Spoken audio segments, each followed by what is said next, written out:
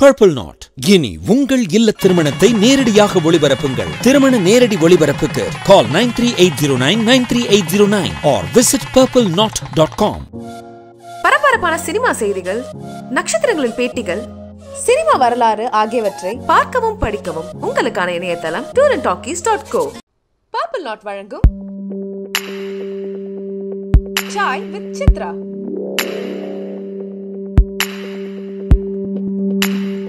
இன்றைய Sai with Chitra marathon interview நிகழ்ச்சியில் இடம்பெறுகின்ற கலைஞர் இயக்குனர் P.VASU. வாசு கதை சொல்றதுல கை தேர்ந்தவர். ஒரு படத்தயாரிப்பாளருக்கு கதை சொன்னார்னா அப்படியே சினிமா பார்க்கறது போல இருக்கும் என்று பலரும் சொல்வார்கள். இந்த நேர்காணல் நிகழ்ச்சியில் தன்னுடைய வாழ்க்கையில் நடந்த பல சுவையான சம்பவங்களை வாசு விவரித்திருந்தார்.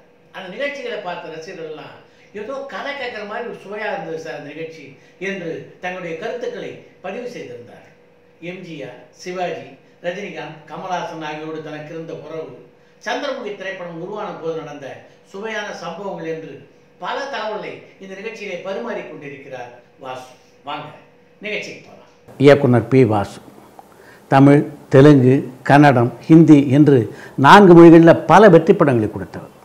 தமிழில் ரஜினிகாந்த், பிரபு ஆகியோருக்கு மிகப்பெரிய வெற்றி படங்களை கொடுத்தவர். கன்னடத்தில் பார்த்தீங்கன்னா விஷ்ணுவர்தனுக்கு அவருடைய திரையுலக வரலாற்றில் மிகப்பெரிய வெற்றி படத்தை கொடுத்துருக்கார். அதே மாதிரி தெலுங்கில் சிரஞ்சீவி, வெங்கடேஷ், மோகன் பாபு என்று பலருக்கு அவர் உச்சத்தை தொட்ட படங்களை தந்தவர் வாசு தான்.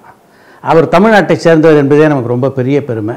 டூரிங் டாக்கீஸ் ரசிகர்களுக்காக அவரை சந்திப்பதில் நாம் மிகுந்த பெருமை கொள்கிறோம். வணக்கம் மிஸ்டர் வாசு. வணக்கம். உங்கள் அப்பா, சித்தப்பா 2 பேருமே சினிமாவில் இருந்ததுனால தான் நீங்கள் சினிமாவுக்குள்ளே வந்தீங்களா, இல்லைன்னா கூட சினிமாவில் வந்திருப்பீங்களா? இல்லை, கண்டிப்பாக நான் வந்து எங்கள் அப்பா இல்லைன்னா சினிமா வந்திருக்க மாட்டேன். ஏன்னா நான் பிறக்கும்போதே அப்பா சினிமாவில் இருக்கார். கரெக்டு. எங்கள் அப்பா திடீர்னு வந்திருந்தாருன்னா ஒரு வேளை எனக்கு அந்த ஐடியா இல்லாமல் போயிருக்கும். நான் இங்கே சென்னையில் தான் பிறந்தேன். பிறக்கும் பொழுது எங்கள் அப்பா வந்து ஒரு one of the top makeup artist. And அதுவும் இல்லாமல் வாகினியில் வந்து அவருக்குன்னு ஒரு தனி ரூம் இருக்கும். இப்போ அந்த காலத்தில் எடுத்த படங்கள் புராண படங்கள், லவாக்குச்சா, இந்த மாதிரி வாகினி என்னென்ன படம் எடுத்தாங்களா, மிஸ்ஸி அம்மா, இந்த மாதிரி படங்களுக்கெல்லாம் அவர் வந்து ஒரு இந்த அதுவும் மைத்தலாஜிக்கல் ஃபிலிம்லாம் எடுத்தாருன்னா, இந்த பாதாள பைரவி மாதிரி படம்லாம் எடுத்தாருன்னா அங்கே 30 ஆர்டிஸ்ட்டுக்கு மேக்கப் போடுவார். 30 ஆர்டிஸ்ட்டுக்கு ஒரே ஒரு இதுதான். அவர் தான் சீஃப் வாகினியில். ஆமாம், இப்போ மாதிரி அப்போல்லாம் தனித்தனி மேக்கப் கிடையாது. அப்போ வந்து அவர் தான் சீஃப். வாகினி சீஃப்னா அது வந்து எங்கள் அப்பா தான்.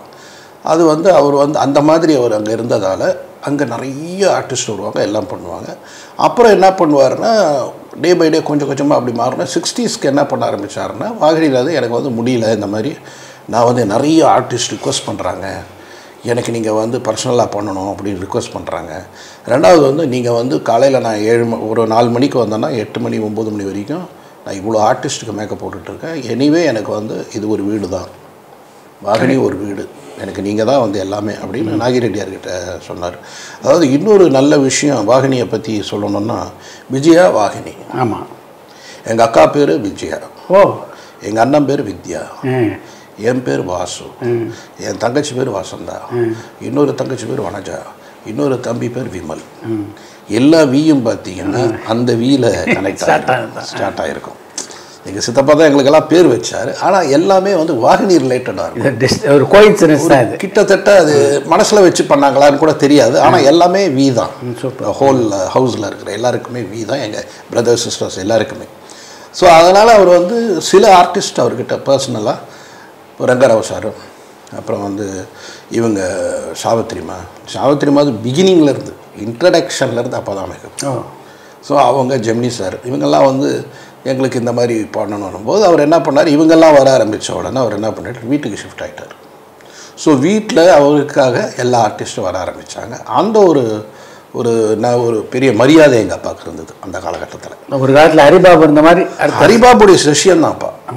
ஹரிபாபுக்கு வந்து ஹரிபாபு ஒரு வாட்டி என்ன பண்ணார்னா, 104 வயசு ஓல்ட் லேடியாக ஷீலாமாவுக்கு மேக்கப் போடணுன்னாங்க. ஷீலாமா அப்போ வந்து 16 வயசாக, 16 இயர்ஸ் ஷீலாமாவுக்கு 104 வயசு மேக்கப் போடணும் போது ஹரிபாபு என்ன பண்ணார், இப்போ நான் போடுறதெல்லாம் எனக்கு ரொம்ப பிஸியாக இருக்கு, நான் முடியாது, நீங்கள் பீதாம்பரத்துக்கிட்ட போங்க, அவர் தான் இந்த மேக்கப் நல்லா போடுவார்னு அதுதான் அவர் போட்டது. அதே மாதிரி இன்னொரு படத்தில் ரங்கராவுக்கு போட்டிருப்பார், வெரி ஓல்டு மேக்கப்.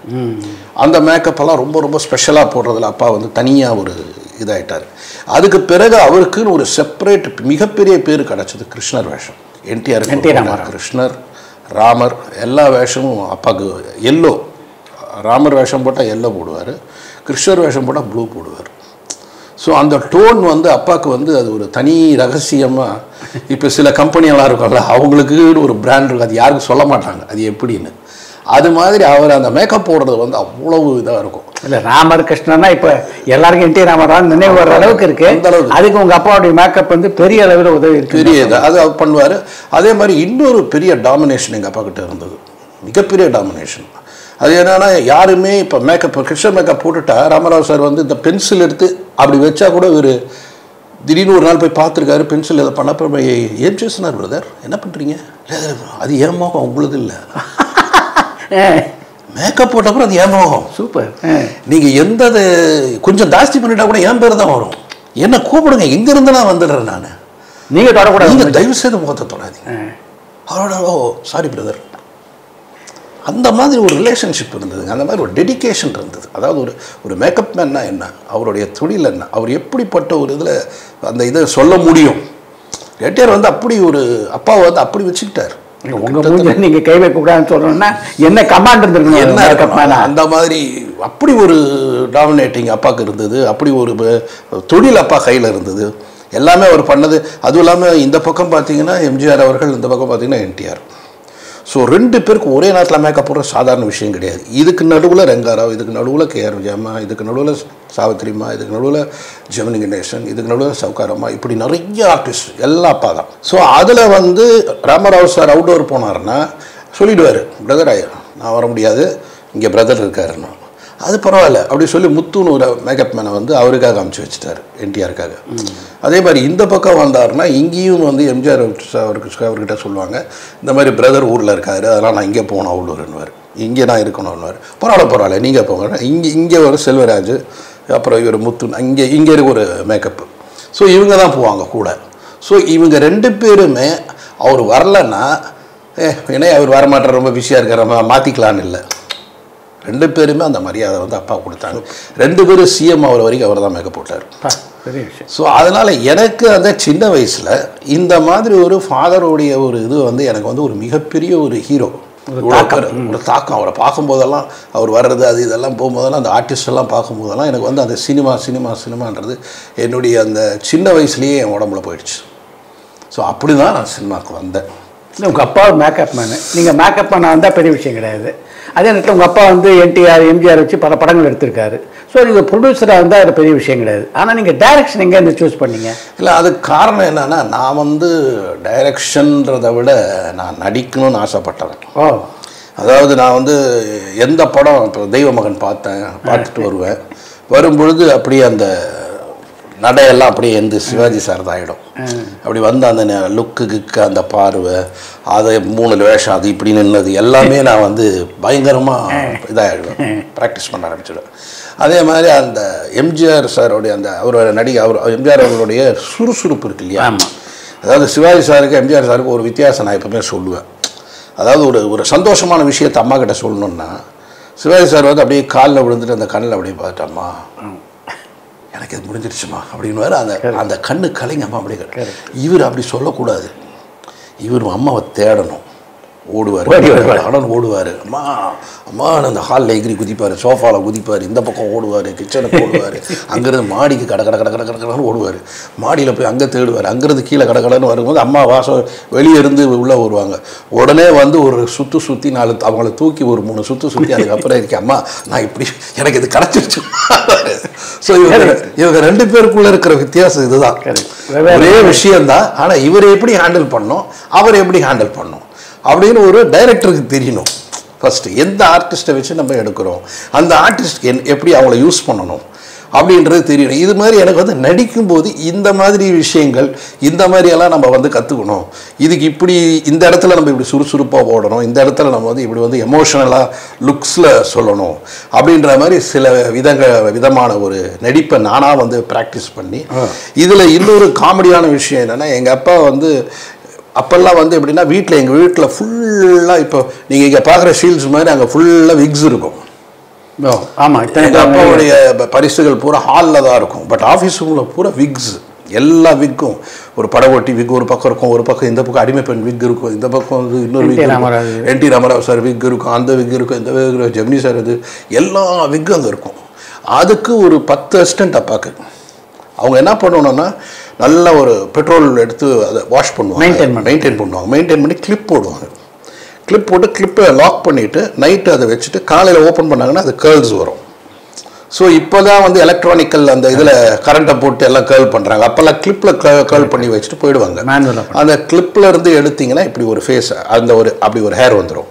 ஸோ நான் என்ன பண்ணிடுவேன்னா நைட்டு யாருக்கு இது ஒரு கிளிப்பு திருடிட்டு தூக்கின்னு ஆஃபீஸில் வந்து ஓடிப்பேன். மேலே போய் என் ரூமில் போய் நான் ஒரு கேர்ள் பண்ணி தலையில் வச்சுட்டு தூக்கிடுவேன். காலையில் எழுந்தோன்னே அப்படி வந்ததுன்னா உடனே சுமதியன் சுந்தரி இது வந்து தெய்வமகன் சொல்லாச்சு, இது வந்து உயர்ந்து சினிமா அப்படியே ஊறி அப்படியே நான் ஹேரெல்லாம் பண்ணி நான் இதெல்லாம் அப்படியெல்லாம் தலையெல்லாம் செய்வி அப்படி போன உடனே அது பார்த்தீங்கன்னா திடீர் காலையில் ஒரு நேற்று வரைக்கும் நல்லா இருந்தாங்க, இப்போ நான் திடீர்னு ஒரு முன்னாடி ஒரு வளைபடம் வந்துருக்கிறாங்க. ஸோ எனக்கு வந்து அது ரொம்ப ஒரு பயங்கர பேஷன் சினிமா. ஸோ அதனால் நான் அப்பா கிட்ட இதில் என்ன ஆச்சுன்னா ஸ்போர்ட்ஸில் நான் கொஞ்சம் நல்ல ஈடுபாடு, ரொம்ப பிடிக்கும். எனக்கு காலையில் 7 மணிக்கு போயிடுவேன் ஸ்கூலுக்கு. போனேன்னா 100 மீட்டர்ஸ் 50 மீட்டர்ஸ் இந்த மாதிரி எல்லாத்துலேயுமே I get lot of certificates. இவ்வளோ சர்டிஃபிகேட் இருக்குது என்கிட்ட ஸ்போர்ட்ஸில். ஸோ அந்த ஸ்போர்ட்ஸ் என்கிட்ட இருந்ததால் என்ன ஆச்சுன்னா எங்கள் அப்பாவுக்கு ரொம்ப ஆசை என்னை போலீஸில் சேர்க்கணும்.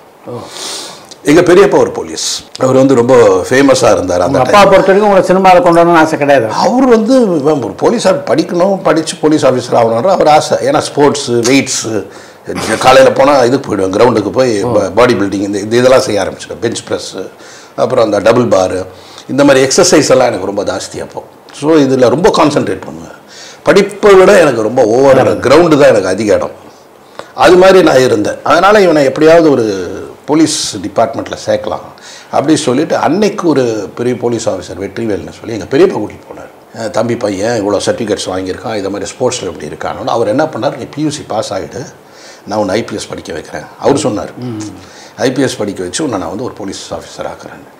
என் மனசில் அப்படியே ஒரு ஷாக்கு, என்னடா சினிமான்னு நம்பி வந்தால் இவங்க மாற்றி வேறு எங்கேயோ கொண்டு போகிறாங்களே, என்ன பண்ண போகிறோன்ற பயம் எனக்கு. ஸோ நான் பச்சைபாஸ் காலேஜில் பியூசி சேர்ந்துட்டு அது கூட ஒரு இன்ட்ரெஸ்டிங் விஷயம் என்னன்னா, நான் எஸ்எஸ்எல்சி பாஸ் ஆகிட்டேன். ஆனால் நான் பாஸ் ஆனது வந்து ரொம்ப ரொம்ப ரொம்ப வந்து ஒரு கரெக்டு மார்க்கு, மார்ஜினில் பாஸ் நான். ஸோ அதனால் எங்கள் அப்பா என்ன பண்ணார், சீட்டும் எனக்கு காலேஜ் போகிறோம். அந்த மார்ஜினில் பாஸ் ஆகிறதே வந்து எங்கேயும் இப்படி பாஸ் ஆகினா ஆனால் சீட் கிடைக்கக்கூடாது எங்கேயும். உங்களுக்கு என்னுடைய இது எப்படி இது மார்க் என்ன கொடுப்பான், ஒரு 500க்கு 300னா எவன் கொடுப்பான், 286னா எவன் கொடுப்பான்ற மாதிரி இருந்தது. அப்போ இவர் என்ன பண்ணார், ஒவ்வொருத்தருக்கிட்டே கூட்டிகிட்டு போனார். எல்லோரும் இந்த மார்க்குக்கு நாங்கள் எங்கே சீட்டு கொடுக்குறது அப்படின்னு. அப்புறம் யார் ரெக்கமெண்ட் பண்ணால் நல்லாயிருக்கும். அப்போ அண்ணா டிஎம்கே ஆரம்பித்தாச்சு, அண்ணா திராவிட முன்னேற்றம். நான் சொல்கிறது 73 I am coming out of my school. So இப்போ அதிமுக ஆரம்பித்து சுறுசுறுப்பாக ஒரு கட்சி ஆரம்பித்தாச்சு, கலைஞர்கிட்ட வெளியே வந்தாச்சு. இந்த நேரத்தில் யார்கிட்ட போய் சீட்டு கேட்குறது, இவர் வெளியே வந்துட்டாரே தவிர அவர் பேரில் வந்து சீட்டு எதுவும் வாங்க முடியாது. ஆனால் அவர் சொன்னால் யார் வேணால் சீட்டு கொடுப்பான், எம்ஜிஆர் சொன்னால் என்ன சீட்டு கொடுப்பான். அப்புறம் ரஷீதுன்னு ஒருத்தர்கிட்ட சொன்னார் இவர், நீங்கள் போய் பாருங்கன்னு. அப்பா போய் பார்த்துட்டு வந்தார். பார்த்துட்டு வந்தோடனே இந்த முதல்ல நான் வந்து இந்த மார்க்கெல்லாம் நான் யூஸ் பண்ணி சேர்க்கவே மாட்டேன், பட் எனிவே நான் பார்க்குறேன்னு விட்டேன். அப்புறம் ஒரு வாரம் ஆச்சு, எனக்கு குஷி ஆகிடுச்சு. திடீர்னு ஒரு நாள் வா போகலான்னு கூப்பிட்டு போனார். முரசொலி மாறன் அவர்கள்கிட்ட போய் வாக்கிங்கில் போகும்போது பார்த்துட்டாரு, என் பையனை பச்சைபாஸ் காலேஜில் சேர்த்து விடுங்க. அதுக்கு என்ன அப்படி தான் பாருங்கன்னு, உங்கள் சன் தானே, நான் சேர்த்து விட்றேன். அந்த நேரத்தில் இந்த மாதிரி ஒரு ஸ்பிரிட் இருக்கும்போது எனக்கு சீட்டு வாங்கி கொடுத்தவர் மாறன் அவர்கள் தான். ஸோ இதை நான் என்னுடைய இதில் கூட எழுதியிருப்பேன். நீங்கள் ஒரு விதையின் விலாசம்னு சொல்லி சினிமா எக்ஸ்பிரஸில் எழுதியிருப்பேன் நான். அன்றைக்கி வந்து எனக்கு நான் மறக்கவே மாட்டேன், என்னுடைய காலேஜ் சீட்டை அவர் வாங்கி கொடுத்தது அப்படின்னு. ஸோ அந்த ஒரு பேர் வந்து அப்பாவுக்கு இருந்தது. என்னதான் இருந்தாலும் கட்சி வேறுபாடு இல்லாமல் அவர் பழகக்கூடியவர், அவர் வந்து அப்படி ஒரு இது இருக்காருன்னு அது ஒரு வாரத்தை கூட சொல்லலை, அவரே பண்ணார். நான் கரெக்டாக பச்சைபாஸ் காலேஜ் சீட்டு வாங்கிட்டு வர சத்யா ஸ்டுடியோக்கு போயிடுச்சு எனக்கு நியூ காலேஜ் சீட்டு. இங்கே போகல, வீட்டுக்கு வரல, டைரெக்டாக இதுக்கு போயிடுச்சு சத்யா ஸ்டுடியோக்கு. அங்கேருந்து கொண்டாடுறதுக்குள்ளே நான் ஃபீஸ் கட்டிட்டேன். இல்லைனா நியூ காலேஜில் படிச்சிருப்பேன். எனக்கு பச்சைபாஸ் காலேஜில் நான் சேர்ந்துட்டாங்க. அங்கே சேர்ந்த உடனே என்ன பண்ணேன்னா, சரி என்ன பண்ணலாம் பிளான் பண்ணலான்னு ஃப்ரெஞ்சு எடுத்தேன். மற்றதெல்லாம் எடுத்தால் பாஸ் ஆகிட்டா வம்பாயிடும். எது டஃப்போ அது எது டஃப் எது வராது, வாயில் கூட நுழையாது. ஸோ ஃப்ரெஞ்சு எடுத்துட்டேன். ஃப்ரெண்ட்ஸ் எடுத்தோன்னா ஃப்ரெண்ட்ஸில் காலி. அப்போல்லாம் ஒரு சப்ஜெக்ட் கிடையாது. You have to right everything. Correct. It is not that நீங்கள் ஒரு சப்ஜெக்ட் இதெல்லாம் கிடையாது. ஸோ ஃப்ரெண்ட்ஸ் எடுத்தோன்னா ஃப்ரெண்ட்ஸில் போயிடுச்சு. இந்த ஃப்ரெண்ட்ஸை எழுது ரொம்ப அப்படியே கண்ணெல்லாம் டியர்ஸ் ஆகி நான் இது வரைக்கும் ஃபெயிலே ஆகலை, ஃபஸ்ட் டைம் ஃபெயில் ஆகிட்டேன் அப்படியெல்லாம் சொல்லி ஒரு மார்ச், ஒரு அக்டோபர், ஒரு செப்டம்பர்னு இருக்கு இல்லையா, இதெல்லாம் தாண்டி நம்ம சும்மானா எழுதி ஒன்றுமே நுழைய மாட்டேங்குது. சும்மானா எடுக்கிறது. அதுக்கு எங்கள் அப்பா அலையன்ஸ் ஃப்ரான்ஸையில் இது டியூஷனுக்கு அரேஞ்ச் பண்ணி என்னென்னமோ ட்ரை பண்ணார். இவனை எப்படியாவது பேச வச்சு இவனை எப்படியாவது கொண்டு போய் ஒரு இதில் சேர்த்துடணும், போலீஸ் டிபார்ட்மெண்ட்டில் சேர்த்துடணும் அப்படின்னு சொல்லி ரொம்ப ட்ரை பண்ணி இது பண்ணார். நான் இதை எப்படியாவது அவாய்ட் பண்ணணும்னு மிஸ் ஆகி கடைசியில் என்னால் முடியாதுன்னு கை தூக்கிட்டேன். முடியாதுன்னு கை தூக்குறதுக்கு காரணம் வேறு ஒரு மைண்டில் இருக்குது கையில். ஆனால் இப்போ பசங்க சொன்னால் நம்ம செய்கிறோம். அப்பாலாம் பயப்படுவார். என்ன வேணும் உனக்கு என்னாரு, நான் நடிக்கணும், நான் சினிமாவில் வரணும். ஆனால் அப்படியே ஷாக்காகி உட்காந்துட்டார். சொன்னால் அது வேறு எம்ஜிஆரும் என்டிஆரும் 2 பேரும் என்னை வந்து ஒரு ஃபேமிலியாக பார்க்குறாங்க. அவங்க என்னை மரியாதையாக வச்சுக்கிட்டாங்க. எல்லா நடிகர்களும் என்னை ஒரு மரியாதையாக பார்க்குறாங்க. இந்த மரியாதையெல்லாம் உனக்கெல்லாம் கிடைக்காது சினிமாவுக்கு வந்தீங்கன்னா. இப்போ யார் வரா என்ன பண்ண போகிறாங்களாம் தெரியாது.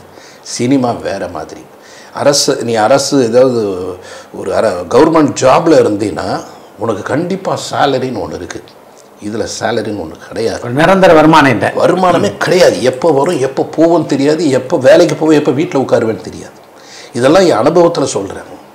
வேண்டாம், சினிமா வேண்டாம், நீ வந்து வேறு ஏதாவது பண்ணு, வேறு ஏதாவது கவர்மெண்ட் ஜாபில் சரி, நான் ஏதாவது ஏற்பாடு பண்ணி உனக்கு நான் இது பண்ணுறேன். இல்லை எனக்கு சினிமா அப்படி சொல்லிட்டு ஒரு நாள் எங்கள் அப்பாவோட அசிஸ்டண்ட்டை கூப்பிட்டு மேக்கப் போட சொல்லிட்டேன். அவர் எனக்கு மேக்கப்லாம் போட்டு நான் போய் எங்கள் அப்போ சித்தப்பாக்கு ஒரு ஃபோட்டோ ஸ்டுடியோ இருந்தது எல்டாம்ஸ் ஹோட்டல் எதிர்க்க விஜயலட்சுமி ஃபோட்டோ ஸ்டுடியோன்னு. அங்கே போய் ஒரு 74-75 டைமில் அந்த டைமில் விதவிதமான ஃபோட்டோ ப்ரொஃபைல் இந்த பக்கம் அந்த பக்கம்லாம் ஸ்டைலிஷாக எடுத்து எல்லாத்தையும் கொண்டாந்து வீட்டில் காமிச்சா என் சிஸ்டர்ஸ் எல்லோரும் பார்த்துட்டு இது நல்லா இருக்குது, அது நல்லா இருக்குது, இது நல்லா இருக்குது, சூப்பர், அது ஆகும் சொல்லிட்டு கடைசியில் ஒரு தங்கச்சி ரொம்ப ஓப்பனாக பேசுவாள். அவள் என்ன பண்ணா பார்த்துட்டு இப்படியே என்ன பார்த்தா என்ன இல்லை எங்களுக்கே இந்த மூஞ்சை பார்க்க முடியலையே, எப்படி இந்த தமிழ்நாட்டு மக்கள் பார்க்க போகிறாங்க. எனக்கு அப்படியே ஷாக்கு. அடி பாவீங்களா, இதுக்கு இவ்வளோ டைம் எடுத்தீங்க, நீங்கள் இவ்வளோ எக்ஸ்ப்ரெஷனு இவ்வளோ ஒரு லுக்ஸு அதெல்லாம் கொடுத்துருக்கீங்களேன்னு சொல்லிவிட்டு நான் ரொம்ப அப்படியே இதாகிடுச்சு. சரி வீட்டையே நம்மளை ரசிக்கலை, என்ன பண்ணலாம் அப்படின்ற மாதிரி ஒரு மாதிரி ஆயிடுச்சு. அப்போ ஸ்ரீதர் சார் வந்து ஓ மஞ்சுன்னு ஒரு படம் எடுக்கிறார். ஓ மஞ்சுன்னு படம் எடுக்கும்போது புதுமுகங்கள் தேவைன்னு அப்பா கிட்ட போய் சொல்லிட்டேன். நான் ஸ்ரீதர் சார் வந்து நியூ ஃபேஸஸ் தேடுறாரு, என்னை வந்து எப்படியாவது சேர்த்து விடுங்க.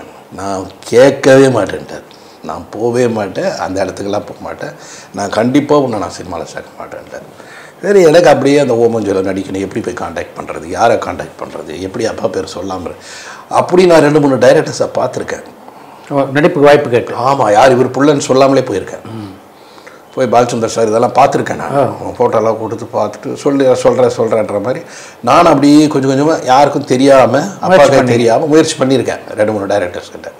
அப்படியெல்லாம் போகலாம், இதை பார்க்கலாம், அது பார்க்கலாம், இது பார்க்கலான்னு. அப்புறம் என்ன ஆச்சுன்னா இப்படியே போகுது.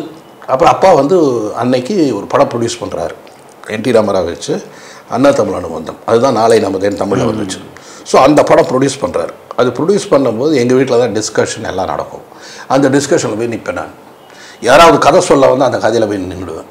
ஸோ இப்படியே வர எங்கள் அப்பாவுக்கு தெரிஞ்சு போச்சு, இவனை ஒன்றுமே பண்ண முடியாது சொல்லிட்டு அந்த படத்தில் என்ன பண்ணார், வா ஷூட்டிங் பாரு, உனக்கு அப்போ தான் தெரியும் அது என்ன கஷ்டம் இருக்குன்னு தெரியும். சரி போயிட்டேன். போய் வாகினியில் ஷூட்டிங்கில் நடந்துட்டு திடீர்னு எனக்கு வாகினி ஸ்டுடியோவை பார்த்தோன்னே, அப்போ தான் வாகினி ஸ்டுடியோ, ஏன்னா எங்கள் அப்பா இது வரைக்கும் எங்களை ஸ்கூல் டைமில் ஒரு இடத்துக்கு கூட கூப்பிட்டு போனது ஷூட்டிங், சினிமாவுக்கு இந்த பக்கமே வரக்கூடாது. எம்ஜிஆர் வந்து காலையில் 4 மணிக்கு வீட்டுக்கு வந்து அவரை நாங்கள் பார்த்துருக்கோம். காலையில் வருவார், 4 o'clock வீட்டுக்கு வருவார். வந்துட்டு அவர் ஜானகிமா வருவாங்க.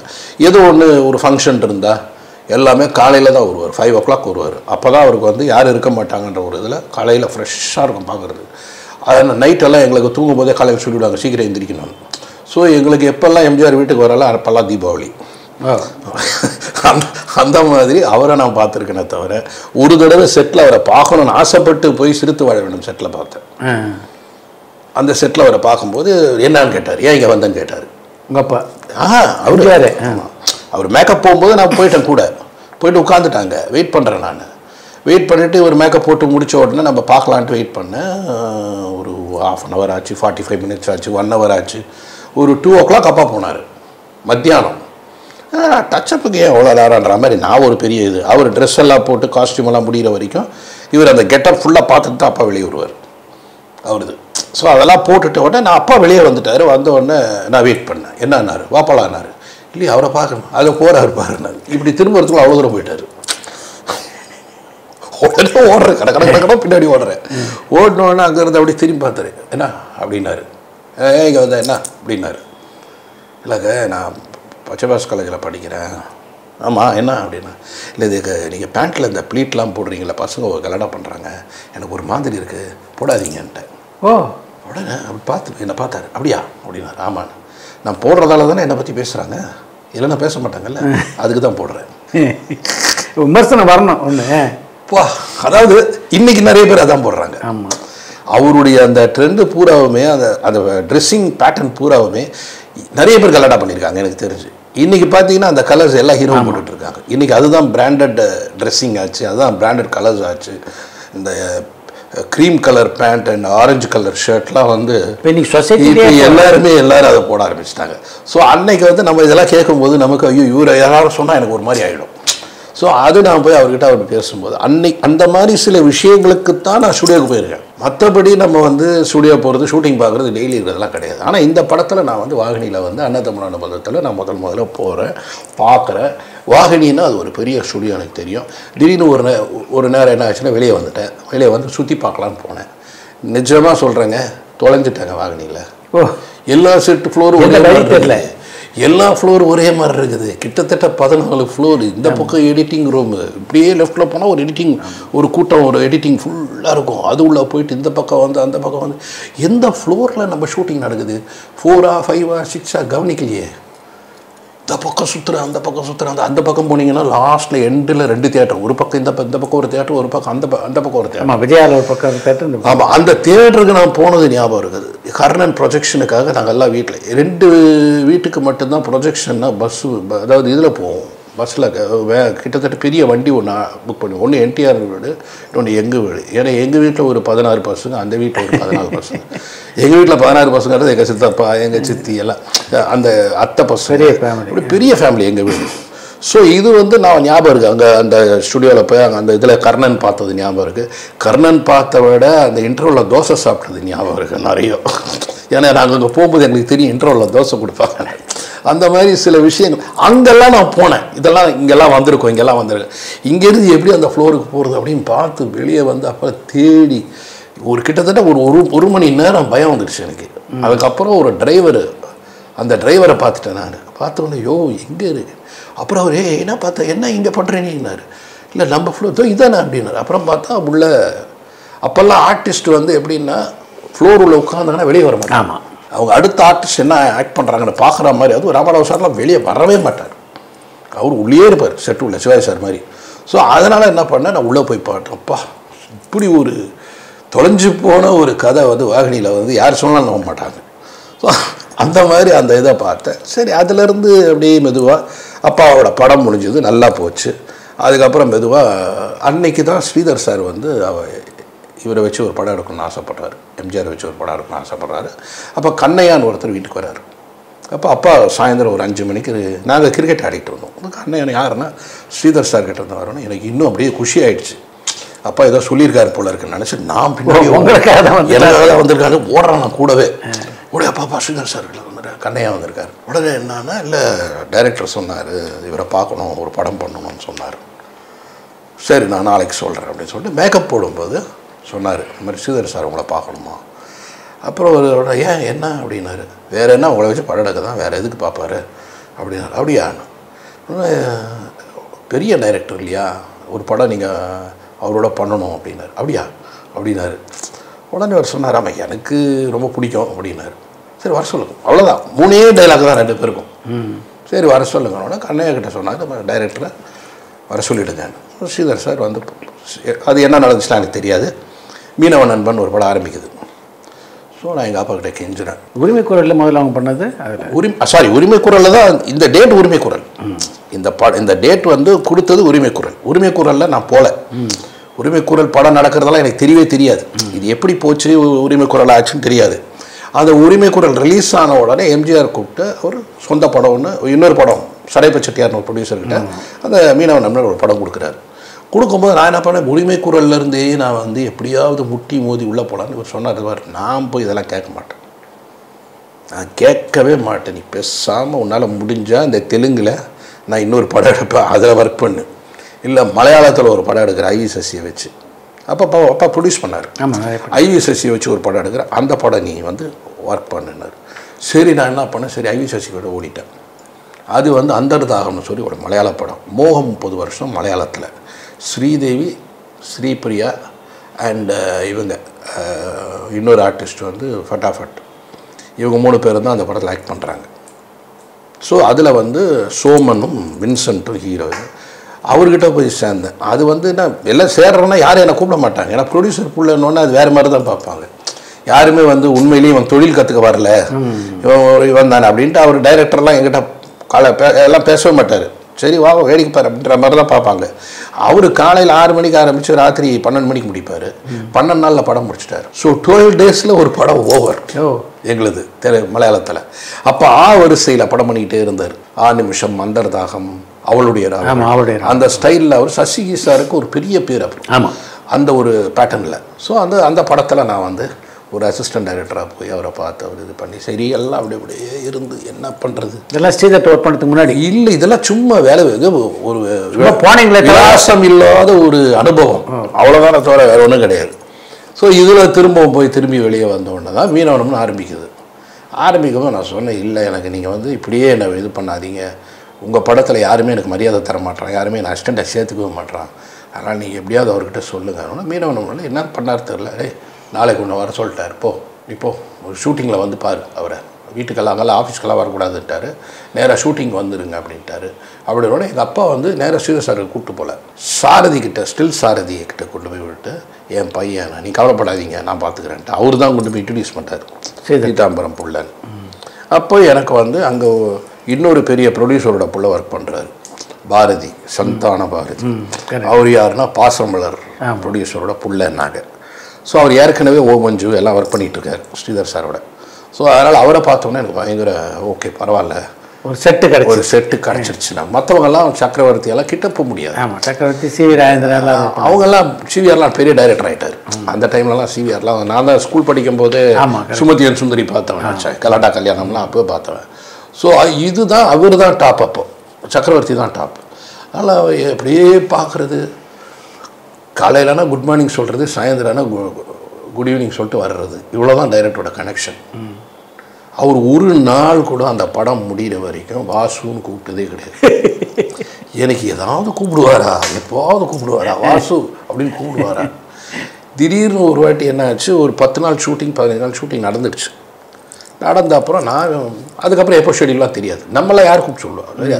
இவர் இல்லாத ஷூட்டிங் எடுத்தால் கூட எனக்கு தெரியாது, இவர் இருந்தால் அப்பா போகிறதால எனக்கு தெரியும். அப்போ என்ன ஆச்சு, ஒரு நாள் நான் கிரிக்கெட் ஆடிட்டுருக்கேன், அப்பா வந்தார், இறங்கி வந்தோடனே புறம்போக்குன்னு ஆரம்பிச்சிட்டார் திட்டத்துக்கு. எதுக்கு சினிமாவுக்கு வரணும், வந்தால் அதில் கரெக்டாக இருக்கணும். எனக்கு ஒன்றும் புரியல. பேட்டை வச்சு நான் அப்படியே நிற்கிறேன். நான் எங்கள் ஸ்ரீதர் வந்து பாம்பூரோட டிஸ்கஷன் நடத்திட்டுருக்காரு படத்துக்கு. நீ இங்கே இருக்கிற, நான் ஏதோ பேசும்போது சொன்னாங்க இந்த மாதிரி 2 நாளாக டிஸ்கஷன் நடக்குதே அப்படின்னு. அப்படியா அப்படின்னு சொல்லிட்டு நான் வந்தேன். போடா பாம்பூரை போடா, அங்கே ஸ்ரீதர் அங்கே இருக்கார், டிஸ்கஷனில் இருக்கார், போய் அதில் கலந்துக்கப்போ, சும்மா வேடிக்கை பார்க்குறதுக்கு போகிற ஷூட்டிங் போடா. அடித்து பிடிச்சி குளிச்சு ஒரு விதியெல்லாம் வச்சுட்டு ரொம்ப இதாக கடை ரூமுக்கு போய் கதவை டங்குன்னு அடித்து எந்த ரூம்னு கேட்டு அந்த ரூம் நம்பரை தெரிஞ்சு மேலே அப்புறம் பெல் அடித்த உடனே கொஞ்ச நேரம் கழிச்சு சக்கரவர்த்தி கதவு திறந்தார். என்னன்னாரு, இல்லை டைரக்டர் டிஸ்கஷனில் இருக்கார். ஆமாம் அப்படின்னாரு. அப்பா ஒரே சத்தம் போட்டு சரி உள்ளே போய் யார் அப்படின்னாரு. வாசு வந்தார். யார் அப்படின்னாரு. வாசு யார் வாசு? எனக்கு அதெல்லாம் கேட்கும்போது என்னடா அதாங்க நம்ம பீதாம்பரம் புள்ள அப்படியா வர சொல்ல உள்ள கடன்னு போய் நின்னேன். என்ன அப்படின்னாரு. சார் டிஸ்கஷன் அப்படின்னாரு. அவ்வளோதான் ஒதுருது வாய். சார் ஆக்ஷன் தான், டைலாக் இல்லை. Discussion sir. எது டிஸ்கஷன்? ஆமாம் டிஸ்கஷன். என்ன இல்லை அதில் என்ன பண்ண போகிறீங்க? இல்லை இங்கெல்லாம் வரக்கூடாது. ஷூட்டிங் டேட் எப்போன்னு சொல்லும்போது அங்கே வரணும். என்ன பண்ணுவீங்க? உங்களுக்கு என்ன தெரியும் டிஸ்கஷனில்? ஆனால் ஏன்னா நீங்கள் வாங்க போங்கன்னு கூப்பிடுவார், நீ வாங்கலாம் கூட மாட்டார். அது வேறு இன்னொரு பக்கம். சரி என்னடா நீங்கள் வாங்கன்றாரு. பாரதியை நீங்கள் வாங்கன்னா கூட அசிஸ்டன்ஸை நீங்கள் வாங்கன்னு கூப்பிட்ற டைரக்டர். ஒரு நாள் கூட நீன்னு அவர் கூட மாட்டார். கோவத்தில் தான் நீன்னு சொல்லுவாரே தவிர மற்றபடி நீங்கன்னு கூப்பிட்ற ஒரு டைரக்டர் ஸ்ரீதர் சார், எல்லா அசிஸ்டன்ஸையும். ஸோ நான் அப்படியே வெளியே வந்துட்டேன் டக்குன்னு. சரி அப்பா கிட்ட சொன்னால் கத்துவார் திருப்பி. நான் அவர் டிஸ்கஷன்லலாம் என்னை சேர்க்க மாட்டார், எனக்கு தெரியாது. ஸோ நான் சுற்றிட்டு அவர் அப்போ கிளம்பிட்டாரன்னு பார்த்து வீட்டுக்கு வந்தேன். ஸோ இதை மாதிரி ஒரு விஷயங்கள் நடந்தது. அதுக்கப்புறம் அப்படியே வேறு வழி இல்லாமல் அவர் அந்த படம் முடிஞ்ச உடனே அங்கே வேடிக்கை நானாக கூப்பிட்டு எனக்கு ஏதாவது ஒரு வேலை கொடுங்க சார், சக்கி சாரை கேட்டேன். சக்கரவர்த்தி நாங்கள் சக்கி அப்படின்னு கூப்பிடுவோம். அவர் கொஞ்சம் நல்லா தோலெல்லாம் கை போட்டு என் ஃப்ரெண்டை, ஏன்னா ஒரே காரில் அவர், நான், பாரதி, கேமராமேன் பாலகிருஷ்ணன், இப்படி 4 பேர் ஒரு காரில் போகிறதால அதில் கொஞ்சம் பழக்கம் ஏற்பட்டுச்சு. கார் பழக்கம் தான். காரில் கொஞ்சம் கொஞ்சமாக சோப் அடிச்சு எனக்கு ஏதாவது ஒரு வேலை கொடுங்க, கிளாப் அடிக்கக்கூடாது, இதை தொடக்கூடாது, டைலாக் பார்க்கக்கூடாது, இங்கே நிற்கக்கூடாது, அங்கே இது பண்ணக்கூடாது, அவ்வளோ ரெஸ்ட்ரிக்ஷன் இருந்தது அந்த படத்தில். அதுக்கப்புறம் எனக்கு சரி நீ லிப்பு பாரு சாங்கில் அப்படின்னு ஒரு வேலை கொடுத்துட்டாங்க. ஸோ அவர் எம்ஜிஆர் வாயே பார்த்துட்டு அவர் கரெக்டாக பாடுறாரா பாடலையா அப்படின்னு பார்த்துட்டே இருக்கிறது, இது என் வேலை. அவர் பாடினார், லிப்பு சிங்க் ஆகலை, மிஸ் பண்ணிட்டார். நான் பார்த்துட்டேன், தப்பு பண்ணிட்டாரு, எப்படி சொல்கிறது அப்படின்னு யோசித்தேன். அவர் என்ன பண்ணாருன்னா இப்படி நின்று இப்படி நடிச்சுட்டு, அதுவும் மேங்களூரில், சிக்மங்களூரில் மேல்பேன் ஒரு இதில் ஐலாண்டில் அப்படி திரும்பி பேக்கில் போகிறாரு. அந்த கல் இறங்கி அவர் சேர் அங்கே இருக்குது. நான் உடனே சக்கி சார்கிட்ட போய் அப்படின்னு சத்தம் கூட போடல, நல்லா பார்த்தியான்னார். ஆமாண்ணா. உடனே டைரக்டர்கிட்ட போய் சொல்லியிருக்காரு. யார் பார்த்தான்? அவன் பார்த்தான். என்ன பார்த்தார் டைரக்டர்? பார்த்துட்டு சரி அண்ணனை கூப்பிட்டு சக்கி சார் கடை போனால் அதுக்குள்ளே உட்கார்றதுக்கு திரும்பினார். ஒன் மோர் அப்படின்னு அப்படியா அப்படி சொல்லிட்டு நேராக வந்தார். டைரக்டர் ஏன் அப்படின்னாரு. இல்லை கேமராவில் கொஞ்சம் ஏதோ கொஞ்சம் லைட்டாக இது இருக்கா எனக்கு அது ட்ராலியில் கொஞ்சம் ஒரு கன்ஃபியூஷன் இல்லைன்னு சொல்லலை அப்படின்னு அவர் சொல்லலை. ஏன்னா அது அவர் சொல்லலை, அவர் வேறு மாதிரி யூஸ் பண்ணிட்டார். அது கொஞ்சம் உடனே பாலகிருஷ்ணன் கிண்டலாக சொன்னார், இவனுக்கு தப்புக்கு என்ன இழுப்பாங்க அப்படின்னு. அதெல்லாம் கூட நான் கேட்டு சிரிப்பு வந்து. அவர் அப்படியே சைலண்டாக அவர் ஒரு மாதிரி கூல் கேரக்டர், ஒரு கேமராமேன். அப்போது டாலாக இருப்பார், ரொம்ப பர்சனாலிட்டியாக இருப்பார். ஸோ அவர் சரி சொல்லி எடுத்துகிட்டு போகலாம் என்ன இருக்குது அப்படின்னு எடுக்கிறாரு. அந்த லைன் முடிஞ்ச உடனே ஓகே அப்படின்னாரு டைரக்டர். எல்லோரும் இப்போ அவர் லிப்பை பார்க்குறாங்க. அவர் பாடி முடிச்சிட்டாரு. முடிச்சோன்னே ஓகேன்னா என்ன பார்த்தாரு, ஓகேவா எம்ஜிஆர் இது சொன்ன நீங்கள் தான் அவர் கரெக்டாக நோட் பண்ணி. எனக்கு உடம்பெல்லாம் அப்படி தட ஆச்சு. நான் அப்படியே பார்க்குறேன், ஓகேவா அப்படின்னு கேட்டார். ஓகேண்ணா என்கிட்ட சொல்லணும், அங்கே சொல்லக்கூடாது. இப்போ டைரக்டர் கேமரான்னு சொன்னதும் தப்புன்னு அவருக்கு தெரியுது. இவர் ஒன் மோர் கேட்டால் ஏன்னு தெரியலன்னு சக்கி சொன்னதும் தெரியுது. எல்லாரும் அப்படியே நிற்கிறாங்க அந்த ஸ்பாட்டில். ஸோ நான் இதை பார்த்தவொடனே அப்படியே பார்த்துட்டு நேராக அப்படியே வந்தவொடனே என்னடா இதுன்னு அப்போ என்கிட்ட சொல்கிறாரு, வா அப்படின்னாரு. உடனே நான் போனேன். நீ ஒருத்தன் தான் என்னையே பார்த்துட்டு இருந்தேன். நான் பாடும்போது எனக்கு தெரியாது மிஸ் ஆச்சுன்னு. ஆனால் எடிட்டிங்கில் என்னன்னா அந்த ஃப்ரேம்ஸ் அட்ஜஸ்ட் பண்ணி இழுத்து போடலாம். சிங்க் ஆகலைன்னா கூட சிங்க் பண்ணுவாங்க எடிட்டர்ஸ். அது டைரக்டர் அதனால் விட்டுட்டாருன்னு நினச்சிட்டு நான் போயிட்டேன். திரும்பி கூப்பிடும்போது நீ தான் பார்த்தேன், நீ தான் அந்த வேலையை பண்ணன்னு எனக்கு தெரியும். அதனால தான் உன்னை கேட்டேன் நான், ஓகேவா. அப்போ தான் எம்ஜிஆர் யார், எப்படிப்பட்ட டெக்னீஷியன், என்ன மாதிரி ஒரு பார்வை எத்தனை பேர் மேலே வச்சுருக்காரு, யார் வேலை செய்கிறா யார் வேலை செய்யலை அப்படின்றதெல்லாம் தெரியும் அவருக்கு. ஸோ இதெல்லாம் சொல்லி தட்டி கொடுத்துட்டு இப்படியே இருக்கணும் அப்படின்ட்டு போயிட்டார். நல்லா வேலை செய்யணும், கான்சென்ட்ரேட் பண்ணு, எது செஞ்சாலும் கான்சென்ட்ரேட் பண்ணு, உன் கான்சென்ட்ரேஷன் அதில் தான் இருக்கணும் அப்படின்ற மாதிரி சொல்லிட்டு போனோன்னா எனக்கு அப்படியே அப்பா அப்படின்னா டைரக்டர் அதிலிருந்து கொஞ்சம் ஓரளவுக்கு ரெக்கக்னேஷன் கிடைக்க ஆரம்பிச்சு. அவ்வளோதான். அது முடிகிற நேரம், அதான் வேடிக்கை. படம் முடிகிற நேரம் அது. அதனால் அதோட முடிஞ்சிச்சு.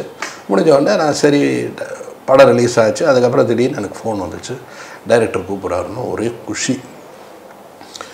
பாரதி கூப்பிட்டா, டே வாடா ஆஃபீஸ் போகிறோம்டா, டைரக்டர் படம் ஸ்டார்ட் பண்ணுறாரு. இவராக இருந்தால் சிஎம் ஆகிறாரு, எங்களுக்கு படம் எம்ஜிஆர் சிஎம் ஆகிறாரு. அதுக்கு நடுவில் ஒரு படம் அண்ணாணியன் தெய்வம்னு சொல்லி ஆரம்பித்தாங்க. அதுலேயும் நான் ஒரு வாரம் போயிருக்கேன். அந்த படம் சிக்மங்களூரில் ஷூட்டிங் நடந்தது. திடீர்னு என்னன்னு தெரியாது, பேக்கப் பண்ணிட்டாங்க. ஏன் என்ன யாருக்குமே ரகசியமாக இருக்குது, என்னன்னு தெரியல. ஏன் எல்லாம் இப்படி பண்ணுறாங்க, என்ன பேக்கப் ஆகிடுச்சு. நாங்கள்லாம் உண்மை எங்கிட்டலாம் யாரும் பேச மாட்டாங்க எங்கிட்டலாம். ஸோ நாங்கள் திரும்பி வரோம் ஃபுல்லாக ஒரு கோச்சில் அப்படியே அங்கேருந்து சிக்மங்களூர்லேருந்து மெட்ராஸ் வரைக்கும் நைட் அண்ட் டே நாங்கள் ட்ராவல் பண்ணி ஒரு பஸ்ஸில் ஒரு பெரிய இதில் ஏசி பஸ்ஸில் போட்டு எங்களை எல்லாம் ஃபுல் யூனிட்டி அமிச்சாச்சு. திடீர் பேக்கப் அண்ணாணியன் தெய்வம் படம் மீனவன் ரிலீஸ் டைமில் இது ஒரு இன்சிடெண்ட்டு. அப்புறம் என்னன்னு கேட்டால் எலெக்ஷன் அனௌன்ஸ் பண்ணியாச்சு, அவர் எலெக்ஷனில் நிற்க போகிறாரு அப்படின்னு ஒரு விஷயம் வந்தாச்சு. அப்புறம் டைரக்டர் என்ன பண்ண போகிறார், இனிமேல் நம்ம என்ன பண்ண போகிறோம், என்ன படம் ஒன்றும் தெரியாது. ஸோ ஒரு 6 months திரும்பவும் வேலை வெட்டி இல்லாமல் ஏதோ இப்படியே சுற்றுறது வர்றது டைரக்டர் என்ன பண்ணுறது தெரியல. ஒரு வேளை ஆரம்பிக்கலையா, இது எம்ஜிஆர் படன்றதால என்ன கூப்பிட்டாரே தவிர அடுத்தபடி கூப்பிட மாட்டாரா தெரியல அப்படின்ற மாதிரி ஒரு இதில் இருக்கிற நேரத்தில் தான் கூப்பிட்டாரு. டைரக்டர் கூப்பிட்றாரா, வாடா நம்ம ஒரு போகலான்னு பாரதி ஃபோன் பண்ணால் ராமநாதன் ஃபோன் பண்ணார் மேனேஜர். போய் பார்த்தா டைட்டில் அனௌன்ஸ் பண்ணியாச்சு, ஆர்டிஸ்ட் ஃபிக்ஸ் பண்ணியாச்சு, எல்லாம் பண்ணியாச்சு. டைட்டில் என்னன்னு பார்த்தீங்கன்னா இளமை ஊஞ்சல் ஆடுது. சூப்பர். ஸோ அது பார்த்த உடனே சூப்பர் டைட்டில் பிடிச்சிருக்காரு டைரக்டர். ஆர்டிஸ்ட் பார்த்தா வேறு யாரோ, எங்களுக்கு அப்படியே ஒரு மாதிரி ஷாக். யார் போட்டிருந்தாரு அது சொல்ல முடியாது இப்போ சொல்ல முடியாது, நல்லா இருக்காருன்னு சொன்னேன். வேறு ஒரு ஆர்டிஸ்ட் 2 பேர் போட்டிருந்தார். அதனால் நான் என்ன பண்ணேன், ஏன்னா அவர் 2 பேரும் இருக்காங்க, அதனால் சொல்ல முடியாது என்னால். பட் இருக்கலாம், ஒருவேளை அவங்களுக்கு தெரிஞ்சிருக்கலாம். ஆனால் அவர் ஓப்பன் பண்ணிட்டு இதை பார்த்த உடனே என்னடா இவங்க நல்லா இருக்கும், அந்த 2 பேரும் நல்லா தான் இருப்பாங்க. பட் எங்களுக்கு இந்த 16 வயதில் போதை அதிகமாக இருக்குது. எனக்கும் பாரதிக்கெல்லாம் அந்த நேரத்தில் எங்களுக்கு வந்து 16 வயதுலேன்னு ஒரு படம் வந்து எங்களையெல்லாம் வேற ஒரு உலகத்துக்கு கொண்டு போயிடுச்சு. அந்த இம்பேக்ட் எப்படி ஒரு இளையராஜான்னு ஒருத்தர் உள்ளே வந்து எங்களுடைய அந்த காலேஜ் டைம்ஸ் ஒரு யூத் டைமில் வந்து ஒரு மெஸ்மரைஸ் பண்ண படம் வந்து 16 வயதில் எங்களை வந்து அப்படியே ஹாண்ட் பண்ண ஒரு மியூசிக் டைரக்டர் வந்து இளையராஜா. ஸோ இந்த 2 பேருமே வந்து ஸ்ரீதர் சாரோட கனெக்ஷன் இல்லாத ஒரு டெக்னீஷியனாக. பட் இவர் வந்து அவங்க 2 பேருமே பயப்படக்கூடிய அளவுக்கு ஒரு மிகப்பெரிய டைரக்டர். பாரதிராஜா வந்து மரியாதை கூடிய அளவுக்கு, அவரை பார்த்து டைரக்டராக வந்தேன்னு பேட்டி கொடுக்குற அளவுக்கு பாரதிராஜா சாருடைய ஒரு இது. ஆனால் எங்களுக்கு இளமை ஊஞ்சல் டைட்டில் வச்சோன்னே இந்த 16 வயதில் செப்பானி அந்த பாராட்டியும் உள்ளே இருந்தால் நல்லா இருக்குமே அப்படின்றது தான் எங்கள் மைண்டு. அதனால் நாங்கள் மெதுவாக போய் பாரதிக்கிட்ட சொன்ன பாரதி, நான் எனக்கு சொல்லணுன்னு இருக்குது, பட் எப்படா சொல்கிறது, அவர் கத்துவார்றா, உனக்கு தெரியாதுறான்னார்.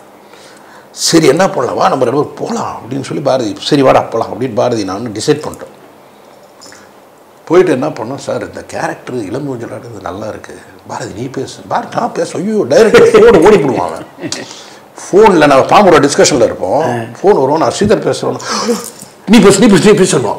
அவ்வளோ பயம் அவனுக்கு டைரக்டர். மரியாதை பயன்றத ரொம்ப பெரிய மரியாதை அவனுக்கு. நான் கொஞ்சம் சார் அப்படின்னு அட்ஜஸ்ட் பண்ணி பேசிடுவேன்.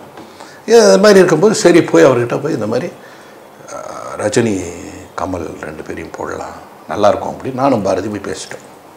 டைரக்டர் ஃபஸ்ட்டு யார் இவங்கன்னு கேட்டார். எங்களுக்கு ஒன்றுமே புரியல, என்னடா அதுன்னு. 16 வயதில் பிச்சின்னு ஓடிட்டுருக்கு. உடனே சார் 16 வயதுலேன்னு ஒரு படம்.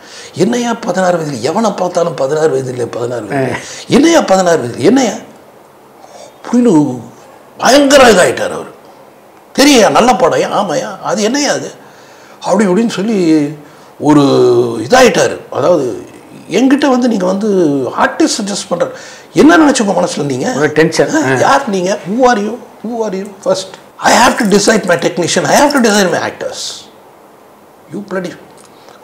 என் நண்பர்களுடைய புள்ளன்றதால உங்கள் 2 பேரையும் நான் சும்மா விடுறேன் இன்றைக்கி. நான் அப்படியே 2 பேரும் சைலண்ட்டாக சரி விட்டு அவங்க மிஸ்ஸஸ் கிட்ட போயிட்டோம். அவங்கள்ட்ட போய் சொன்னோம்.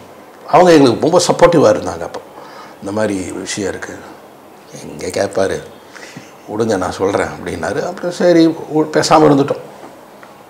ஆனாப்பா நமக்கு எதுக்கு வம்பு, விட்டுருவோம் அப்படின்ட்டு. மறுநாள் காலையில் இந்த கமலஹாசன் ரஜினிகாந்த் உங்களுக்கு தெரியுமான்னு கேட்டார். அப்படியே ஷாக்கு. பாரதி எனக்கு தெரியான்ட்டான். அப்படியாரு எப்படின்னாரு. நானும் கமலும் மனிஷில் ஒன்றா படித்தவங்க, ஃப்ரெண்டானார். ஆமாம் ரொம்ப ஃப்ரெண்டுன்னார்.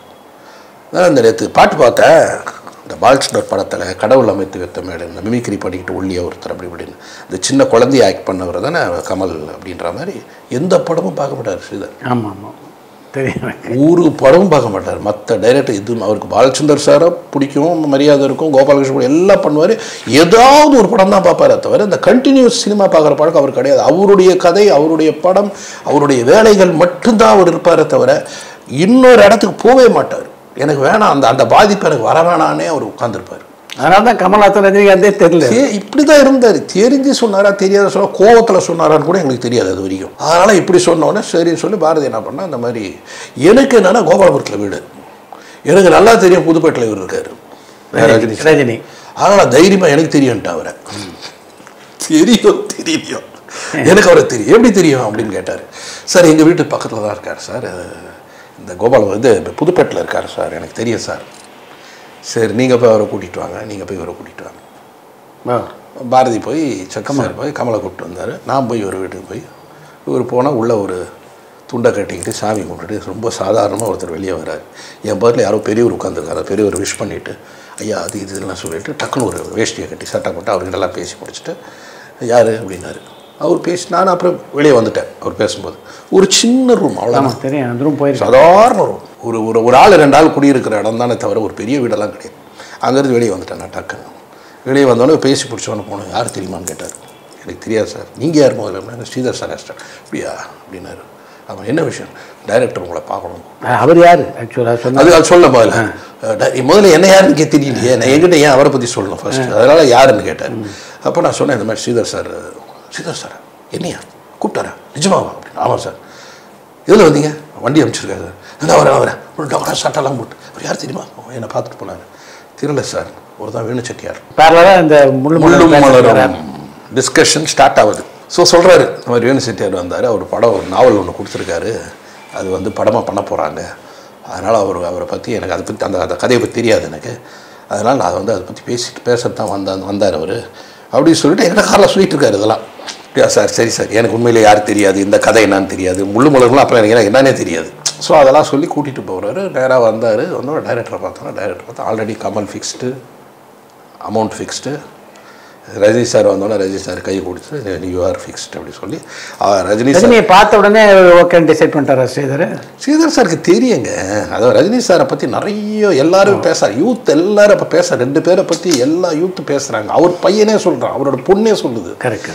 பையன் சின்ன பையன், பெரிய பொண்ணு சொல்லுது அப்பா நானா ஹீ இஸ் வெரி குட்.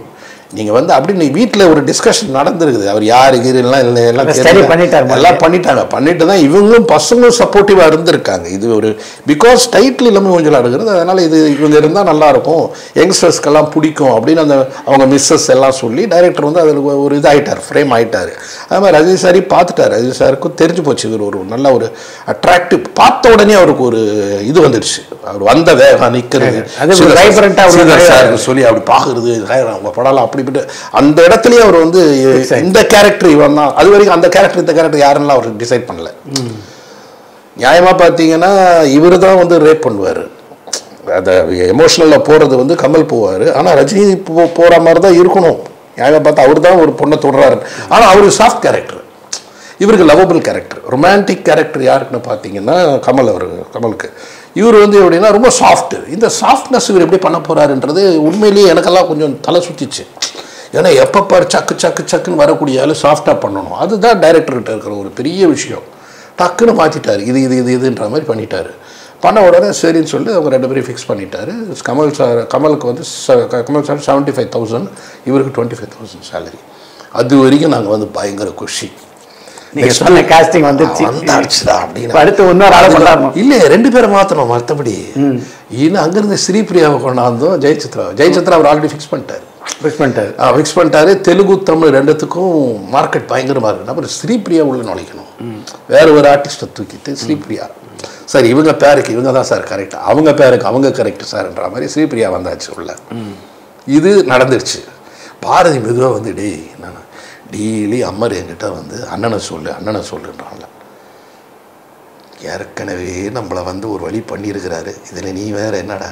இல்லைடா நீ சொல்கிறா, இல்லைனா நான் சொல்லுவேன்டா. நான் சரி நீ சொல்கிறா போடா டைரக்டர் தைரியமாக சொல்கிறேன். சரி நீ வா, நீ கூட வா அப்படி சொல்லி டைரக்டர் உட்கார்ந்துருக்காரு. இதுவாக போய் மியூசிக்கு என்ன அப்படின்னா, இளையராஜா இருந்தால் நல்லாயிருக்கும். முன்ன மொத்தத்தையும் மாற்றிட்டீங்க நிஜமா. அதாவது நம்ப மாட்டீங்க, அவர் சொல்கிறாரு 64 இருந்தால் மகனே நடக்கிற கதையே வேற டயலாகே இல்லை. அவர் அதாவது என்ன, ஸ்ரீதரை பார்க்கறதுக்கு 6 மாதம் ஆகுமா. அவர் சொல்கிறார், என்னை பார்க்கறதுக்கு 6 மாதம் ஆகும். அந்த வராண்டாவிலேருந்தே ஒன்று அனுப்பிச்சிடுவாங்க. அப்புறம் ஹாலுக்கு வந்து ஹாலிலிருந்து அவர் வேறு ஒரு ரூமுக்கு போகிறதுக்குள்ள கிட்டத்தட்ட 8 months ஆகிடும் அவரை போய் பார்க்குறதுக்கு. அந்த சிஸ்டமெல்லாம் அப்போ அப்படி இருந்தது. ஒரு டைரக்டரை பார்க்குறது எவ்வளவு கஷ்டன்ற சிஸ்டம் அப்போ இருந்தது. இப்போல்லாம் டப்புன்னு கழுத்து நேரம் உள்ளே வந்தால் அது வேறு. இப்போ நம்ம ஃப்ரெண்ட்லியாக இருக்கணும், நம்ம வேறு மாதிரி மூவ் பண்ண ஆரம்பிச்சோம். நம்ம லைஃப் வேறு, எல்லா காலகட்டங்களும் மாறிட்டு இருக்கோம்.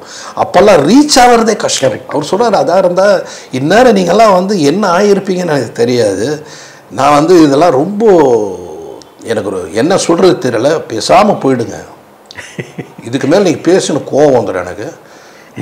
ஸ்ரீதர் தான் மாத்திர நீங்கள் 30 வருஷம் 40 வருஷமும் ஒரு 30 வருஷம் 25 வருஷமும் ஒரு மியூசிக் டைரக்டரோட நான் அவ்வளோ அன்பார், அவ்வளோ இதாக. சார் அவரை மாதிரி ஒரு மியூசிக் டைரக்டர் கிடையாதுங்க. அவர் கிரேட்டஸ்ட் மியூசிக் டைரக்டர். இன்றைக்கும் அவர் தான் எங்களுக்கு வந்து மிகப்பெரிய இசையமைப்பாளர். அவருடைய பாடல்லாம் நாங்கள் வந்து நான்லாம் மேடையில் பாடியிருக்கேன் சார். அவர் பாட்டெல்லாம் அவ்வளோ பெரிய ரசிகன் சார் நான் அவருக்கு.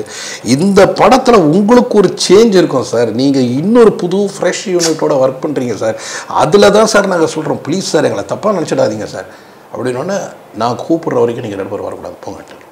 முடிஞ்சது, போயிடு. நான் எப்போ கூப்பிட்றேன்னா போங்க. I don't want you both get out. ஒரு வாரம் வீட்டில் போல கூப்பிடவே இல்லை. பாரதி எனக்கு ஃபோன் பண்ணி சொன்னான், டேய் உனக்கு உங்கள் அப்பா இருக்கிறாரு, உனக்கு சோறு எனக்கு சாப்பாட்டையும் சேர்த்து என்னடா நம்ம தப்பு பண்ணிட்டு மேடா என்னடா பண்ணுறது அப்படின்றான்.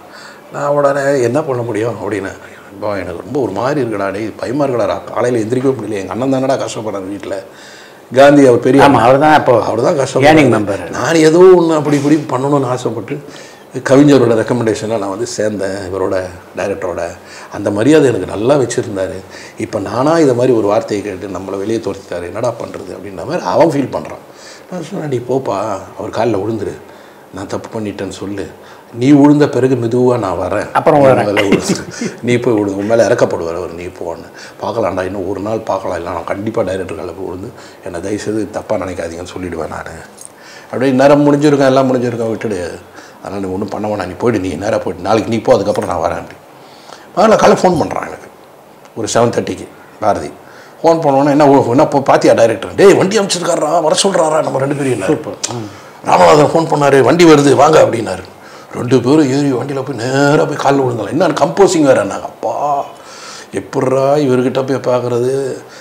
அவர் வந்து நல்லா எங்கள் family music director Viswanath sir. So நீங்கள் போகும்போது விஸ்வநாத் கம்போசிங்கில் இருக்கான்னு நினச்சிட்டு போகிறீங்க. ஸோ போகிறோம், போய் உட்காடுறோம், உள்ளே போனோன்னு தட்ட தபலா சவுண்ட் எல்லாம் உள்ளே போய் பார்த்தா அப்படியே ஜர்க் பார்த்தீங்கன்னா இளையராஜா உட்காந்துருக்காரு, பாஸ்கர் உட்காந்துருக்காரு, இந்த பக்கம் அமர் உட்காந்துருக்காரு, 3 பேர் உட்காந்துருக்காரு. இப்படியே கொஞ்ச நேரம் சைலண்ட்டு, உட்காருங்க அப்படின்னா டைரக்டர். எல்லாம் கீழே உட்காந்துட்டு கம்போசிங் நடந்துகிட்ருக்கு. ராஜா சார் அப்படி வாசிக்கிறாரு. அப்படி பார்த்தாரு, ராஜா அப்படின்னாரு. என்னான்னு, இந்த 2 பசங்க தான் காரணம் சொன்னார். அதை எப்பா முதல் வார்த்தை அதுதான். ராஜா இந்த காம்பவுண்டுக்கு நீ வர்றதுக்கு இந்த 2 பசங்க தான் காரணம், இவங்களை நான் ஒரு வாரம் துரத்தி விட்டுட்டேன் நான் அப்படின்னாரு. அப்போ ராஜா சார் எங்களை பார்க்குறாரு. பார்த்துட்டு அதுக்கப்புறம் நேற்று பாலாஜி எனக்கு நேற்று ஃபோன் பண்ணார் ராஜா அப்படின்றாரு. ஸ்ரீ என்ன இவங்க 2 பேரையும் போட்டு படம் எடுக்கிறியா அப்படின்னு கேட்டாராம் கமல் ரஜினி. சூப்பர், இதுதான் நீ பண்ணுறது கரெக்ட். நான் ஒரு கேசட் அனுப்புகிறேன், நீ கேளு, ஒரு பையன் மியூசிக் போட்டிருக்கான், நீ கேளு, எப்படி இருக்குன்னு கேளு, ரொம்ப டிஃப்ரெண்ட்டாக இருக்குது, நீ கேளு. அதாவது நான் வந்து யாரையும் வேணான்னு சொல்லலை, பட் இந்த ஒரு பாட்டை மட்டும் நீ கேளு அப்படின்ட்டு ஒரு பாட்டு அமைச்சிருக்காரு. நல்லா ஞாபகம் இருக்குது, அந்த பாட்டு கூட ஞாபகம் இருக்குது. தீபம்லேருந்து பூவிழி வாசலில் யாரடி வந்தது கிளியே கிளியே, அந்த பாட்டு அமைச்சிருக்காரு. இவர் அதை கேட்குறாரு. கேட்டுட்டு இதை மாதிரி ஒரு டிஃப்ரெண்ட்டான மியூசிக் டைரக்டர் அவர் வந்து நல்லாயிருக்கும் நீ பாருன்னு தான் இவர் வந்து அந்த பாட்டை கேட்டுட்டு உடனே ஃபிக்ஸ் பண்ணிட்டார். எங்களுக்கு சொல்லாமலேயே, ஏன்னா எங்களுக்கு அது கனெக்ஷன் இருக்குன்னு அவர் நினைக்கல. அமரும் பாரதியும் ஃப்ரெண்டு, அமரால் கூப்பிடலாம், அப்போல்லாம் தெரியாது அவருக்கு. அது பார்த்தா சொல்லிட்டார், இது மாதிரி பாலாஜி சொன்னார். நான் அதை வச்சு தான் நான் வந்து உடனே பாட்டை கேட்டேன், வித்தியாசமாக இருந்தது. உடனே கூப்பிட்டேன். சரி, அப்புறம் இந்த பசங்களை கூப்பிட்டேன். அந்த முதல் பாட்டு கம்போஸ் பண்ண அது போட்டு காட்டேன் அவங்களுக்கு. ராஜா சார் வந்து எங்களுக்கு டியூன் போட்டு காட்டுறாரு. அது வாலி சார் எழுதிட்டார். ஒரே நாள் உன்னை நான் நிலாவில் பார்த்து போட்டார். தரராரி பாட்டு. நீ கேட்டால் நான் என்ன நீ தந்தான் 2 பாட்டு கம்போசிங் முடிஞ்சிடுச்சு. ஸோ அதுக்கப்புறம் அப்பா அப்படின்னு அதுதான் என்னுடைய லைஃப்பில் நான் வந்து ஸ்ரீதர் சார்கிட்ட நெருங்கி நல்லா வாசுன்னு கூப்பிட்டு சீனெல்லாம் பேசுகிற அளவுக்கு பேசி கதையெல்லாம் போய் சொல்லுன்னு சொல்கிற அளவுக்கு நெருக்கமாக போய் பழகின படம் வந்து இளமை ஊஞ்சல். பட் நிலைமை எப்படி இருக்கேன். பட் என்னன்னா இந்த படத்தை பற்றியான்னு தெரியாது. என்னை வந்து ஸ்ரீதர் கூப்பிட்டு போய் நான் முதல்ல இசையமைக்க மறுத்தேன்.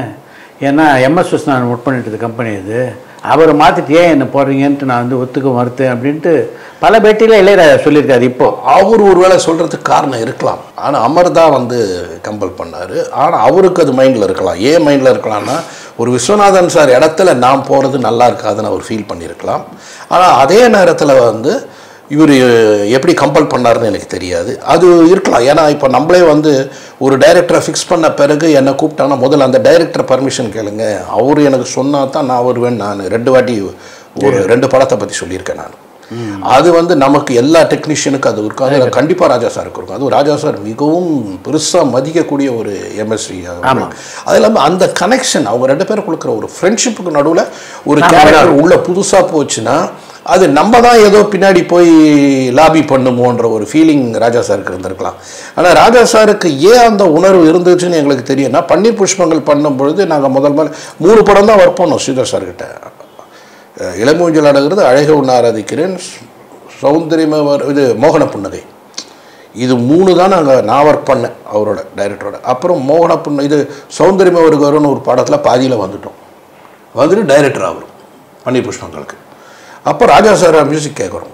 கேட்ட உடனே அப்போ ராஜா சார் வந்து மீண்டும் கோகிலாவுக்கு பேசிகிட்டு இருக்காரு. ஸோ ராஜா சாரோட சேலரி வந்து 1 lakhக்கு மேலே. எங்கள் பட்ஜெட்டே அவ்வளோ 5 lakhs தான்.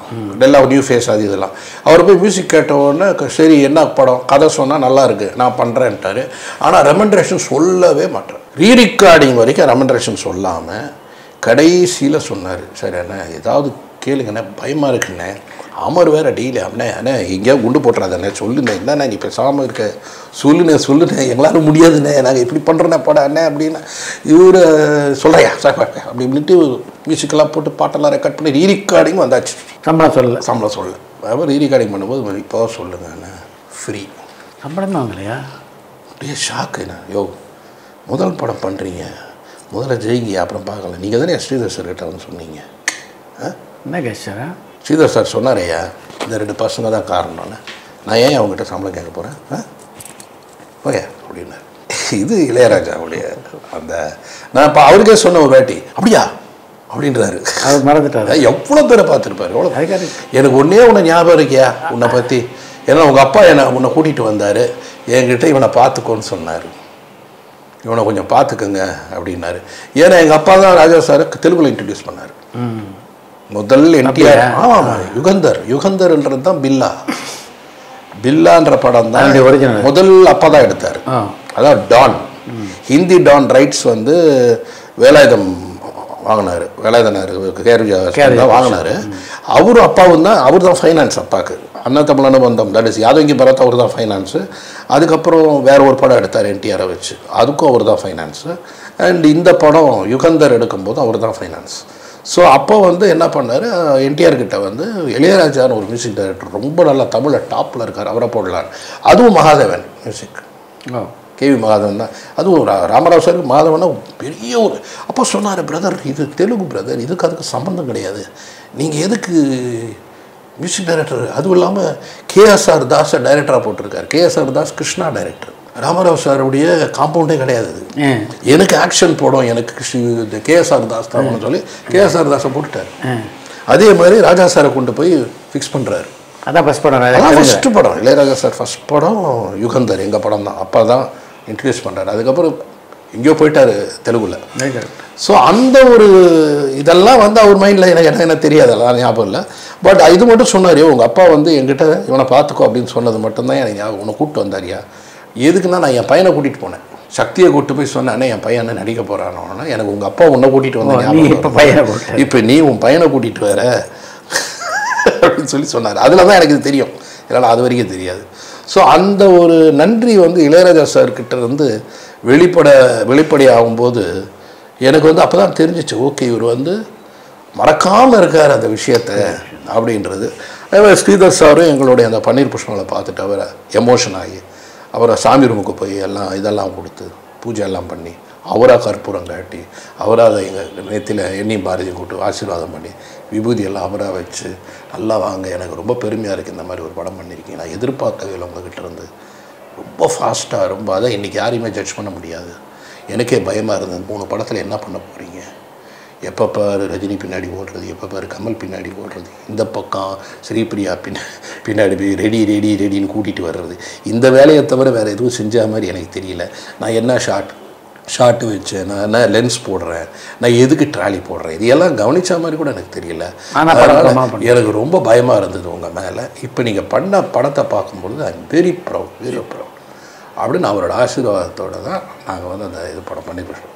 ஸோ எங்களுக்கு அதில் வந்து இளையராஜா சார் வந்து அந்த மறக்காத ஒரு விஷயத்தை மைண்டில் வச்சுருக்காரு அப்படின்றது தெரிஞ்சது. சொன்னா சார் வேண்டாம் நம்ம பண்ண மாட்டேன்னு சொல்லியிருக்கலாம், பட் இருந்தாலும் இந்த பசங்க சொன்னாங்கன்றதை அவர் மறக்கலை, அதையும் செஞ்சார் அந்த படத்தில்.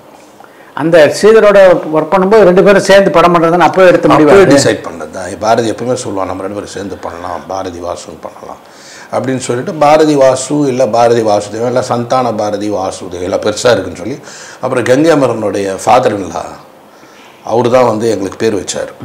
அவர் தான் வந்து பாரதி வாசு 2 பேருக்கு கூட்டினா 32 வருதியா, நல்ல நம்பரியா 5 அப்படின்னு சொல்லி நியூமராலஜி எல்லாம் பார்த்து அவர் தான் பாரதி வாசுன்னு பேர் வச்சார்.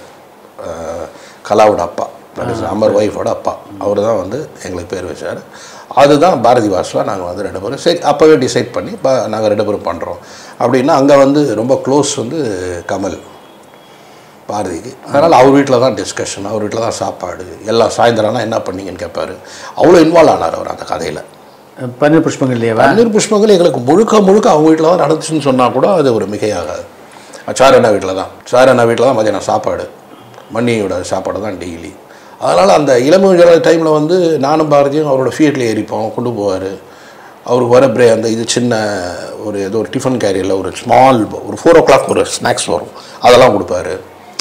ரொம்ப அதாவது ஒரு ஃப்ரெண்டு மாதிரி இருந்தார், ஒரு ஆக்டர் மாதிரி, ஒரு ஹீரோ மாதிரி, தான் ஒரு பெரிய இது மாதிரி கிடையாது. ரஜினி சார் ரொம்ப பேச மாட்டார்.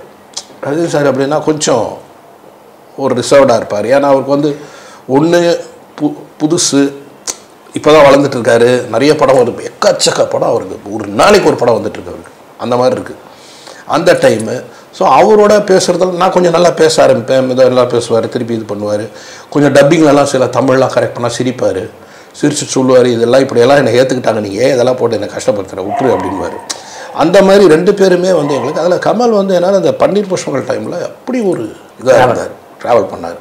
அவரே நடிப்பார்ன்ற அளவு கூட நாங்கள் வந்து எதிர்பார்த்தோம். அந்த படத்தில் பிரதாப் போத்தன் ரோல் அவர் பண்ணால் நல்லாயிருக்கும்னு எதிர்பார்த்தோம். அப்புறம் அவர் என்ன சொன்னாலும் லாஸ்ட்டில் இது டைரக்டர் படமாக இருக்கும், நீங்கள் பண்ணிங்கன்னா நான் பண்ணால் ஹீரோ படம் ஆகிடும், அதனால் நீங்கள் பண்ணுங்கள், நீங்கள் இது டெஃபினட்டாக it's a very good script அப்படின்னு சொல்லிட்டு அதுக்கு எல்லா டிஸ்கஷனில் பூரா பார்த்தீங்கன்னா மணிரத்னம், அப்புறம் வந்து இவர் ரமணன் ஒரு பையன், அப்புறம் ராஜா கிருஷ்ணமூர்த்தி, கிட்டி, சோமசுந்தரேஸ்வர் தான் ரைட்டர் அதுக்கு, அவர், நான், பாரதி, இப்படி மணிரத்னம்லாம் இருந்தார். மணிரத்னம் ஒரு ஸ்டேஜ், அதாவது எல்லா ஃப்ரெண்ட்ஸ் நாங்கள்லாம் காலையில் ஆனால் பாரதி வீட்டுக்கு ஒரு 10 மணிக்கு போகிறது, மத்தியானம் வரைக்கும் கிரிக்கெட் ஆடுறது. ஏன்னா அப்போ வந்து நாங்கள் ஸ்ரீதர் சார்கிட்டேருந்து வெளியே வந்துட்டு படம் பண்ணுறோன்னு வந்துட்டு ப்ரொடியூசர் ஒரு 3 ப்ரொடியூசர் எங்களை தள்ளி ஒரு 1.5 வருஷம் எங்களுக்கு வேலையே இல்லை. அப்போ நாங்கள் எல்லாம் கிரிக்கெட் ஆடுறது அங்கே பாரதி வீட்டில் காலையில். அப்போ மணி வந்து கன்னடா படம் பண்ணுறாரு, பல்லவி அனுப்பொல்லின்னு ஒரு படம் பண்ணிட்டாருன்னு நினைக்கிறேன். அந்த டைம் என்னன்னு ஞாபகம் இல்லை எனக்கு. அவர் அப்படி. ஸோ நாங்கள் கிரிக்கெட் ஆடி மணி தான் என்னை வீட்டில் கொண்டாந்து ட்ராப் பண்ணுவார் ஜாவாவில், இங்கே கொண்டாந்து நான் இறங்கிடுவேன். அதே மாதிரி ரமணான்னு ஒருத்தன், அவன் இப்போ இல்லை, அவன் ஒருத்தன், இப்படி ஒரு கிராங்கு நாங்கள். அதில் ஒவ்வொரு செக்ஷனில் ஒவ்வொருத்தரோட டிஸ்கஷன். இந்த இன்றைக்கி சினிமாவில் வந்து கதை சொல்கிறதுக்கு பாருங்கள் அது ஒரு பெரிய ஆற்றல். அது வந்து டிஎன் பாலு முன்னாடி டேரக்டர் ரொம்ப பிரமாதமாக சொல்லுவார். அதே மாதிரி கலைமணி ரொம்ப பிரமாதமாக சொல்லுவார். அதே மாதிரி அந்த ஆற்றல் உங்களுக்கு இருக்கிறது நானே பார்த்துருக்கேன். எங்கேருந்து பில்டப் ஆச்சு கதை சொல்கிறதும் இல்லை, இது கதை எழுதுறது ரெண்டும்? இல்லை அது ரெண்டுமே எனக்கு டெவலப் ஆனது காரணம் என் ஸ்கூலில் இருந்தே தான் நான் டெவலப் பண்ணேன். எப்படின்னா நான் வந்து ஒரு படம் பார்ப்பேன். இப்போ நான் வந்து ஒரு 6th standard 7th standard படிக்கும்போது அன்பே வா அப்படின்னு ஒரு படம் பார்த்தேன். பார்த்த உடனே எனக்கெல்லாம் என்னென்னா அந்த சிவாஜி சார் படம் டிக்கெட் வாங்குறதுன்றது வந்து ரொம்ப கஷ்டம். இவரோட படம் வந்து எப்படியாவது அப்பா பேரை சொல்லி வாங்கிடுவேன். அதனால் ஃபஸ்ட்டு இவர் படம் பார்த்துருவேன். நான் எந்த படம் ரிலீஸ் ஆனாலும் முதல் நாள் ஷோ வந்து எம்ஜிஆர் படம் வந்து எனக்கு பார்த்துருவேன். நான் அதில் இந்த ஃபார் எக்ஸாம்பிள் அன்பேவா எடுத்துக்கோங்க. அந்த அன்பேவா பார்த்த உடனே மறுநாள் காலையில் கதை என்னென்னா அன்பேவா கதை. தட் இஸ் நான் வந்து ஃப்ரைடே வரைக்கும் ஸ்கூல், சாட்டர்டே சண்டே தியேட்டர். இது என்னுடைய அந்த 54 வாரமும் நான் பார்க்காத படமே இருக்காது அந்த வருஷத்தில். எல்லா படமும் மாறி மாறி மாறி சனி ஞாயிறு எத்தனை 2 days வருதோ அவ்வளோ நாளும் படம். வீட்டில் தெரியாது, மதியானம் சாப்பிட்டு அப்படியே கிளம்பிடுறது. அப்படியே ஜம்மு நடந்தால் எல்லாம் மவுண்ட் ரோட் பூரா தியேட்டர், வீடு இங்கே தான். ஸோ போய் ஒரு தியேட்டரில் ஒரு படம் பார்த்துட்டு அந்த கதையை மண்டையை அரங்கேற்றம் பண்ணுறது. ஸோ இப்போ அன்பேவா அப்படின்ற கதை சொல்லும்போது நான் ஃபஸ்ட்டு ஓப்பனிங்கே என்ன பண்ணுவேன்னா 2 மீன் வரும். டிங் டிங் டிங் டங் டிங் டிங் டங் டிங் டங் டங் அப்படின்னு ஒரு ஆட்டின் ஒன்று வரும். அந்த ஆட்டினில் போய் இந்த மீன் டக்குன்னு அப்படி ஒரு குத்தும். அந்த மீன் வந்து அப்படி ஒரு இது பண்ணோம். அப்படி அன்பேவா அப்படின்னு டைட்டில் வரும். அப்படி மியூசிக்லேருந்து ஸ்டார்ட் பண்ணுறது. படம் பார்க்க சினிமா பார்க்குற மாதிரி ஒரு சீன் விடாமல், ஒரு டைலாக் விடாமல் மொத்த கதையும் சொல்லிவிடுவேன். அந்த ஒரு 1/2 மணி நேரம் 1 மணி நேரம் அதுக்காகவே ஸ்கூலுக்கு 7:30 மணி 8 மணிக்கெலாம் போகிறது. மணி 9 o'clock தான் ஸ்கூல்னா ஒரு 7:30 7:45 சப்ஜெக்ட் ஸ்டார்ட் ஆகிடும். பெல் அடிக்கிறதுக்குள்ளே அப்படி சப்போஸ் முடியலன்னா லஞ்ச் பிரேக்கில் திருப்பி இந்த கண்டினியூஷன் ஸ்டார்ட். அது மாதிரி நான் ஸ்கூலில் சவாலே சமாளி, சுமதியன் சுந்தரி எல்லா அப்பாட கதையும் சொல்லியிருக்கேன் பசங்களுக்கு. இதில் இன்னொரு ஃபனி விஷயம் என்னென்னா, நெஞ்சம் மறப்புதல்லை கதை வந்து என் ஒய்ஃப் வந்து என்னோடய அத்தை பொண்ணு தான். அந்த படம் நான் வந்து பார்த்துட்டு வரும்போது அவளுக்கு வந்து 4 வயசு நம்ம. அந்த படம் அவளுக்கு அந்த டைமில் 4-5 வயசு. நான் பார்த்துட்டு வந்து அந்த கதையை சொன்னேன். அதில் நம்பியார் சார் சீன் இருக்கு இல்லையா, அதாவது இங்கே இவர் கல்யாணகுமார் எல்லா இடத்தையும் போய் பார்த்துட்டு அந்த ஹாண்டட் ஹவுஸில் போய் பார்த்து தான் அந்த கேரக்டர்ன்றது நினைவுக்கு வந்து அதுக்கு பிறகு வந்து அந்த அப்பா என்ன ஆனார், அந்த மகாராஜா என்ன ஆனார்னு டக்குன்னு ஒரு கிழவன் பின்னாடியே ஓடி அவர்கிட்ட போய் கேட்பார். ஐயா நீங்கள் இந்த ஆமாண்ணா அந்த பையன் ஞாபகம் இருக்கும்னா, ஆமாம்மா இந்த ராஜா ஒருத்தர் இருந்தார், ஆமாண்ணா அவர் என்ன ஆனாருன்னு, இன்னும் உயிரோடு தான் இருக்கார் அப்படின்னு நம்பியார் சொல்லுவார். எங்கே அப்படின்னா அவர் அப்படியே சிரித்து பயங்கரமாக சிரித்து ஒரு இடத்துல நின்று அப்படி திரும்பி இதோ அப்படின்றது வந்து அப்படியே ஃபேஸ் எல்லாம் மாதிரி சுரிங்க. அந்த ரியல் ஆக்ஷன் அவர் எப்படி பண்ணாரோ அதை மாதிரி நான் பண்ணி என் ஒய்ஃபுக்கு ஜுரம் வந்துடுச்சு. மறுநாள் ஃபீவர் என்ன கிடக்குது கதை சொல்லி பயமுறுத்தி சொல்லி எனக்கு கல்யாணம் எல்லாம் முடிஞ்ச அப்புறம் தான் சொன்னேன். அதை உங்களுக்கு ஞாபகம் இருக்கா, இந்த கதையை எனக்கு சொல்லி எனக்கு ஜுரமே வந்துச்சா. எம்ஜிஆருக்கு அப்பா மேக்கப் மேனாக இருந்ததுனால எம்ஜிஆரோட உங்களுக்கு நல்ல நெருக்கம் வந்தது காரணம் இருக்குது. பட் எம்ஜிஆர் சிவாஜி 2 பேர் வீட்டுக்கு நீங்கள் செல்லப்பிள்ளையாக இருந்திருக்கீங்க. சிவாஜியோட எப்படி அது மாதிரி ஒரு தொடர்பு உங்களுக்கு? அது வந்து முழுக்க பாரதி காரணம். என்னன்னா நான் எப்படி இங்கே இங்கே இருக்கிற ஒரு வாழ்க்கை, எங்களுக்கு கிடைக்கிற பணம் எல்லாமே வந்து நாங்கள் சாப்பிட்ற சாப்பாடு எல்லாமே ஒரு என்டிஆர் எம்ஜிஆரோட சாப்பாடுன்ற மாதிரி பாரதிக்கு வந்து சிவாஜி சார் சாப்பாடு தான். சண்முக அங்கிள் தான் வந்து அவங்க அப்பா இறந்ததுலேருந்து அவங்க வீட்டை வந்து சிவாஜி சார் தான் வந்து எல்லாரையும் படிக்க வச்சாருன்றது உண்மை. அதாவது பாரதி அவங்க அண்ணன் எல்லாமே வந்து அங்கே தான் வந்து எல்லாமே பண்ணார். ஸோ அதனால் சிவாஜி சார் வீட்டில் Bharathi one of the member is one of the ஒரு கிட்டத்தட்ட ஒரு மகன் மாதிரி பாரதி. மோகன புன்னகை டைமில் நான் வந்து சிவாஜி சாரை பார்க்கும் பொழுது சிவாஜி சாரை பார்த்த உடனே எனக்கு வந்து, ஏன்னா இவரோட நான் பார்த்துருக்குறேன், வீட்டுக்கு வந்திருக்காரு, எல்லாம் வந்திருக்காரு. சிவாஜி சாரை நான் முதல்ல பார்க்கணுன்னு ஆசைப்பட்டது ஒரு ஸ்கூல் டைமில் பீம்சிங் சாரோட சன்னுக்கு கல்யாணம் நடந்தது. நான் பீம்சிங்ஸ் பசங்கள்லாம் ரொம்ப க்ளோஸ். அதே மாதிரி கிருஷ்ண பஞ்சூச பசங்க பூரா நாங்கள்லாம் கிரிக்கெட் ஃப்ரெண்ட்ஸ், எல்லாம் கோவாவில் போகிறோம், இந்த பக்கம் ஆழ்வார்பேட். ஸோ அதில் தான் சிவாஜி சாரை நான் வந்து நரேன்னு சொல்லி பெரிய அண்ணன் கல்யாணம் நடந்தது. திலீப்புடைய பீம்சிங் சாரோட பெரிய கல்யாணம். ஐ திங்க் 68 or 69 இருக்கும். நான் வந்து ஒரு 8th 9th படிக்கிற டைமு. அப்போ ஓடி போய் சிவாஜி சார், பாலாஜி, நாகேஷ் எல்லாரையும் பார்த்துருக்குறேன். நான் பார்க்காத ஆர்டிஸ்ட்டை பார்க்குறதுக்கான கல்யாணத்துக்கு ஓடணும். நாங்கள்லாம் போய் பார்த்துட்டு எல்லாம் பண்ணி அதுக்கப்புறம் அவரை நான் பார்த்ததே கிடையாது. அதுக்கப்புறம் சிவாஜி சார் முதல்ல நான் பார்த்தது வந்து சிவாஜி சாரை பார்க்கணுன்னு ஓடினது வந்து அண்ணா இறந்த உடனே அந்த ஊர்வலம் போச்சு. அப்போ நான் சஃபேர் தேட்டருக்கு ஓடி போய் அங்கே நின்று பார்த்தோம். அப்போது முதல்ல நடுவில் எம்ஜிஆர், இந்த பக்கம் எஸ்எஸ்ஆர், இந்த பக்கம் சிவாஜி, 3 பேர் அந்த லாரியில் உட்காந்துருந்தாங்க. அதுதான் நான் முதல்ல, ஏன்னா இவரை நான் பார்த்துருக்கேன்றதால என்னோடய ஜூம் பூராவுமே சிவாஜி சாருக்கு போச்சு. அப்படி தான் நான் 2 வாட்டி பார்த்துருக்கேனே தவிர அவரோட பேசுகிற வாய்ப்பு கூட எனக்கு கிடச்சதில்லை. பட் இந்த மோகன புன்னகைன்ற படத்தில் வந்து அவர் வந்த உடனே நான் போய் அவர்கிட்ட அப்படி கிட்ட போய் நின்னோடனே அப்படி பார்த்தோன்னே என்னை பார்த்தாரு. நீ தான் பீதாம்பரம் மொழியா அப்படின்னாரு. ஆமான்னு. உங்கள் அத்தை எப்படி இருக்காங்கன்னாரு. நான் உடனே அத்தை தாண்டா ஹார்ட் பேஷண்ட்டாக ஒரு அத்தை இருக்காங்களே. எனக்கு அப்படியே ஷாக். அதாவது எம்ஜிஆரின் ஒப்பனையாளர் பீதாம்பரத்துடைய தங்கச்சிக்கு ஒரு ஹார்ட் பேஷண்ட் இருக்காங்கன்றது சிவாஜி சாருக்கு தெரியும் அப்படின்றது எனக்கு தெரியாது. அப்போது எந்த அளவுக்கு எங்கள் ஃபேமிலியோட சிவாஜி சார் வந்து இன்வால்வ் ஆகிருக்காரு. ஏன்னா 2-3 படத்துக்கு அப்பா மேக்கப் போட்டிருக்காரு சிவாஜி சாருக்கு. அது எதுக்குன்னா திருவிளையாடலை தாடி ஓட்டுறது அவர் தான் ஓட்டணும். அவர் தாடி ஓட்டினோன்னா அப்பாவை தான் கூப்பிடுவார்.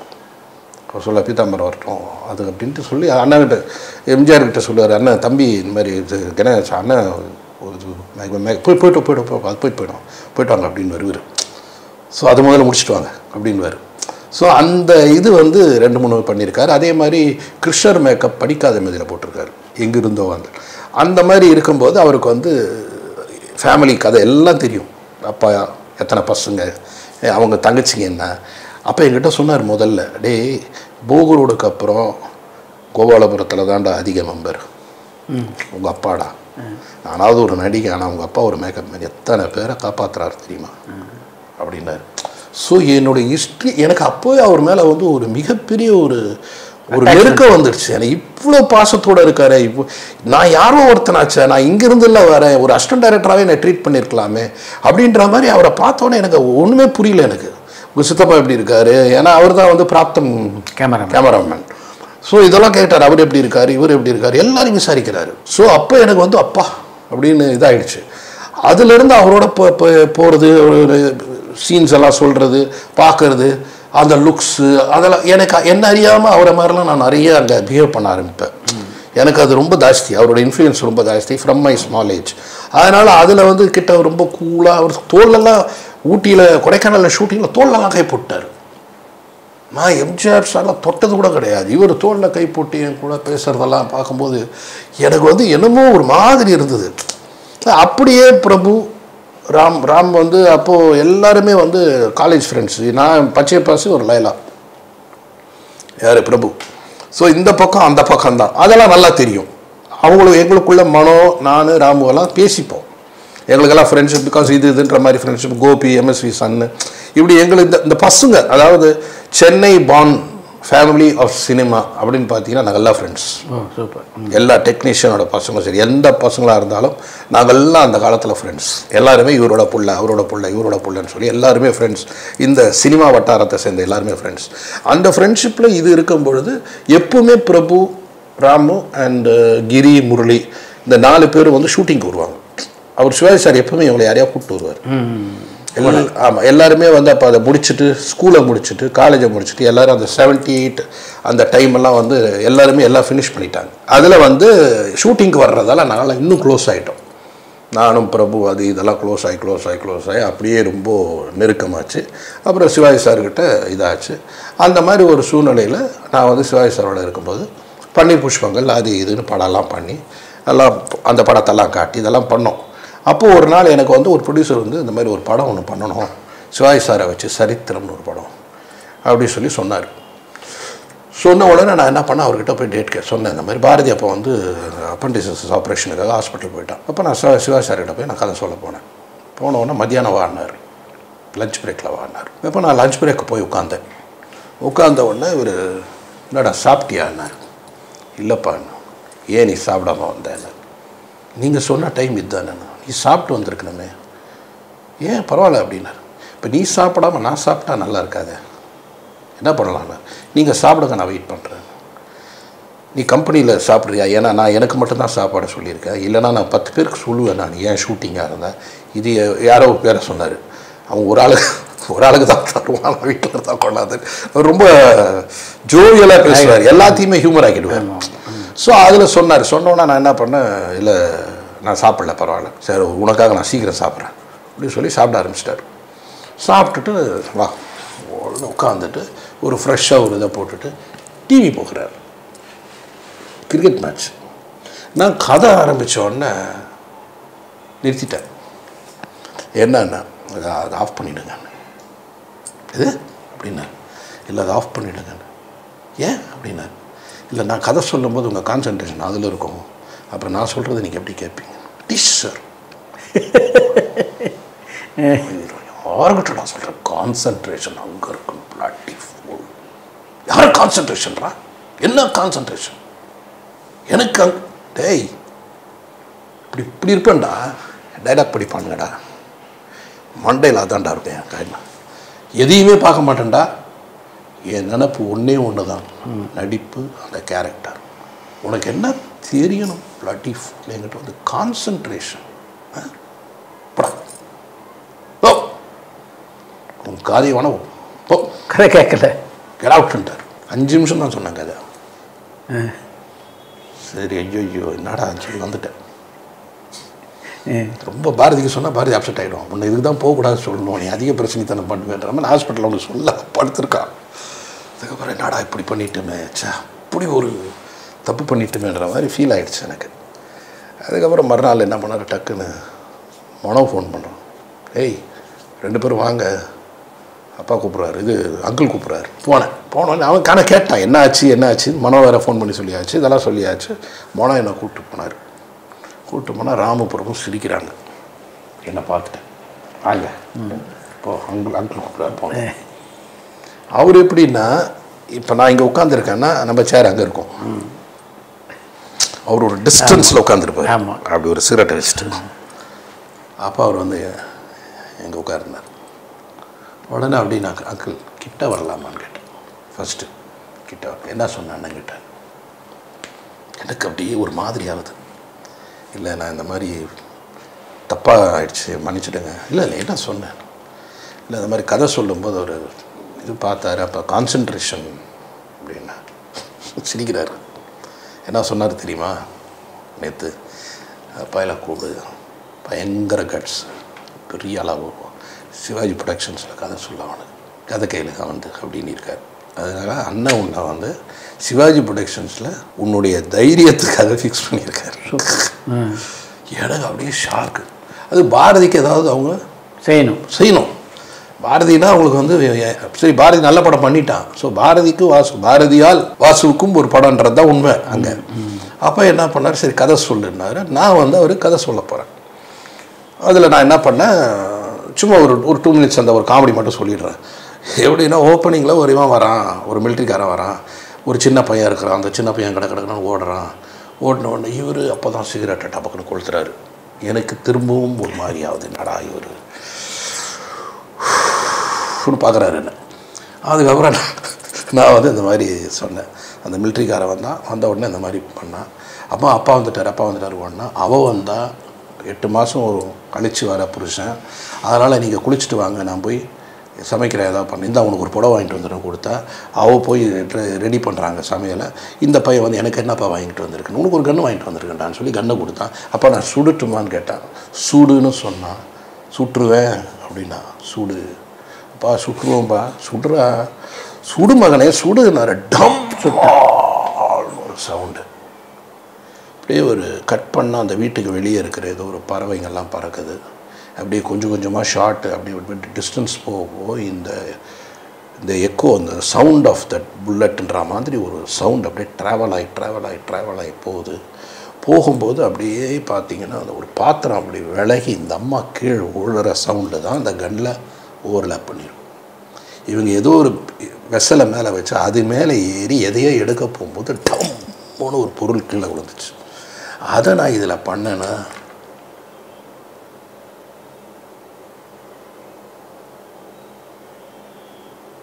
நான் இப்படியே அவரை பார்க்குறேன். அங்கிள் என்னால் கதை சொல்ல முடியாது. எதுக்குன்னு, உங்கள் ஐயில் ஒரு எக்ஸ்ப்ரெஷனே இல்லை. நான் இந்த சீனில் நீங்கள் வந்து அப்படி வருவீங்க, இப்படி இருக்கும் அப்படின்னு நினச்சேன். நீங்கள் இப்படியே இருக்கீங்க, நீங்கள் உண்மையிலே கேட்குறீங்களான்னு எனக்கு தெரியும். சிரிச்சாரு பாருங்க, சிரிச்சு கண்ணெல்லாம் தண்ணி வந்துருச்சு. ஐயோ சிரிச்சு டேய் அடிச்சு மனம் ஓடிடுறான். டேய் அவனுக்கு ஏதாவது போடுறா பிடிக்கிறதுக்கு, கூல் ட்ரிங்க்ஸ் ஏதாவது போடுறான் அவனுக்கு அப்படின்னாரு. உடனே நான் என்ன பண்ணேன், எனக்கு ஒன்றுமே புரியல. அதுக்கப்புறம் சாப்பிட்டோன்னு சொன்னார் இந்த மாதிரி. சரி சரி அதெல்லாம் இருக்கட்டும், என்ன படம் பண்ணீங்க? பன்னீர் புஷ்பங்கள், அதுக்கப்புறம் மெல்ல பேசுங்கள், அதுக்கப்புறம் மதுமலர். பன்னீர் புஷ்பம் அது தெரியும், நல்லா போச்சு தெரியும். இந்த 2 படமும் என்ன ஆச்சுன்னு அது கொஞ்சம் நல்ல ரிவ்யூஸ் வந்தது, எல்லாம் ரொம்ப நல்லா எழுதுனாங்க. மெல்ல பேசுங்கள் பற்றி ரொம்ப நல்லா எழுதுனாங்க. பாரதி ராஜா சாருடைய சொந்த படம், எக்ஸலண்ட் ரிவ்யூஸ் வந்தது. ரிவ்யூஸ் எல்லாம் தூக்கி குப்பையில் போடுங்கன்ட்டார். டபால்னு என்னடா இப்படி சொல்கிறாரு அப்படின்னாரு. எல்லா ரிவ்யூஸ் ஆகிற படமும் நல்லா ஓடாது, எல்லா நல்லா ரிவ்யூஸ் இல்லாத படமும் ஓடாமல் இருக்காது. சில படங்கள் தான் ரிவ்யூஸில் சிங்க் ஆகும். மிக இது அது அதில் வந்து நீங்கள் வந்து ரிவ்யூஸை மட்டும் வச்சு பேசாதீங்க, உங்கள் படத்தை பற்றி பேசுங்க. என்னுடைய பார்வைக்கு என் படம் பிடிச்சிச்சுன்றதும் நான் எழுதுகிறேன், அவ்வளோதான். அது ஒட்டு மொத்தமாக பார்க்கும்போது மக்களுடைய இதே பார்வை. அது நான் சினிமாவுக்கு வந்தப்பறம் தான் தெரிஞ்சுக்கிட்டேன். அதனால் ரிவ்யூஸ் எல்லாம் பெருமையாக நீங்கள் பேசக்கூடாது. உங்களுக்கு வந்து இப்படி எழுதுனாங்க அப்படி எழுதுனாங்க அதெல்லாம் விட்டுடுங்க. இப்போ நீங்கள் வந்து எந்த மாதிரி படம் பண்ணணுன்றது முதல்ல டிசைட் பண்ணுங்கள். ஏன்னா நான் லண்டனில் படிச்சுட்டு வந்தவன். லண்டனில் படித்த நான் வந்து எங்கள் அண்ணனை இப்படியெல்லாம் காட்டணும்னு நினைக்கிறேன், எங்கள் அண்ணனை அப்படியெல்லாம் காட்டணும்னு நினைக்கிறேன். ஆனால் எங்கள் அண்ணனுக்கு வந்து அதெல்லாம் ஒத்து வரல. எல்லாமே அவர் அழுகுறாரு, எல்லாம் பண்ணுறாரு, எமோஷனலாக ஆக்ட் பண்ணுறாரு. சரி தங்கப்பதக்கம் எடுத்தேன், அப்படி எடுத்தேன், இப்படி எடுத்தேன். கடைசியில் திருசூலம், ஒருத்தன் மேலே ஒருத்தன் உட்கார்றது, ஒருத்தன் மேலே, இதெல்லாம் நம்ப முடியாத விஷயம். என்ன மாதிரி ஒரு ஆளுக்கெல்லாம் அதை மாதிரி ஒரு கதைலாம் எனக்கெல்லாம் பிடிக்காதனால I am from that place. But கொட்டிச்சு பணம். ஸோ கமர்ஷியலாக படம் பண்ணும் பொழுது என்ன கலெக்ஷன் வருதுன்னு தான் ஒரு ப்ரொடியூசர் மைண்டை வச்சு நீங்கள் பண்ணணுமே தவிர, உங்களுக்கு ரிவ்யூ நல்லா வருது அது போதும்னீங்கன்னா உங்களுக்கு பேர் வந்தால் போதுமாயா? நீங்கள் ப்ரொடியூசருக்கு என்ன பண்ணணும் அப்படின்ற மாதிரி படம் பண்ணணும் அப்படின்னாரு. சரி அங்கிள் அப்படின்னு இந்த கதை அவர் வந்து அப்படியே டோட்டலாகவே ஸ்டாப் பண்ணிட்டார். ஏற்கனவே நான் குகநாதன் கிட்ட கதை கேட்டுட்டேன், நல்லா இருக்கு, எங்களுக்கு பிடிச்சிருக்கு, அவர் வந்து எல்லாம் ரெடியாக இருக்கார், நீங்கள் 2 பேரும் டைரக்ட் பண்ணுறீங்க அந்த படத்தை, உங்களுக்கு கதையோடு தான் நாங்கள் ரெடியாக இருக்கோம், அண்ணன் சொன்னார் இந்த பசங்களை போட அந்த படத்தில் அப்படின்ட்டாரு. அதனால் you are directing Sivaji productions. Super அப்படின்னு எனக்கு அப்படியே தக இதாகிடுச்சு. ஸோ அது வந்து as it is, that is how I went in to the banner also. So அதுதான் நீதிநலன் ஒரு படம். ஃபஸ்ட்டு டே சிவாஜி சார் என்ன பண்ணுறாரு, ஆக்ட் பண்ணுறாரு, நானும் பாரதி டைரக்ட் பண்ண போகிறோம். பாரதிக்கு சிவாஜி சார்னாலே அவனுக்கு வந்து ஒரு கடவுள் மாதிரி. ஸோ அவர் என்ன பண்ணிட்டாரு, டைரக்ட் பண்ணணுன்னா ஃபஸ்ட்டு சீன் சொல்லியாச்சு. ஒய்ஃப் கிட்ட வந்து நீங்கள் வந்து இப்படி பேசுகிறீங்க, உங்கள் பையனே உங்களை காலேஜில் கேட்டான், நீ லவ் பண்ணாததா நான் லவ் பண்ணிட்டேன்ற மாதிரி காலேஜில் கேட்டுட்டான். அதுக்கு உங்களுக்கு கோவம் வந்து நம்ம கதையெல்லாம் பசங்களுக்கு சொல்லக்கூடாது அப்படின்னு சொல்லணுன்றது சீனு. இதெல்லாம் பாரதி படித்து காமிச்சான் அந்த டைலாக்கை அவர்கிட்ட. நான் படிக்க மாட்டேன், பாரதம் படிப்பேன் டைலாக்கெல்லாம். அவர் படித்து காமிச்சோன்னா டேய் நடிச்சு காட்டுறான்னாரு பாரதி. ஓடிட்டான் பாரதி. நம்ம என்னடா பண்ணுறது, டேய் நீ போடா நடிக்க சொல்கிறேன் போடா, டேய் டைரக்டர் தான்டா நீங்கள், நடிச்சு காட்டுறான், எங்கே போகிறேன் இன்னும் இப்படி போகணுன்றீங்க, அப்படி இருக்கீங்க, இப்படின்றீங்க, என்ன அர்த்தம் அப்படின்னாரு. நீ பண்ணுறா அப்படின்னா, ஏன்னா நான் கொஞ்சம் நடிப்போம் ஆர்வன்றது பாரதிக்கு தெரியும். நீ பண்ணுறா போடா அப்படின்னு நான் கொஞ்ச நேரம் யோசித்தேன். சரி இப்போ நம்ம முடியாதுன்ட்டா அப்புறம் கண்டிப்பாக நம்மளை வேறு மாதிரி ட்ரீட் பண்ணுவார், முடியுன்றது எப்படியாவது மனசில் ஏற்றிக்கிட்டு நம்மளோட ஆர்வத்தை பூரா எல்லா பேரைக்கும் வந்து இறக்கிடலான்ட்டு நான் டக்குன்னு திரும்பி, இதுக்கு தான் நான் உங்ககிட்ட 1000 வாட்டி சொல்லியிருக்கிறேன், பசங்கக்கிட்ட நம்ம கதை சொல்லாத பிளாடி ஃபூல், எத்தனை பேர் முன்னாடி என்ன அப்படின்னு சொல்லி நான் இப்படி நடந்து அப்படி நடந்து திரும்பி இடியட் நின்றுட்டேன். யார் குட் ஆக்டர் பாட்டுன்னு உள்ள தட்டி விட்டார். உடனே அப்படியே காலில் விழுந்து அதுலேருந்து அவர் என்னன்னா எந்த சீனாக இருந்தாலும் கூப்பிடுவார், டேய் என்னடா அப்படின்வார். இதெல்லாம் பண்ணி காட்டுறது ரொம்ப, அதாவது வீட்டில் நான் சாப்பிட்டுட்டு போனால், வீட்டில் நான் டிஃபன் சாப்பிட்டு போயிடுவேன், தோட்டத்தில் ஷூட்டிங்னா அங்கிள் என்ன பண்ணார் உட்காருன்னுவார். நான் சாப்பிட்டேன் அங்கிள், யாரை கட்டி சாப்பிட்டு, ஏன்டா நம்ம ஷூட்டிங்க்கு நீ எப்படி சாப்பிட்டு வரலாம், எனக்கு நீ சாப்பிடணும் உட்காரு, திரும்பவும் 2 பெரிய தோசை சாப்பிடணும், வேறு வழியில் சாப்பிட்டு, உன்னை யார் சாப்பிட சொன்னால் வீட்டில் சாப்பிட்டு அப்படின்னு. அந்த சாப்பாடு விஷயத்தில் சிவாஜி சாருடைய அந்த ஒரு குடும்பம், ஒரு கவனிப்பு. அதே மாதிரி நாங்கள் ஊட்டி போகிறோம், அவுடோர் ஊட்டி போகும்போது இப்போ எல்லா பசங்களும் இருக்காங்க. மனோ, கிரி, ராமு, பிரபு, அப்புறம் கோபி, ஜனா, எல்லாம் குமார் அப்படின்னு அந்த வீட்டு பசங்க அத்தனை பேர் இருக்காங்க. நான், பாரதி, பிரபுன்னு சொல்லி ஒரு எம்பி காங்கிரஸில் ஊட்டியில் அவர் வந்து வராரு. அவ்வளோ ஞாபகம் எனக்கு பசுமையாக தான் சிவாஜி சாருடைய கேரக்டர். அப்போ அவர் உட்காந்து எல்லாருக்கும் ஒரு சைனீஸில், அவருக்கு சைனீஸ் ரொம்ப பிடிக்கும் சிவாஜி சாருக்கு. அதனால் சைனீஸில் எங்களை எல்லாம் கூப்பிட்டு பாரதி வாசி சொல்லிட்டு எல்லோரும் போய் உட்காரோம். அங்கிள்லேருந்து எல்லாம் உட்காந்துருக்கும். எல்லாம் சாப்பிடுவோம். பிரபு, இது என் மூத்தம்மவன் ராமு, தெரியுமே, இது ராமு தெரியும், இது பிரபு, இது முரளி என் தம்பி பசங்க, இது கிரி, அது என் புள்ள ஜனா, இது என் புள்ள கோபி, அது என் புள்ள சந்தான பாரதி, இது என் புள்ள வாசுன்னு இன்ட்ரடியூஸ் பண்ணார். அவர் இவன் டைரக்டர்னு இன்ட்ரடியூஸே பண்ணலை. அத்தனை பேரையும் என் மகன் என் மகன் என் மகன் தான் இன்ட்ரடியூஸ் பண்ணார். அதனால தான் சினிமா இண்டஸ்ட்ரி அவர் அப்பான்னு கூப்பிடும். சிவாஜி சாரை யாருமே அவங்கள அறியாமலே அவங்க அப்பான்னு கூப்பிட்றதுக்கார மகனேன்னு தான் கூப்பிடுவார் அவர். இப்போ உங்களெல்லாம் பார்த்து மகனே என்ன மகனே என்ன மகனே இப்படி சொல்கிற அப்படின்னு வேறு, இல்லைன்னா வேறு லாங்குவேஜ் யூஸ் பண்ணுவார், பொடாங்க யூஸ் பண்ணுவார். இது ரெண்டும் தான் அவருக்கு வரும். ஒன்று இப்படி வரும், இல்லை அப்படி வரும். ஸோ அது மாதிரி அவருடைய ரிலேஷன்ஷிப்பு.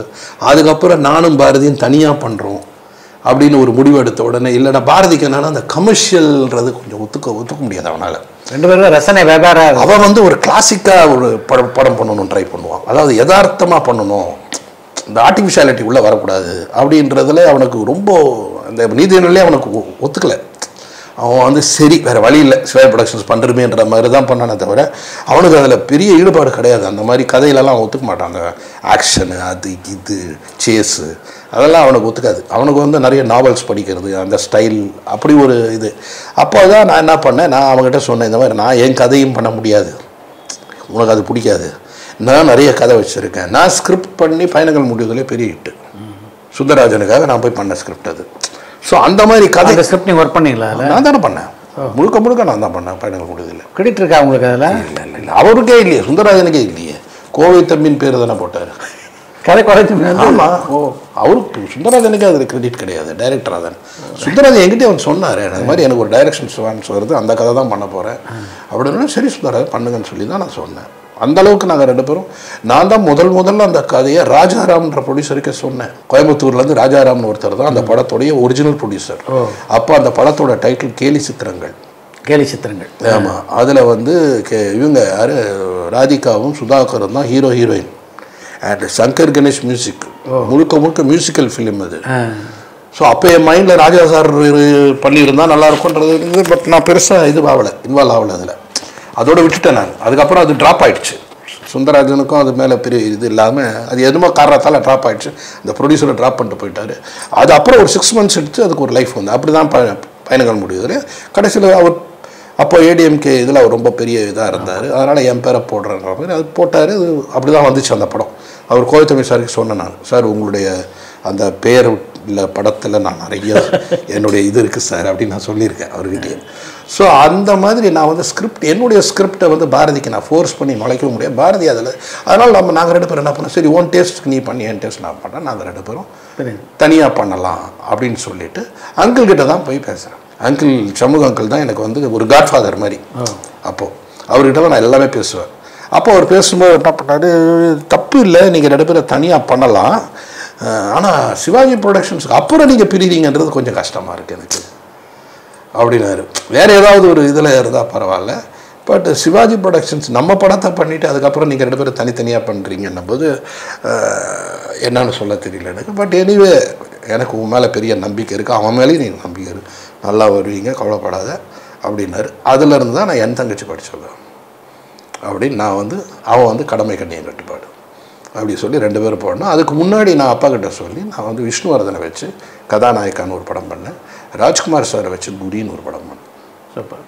இது ரெண்டும் பார்த்த உடனே ராமும் பிரபு என்ன பண்ணாங்க, வாசு டைரக்ட் பண்ணி பிரபு ஒரு படம் நடிக்கணும், ஏன்னா பக்கா கமர்ஷியலாக சரியான ரெண்டுமே பெரிய ஹிட்டு. நான் பண்ண கன்னட படம் கதாநாயக்காவும் பெரிய ஹிட்டு, குரி ராஜ்குமார் சாரதும் பெரிய ஹிட்டு. அப்போ தனியாக பண்ண 2 படம் தான். அதுக்கப்புறம் ஃபஸ்ட்டு படம் எனக்கு வந்து என் தங்கச்சி படித்தோம், அதிலேருந்து ட்ராவல் ஆச்சு. பட் பிரபு கேரியரில் வந்து மிகப்பெரிய சக்ஸஸ் படம் வந்து சின்ன தம்பி தான் இன்னி வரைக்கும். அந்த படம் தயாரிப்பில் இயக்கும்போது உங்களுக்கு அந்த ஐடியா இருந்தது, அது மாதிரி இந்த படம் இவ்வளோ பெரிய ஹிட் ஆகுன்ட்டு? ரொம்ப பெரிய நம்பிக்கை இருந்தது எனக்கு. ஏன் அந்த நம்பிக்கை இருந்ததுன்னா, நான் முதல்ல அந்த கதையை என் டிரைவருக்கு சொன்னேன்.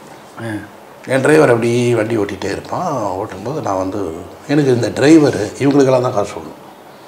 எங்கள் வீட்டில் யார் கொஞ்சம் இந்த மாசாக இருக்காங்களோ அவங்களுக்கு கதை சொல்கிறது. அப்போ நான் எல்லாருக்கிட்டையுமே கதை சொல்லும்போது நான் வந்து அந்த முகத்தை பார்ப்பேன். ரியாக்ஷன் தான் நடக்குதுன்னு பார்ப்பேன். அப்போ இவன் வந்து தாலியை தூக்கிட்டு வந்து இந்த பைத்தியக்காரன் கொடுக்குறான் அப்படின்ட்டான் அந்த பையன். அந்த இடத்துல இந்த ஜர்க்கு, ஆமாம், ஜர்க்கு வந்து நமக்கு முதல் மார்க்கு. அடுத்தது இது இது எதுக்கு அப்படின்னாரு. இது கட்டினா என் 3 அண்ணனும் உன்னை அடிக்க மாட்டாங்கன்னு. அப்படியா அப்படின்னு. ஆமான்னு. அப்போ இது பெரிய அண்ணனுக்கு, இது ஒவ்வொரு அண்ணனுக்கு, இது தாடி அண்ணனுக்கு அப்படின்னு 3 முடிச்சு போடுவானோன்னு சார் அப்படின்றான். இவன் வந்து படமே பார்க்கல. படம் பார்க்குற மாதிரி இவன் சார் இவ்வளோ முரட மீஸ் எடுத்துடுறானுங்க, தலையை எடுத்துடுறானுங்க, தாலி கட்டிட்டானா சார், என்ன சார். இதுதான் ஆடியன்ஸ். ஓகே, பாஸ் ஆகிடுச்சு கதை, ஷுவர் இட்டுது. ஆனால் நம்ம பெர்ஃபார்மன்ஸ் தான் முக்கியம். இதில் குஷ்பு கேரக்டரு, பிரபு கேரக்டர், அப்போ எல்லாம் ஆர்டிஸ்ட்லாம் யாரும் கிடையாது. ஸோ நான் வந்து நடிகன் எடுத்துகிட்ருக்கேன். நடிகன் எடுக்கும்போது அதில் வந்து ஜாலியான கேரக்டர் குஷ்புக்கு. ஆனால் ஒரே ஒரு சீனில் மட்டும், பொண்ணு பார்க்குற சீனில் மட்டும் குஷ்பு அந்த புடவை கட்டிட்டு வந்து நின்றுட்டு அந்த கண்ணெல்லாம் கழிக்க, அம்மா உன்னை பார்க்குறதுக்கு இப்போ உங்கள் அம்மா மாதிரியே இருக்கம்மா. அது வரைக்கும் மாடர்னாக ட்ரெஸ் பண்ண ஒரு புடவை கட்டணுன்னு இந்த கண்ணில் ஒரு ஸ்லைட்டாக ஒரு கிளிசரை போட்டு அப்படி ஒரு இன்னசென்ட்டாக அந்த முகத்தில் அழுதுச்சு. அழுத உடனே எனக்கு அந்த ஸ்பார்க்கு, இந்த இன்னசென்ஸு, இந்த லிப்பு, இந்த பவுட்டட் லிப் கொஞ்சம் இப்படி ஒரு பார்த்த உடனே இந்த இன்னசென்ஸ் தான் நமக்கு அந்த சின்ன தம்பின்ற கேரக்டர் கரெக்டாக இருக்கும், நந்தினி கேரக்டர். அந்த இடத்துல நான் குஷ்புக்கிட்ட சொன்னேன், உனக்கு நான் ஒரு வித்தியாசமான கதை சொல்ல போகிறேன். அப்போ ஆச்சி மனோரமா வந்து இந்த கேரக்டர் பண்ணுறாங்க. இது போய் என்ன பண்ணிருக்கு, அம்மா ஆச்சிம்மா இந்த மாதிரி நல்ல கதை ஒன்று சொன்னார்.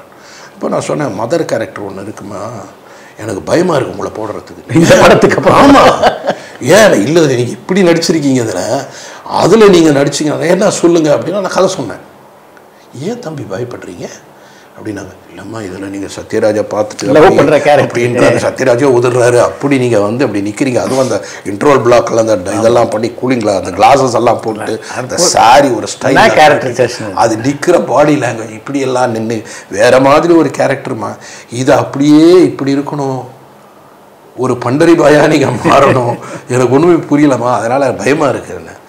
அவள் வேற இவ வேற நான் காட்டுறேன், நீங்கள் பாருங்கள் சூப்பர் அப்படின்னா பண்ணிச்சேன் சொன்னாங்க. இதே தான் சொன்னாங்க, அவள் வேற இவ வேற, நீங்கள் பாருங்கள் தைரியமாக பண்ணுங்க. எனக்காக நான் கேட்கல, ஆனால் நீங்கள் சொன்னதுக்காக கேட்குறேன். பயமாக இருக்குன்னு சொன்னீங்கல்ல, அதுக்காக நான் கேட்குறேன். நான் சரிங்க, எனக்கு அவங்க மேலே நம்பிக்கை இருந்தது. ஸோ அது வந்து ராஜா சாருக்கு அடுத்தது சொல்கிறேன். அவர் மியூசிக்காக பண்ணுறதுக்கு டைமும் கிடையாது, ஒன்றும் கிடையாது. இந்த பக்கம் அந்த பக்கம் அந்த பக்கம் போகிறாரு, பின்னாடி சுற்றுறாரு. யாரையாவது போடியா, நான் சொல்கிறேன், எந்த டைரக்டருக்கு நான் சொன்னது இல்லையா வேறு மியூசிக் டைரக்டர் போடுது, என் பின்னாடியே ஏன் வர, நீ ட்ரை பண்ணி உன்னால் முடியும் எப்போ, ஆனால் நீ கதை கேளுங்க, நீங்கள் கதை கேட்டுட்டு இவங்கள மியூசிக் டைரக்டர் போடுன்னு சொல்லுங்கள், போட்டுறேன் அப்படின்ட்டு. அது கதை கேட்குறது டைம் இல்லை வாசு, நீ என்ன நீ இப்படி பண்ணுற, நீ கொஞ்சம் தள்ளி போடுவோம் ஷூட்டிங் என்னாரு, அண்ணே நீங்கள் பண்ணுவீங்க சும்மா இருங்கண்ணே, சும்மா அந்த கலாட்டெல்லாம் பண்ணாதீங்க. அப்போ ராஜா சார் வந்து எப்படின்னா எனக்கு ஒரு அண்ணன் மாதிரி என்ன வேணால் பேசுவோம் அவர்கிட்ட. அந்த ஃப்ரீடம் எனக்கு உரிமை வந்துருச்சு. ரொம்ப எப்பவுமே என்ன வேணால் பேசுவேன், எவ்வளோ வேணால் அவர்கிட்ட க்ளோஸாக பேசலாம், என்ன வேணால் சொல்லலாம் அவர்கிட்ட. அவ்வளவு இதாக எடுப்பாரே தவிர ஒரு நாள் கூட கோவப்பட்டதே இல்லை அவர். என் மேலே நான் கோவப்பட்டதே இல்லை அவர். அந்த மாதிரி ஒரு இதில் இருந்தார். நான் எத்தனையோ விமர்சனங்கள், எத்தனையோ சண்டை எல்லாம் போட்டால் கூட கோச்சிக்க மாட்டார் என்கிட்டலாம். அவர் அப்படி ஒரு இதில் நட்பு. இன்றைக்கும் அவர் அப்படி தான் இருக்கார் என்கிட்ட. ராஜா சார்கிட்ட போய் இந்த கதை சொல்லும்போது மொத்தமாக கேட்டுட்டு நீ எங்கேயா படித்தேன்னு கேட்டார். நான் சொன்னேன், இல்லை நீ எந்த கிராமத்தில் படித்தேன், எந்த ஊரில் படித்தேன், நான் இங்கே தானே படித்தேன். எப்படியா சிட்டியில் இருக்கிற பையனுக்கு வந்து எங்கள் ஊரில் வெளியே வரும்போது எல்லோரும் பயந்து உள்ளே விடுவாங்கன்னு எப்படியா தெரிஞ்சிச்சு உனக்கு அப்படின்னாரு. அப்போ நான் சொன்னேன், என்ன இது எங்கள் ஊரில் நடக்கிற கதையா, நிஜமாயா, ஒரு பெரிய ஃபேமிலி வருதுன்னா எல்லோரும் ஓடி போயிடுவாயா, கோயிலில் யாரும் இருக்கக்கூடாதியா, அந்த மாதிரிலாம் இருக்கியா, எப்படி ஒரு கதை பண்ணியிருக்க நீ, பிரமாதமாக இருக்கியா அப்படின்னாரு. இல்லைண்ணா நான் ஒரு பெரிய ஜமீனில் ஷூட்டிங் எடுத்தேன்னே, அந்த ஜமீனில் எங்களை உள்ள அந்த பக்கம் ஒரு இடம் இருக்குதுன்னு எனக்கு தெரியாது. நான் எந்த கட்சி படித்து எடுக்கும்போது இந்த ஜமீனில் ஷூட்டிங் எடுக்கும்போது அந்த பக்கம் ஒரு இடம் இருக்குதுன்னு எனக்கு தெரியாது. திறந்து அது வேறு இடம், அங்கே போகும்போது யாரும் ஒருத்தர் கைப்பிடிச்சு அங்கெல்லாம் போகக்கூடாது, இது மட்டும் தான் ஷூட்டிங் எடுக்கணும்னு சொல்லிட்டாங்க. அங்கே ஷூட்டிங் எடுக்கும்போது ஒரு நாள் ராஜா ஷூட்டிங் பார்க்க வந்தார். அங்கே பையன் வந்தான். அப்போ தான் ஜன்னல் வழியாக யாரோ பேசினாங்க இந்த இவர்கிட்ட. அப்போது அவங்க வெளியே வரவே இல்லை, அவங்க உள்ளே இருந்தால் பேசினாங்க. ஸோ அந்த ரெஸ்பெக்ட் அவங்க இன்னும் மெயின்டைன் பண்ணுறாங்க. அடுத்த ஆம்பளைங்களை பார்க்கக்கூடாது, அடுத்த ஆம்பளை முன்னாடி நிற்கக்கூடாதுன்றது இன்னமும் அவங்க ஃபாலோ பண்ணுறாங்க அப்படின்னு அங்கே இருக்கிற வேலைக்காரர் சொன்னார். அதேமாதிரி அந்த குடும்பம் கோயிலுக்கு போச்சுன்னா கோயிலில் யாரும் இருக்க மாட்டாங்க, மரியாதை கொடுப்பாங்க அந்த குடும்பத்துக்கு. இன்னும் அந்த ராஜாவுடைய கதைகள் வந்து அப்படியெல்லாம் அவங்களுடைய பரம்பரை வந்து அப்படி இருக்குது. ஆனால் அவங்க வந்து ரொம்ப ஜோவியலாக தான் இருப்பாங்க, எல்லாரையும் பார்ப்பாங்க. ஆனால் சில விஷயங்கள் வந்து இப்படி தான் நடந்துக்கிட்டு இருக்கு. இதுக்கு முன்னாடி எப்படி இருந்தாங்கன்னு அவர் ஒரு கதை சொன்னார். யார் அந்த வேலை செய்கிறார் அவர் சொன்னார், இதுக்கு முன்னாடி பல ஜமீன் இருக்குது, அதில் சில ஜமீனில் என்னென்னா அண்டர் கிரவுண்டில் ஒரு சப்வே மாதிரி போகும், குகை மாதிரி போகும், அது வழியாக போய் வெளியே வருவாங்க. அது வரைக்கும் ஊரை கிராஸே பண்ண மாட்டாங்க, அவங்க பேலஸில் இருந்தே உள்ளே போகும், அவங்கள பார்க்கவே முடியாது யாரும். இந்த மாதிரி சில விஷயங்கள்லாம் பண்ணும்பொழுது சரி இப்படி ஒரு கதையை ஆரம்பித்தா எப்படி இருக்கும், ஒரு பொண்ணையே வீடையே பார்க்கக்கூடாதுன்னு ஒரு பொண்ணு, அப்படி வளர்த்த ஒரு பொண்ணு கழுத்தில் ஒருத்தன் தாலி கட்டிட்டா எப்படி இருக்கும்னு ஒரு மைண்டில் அப்படியே வந்தது. அந்த நேரத்தில் எனக்கு ஒரு ட்ரீம், அது என்ன ட்ரீம்னு ஏன் வந்துச்சுன்னு எனக்கு தெரியாது, நிஜமாக ஒரு ட்ரீம் வந்துச்சு. அந்த ட்ரீமில் என்னன்னா யாரோ மவுண்ட் ரோடில் ஒரு விதவையை துரத்திட்டு ஓடுறாங்க.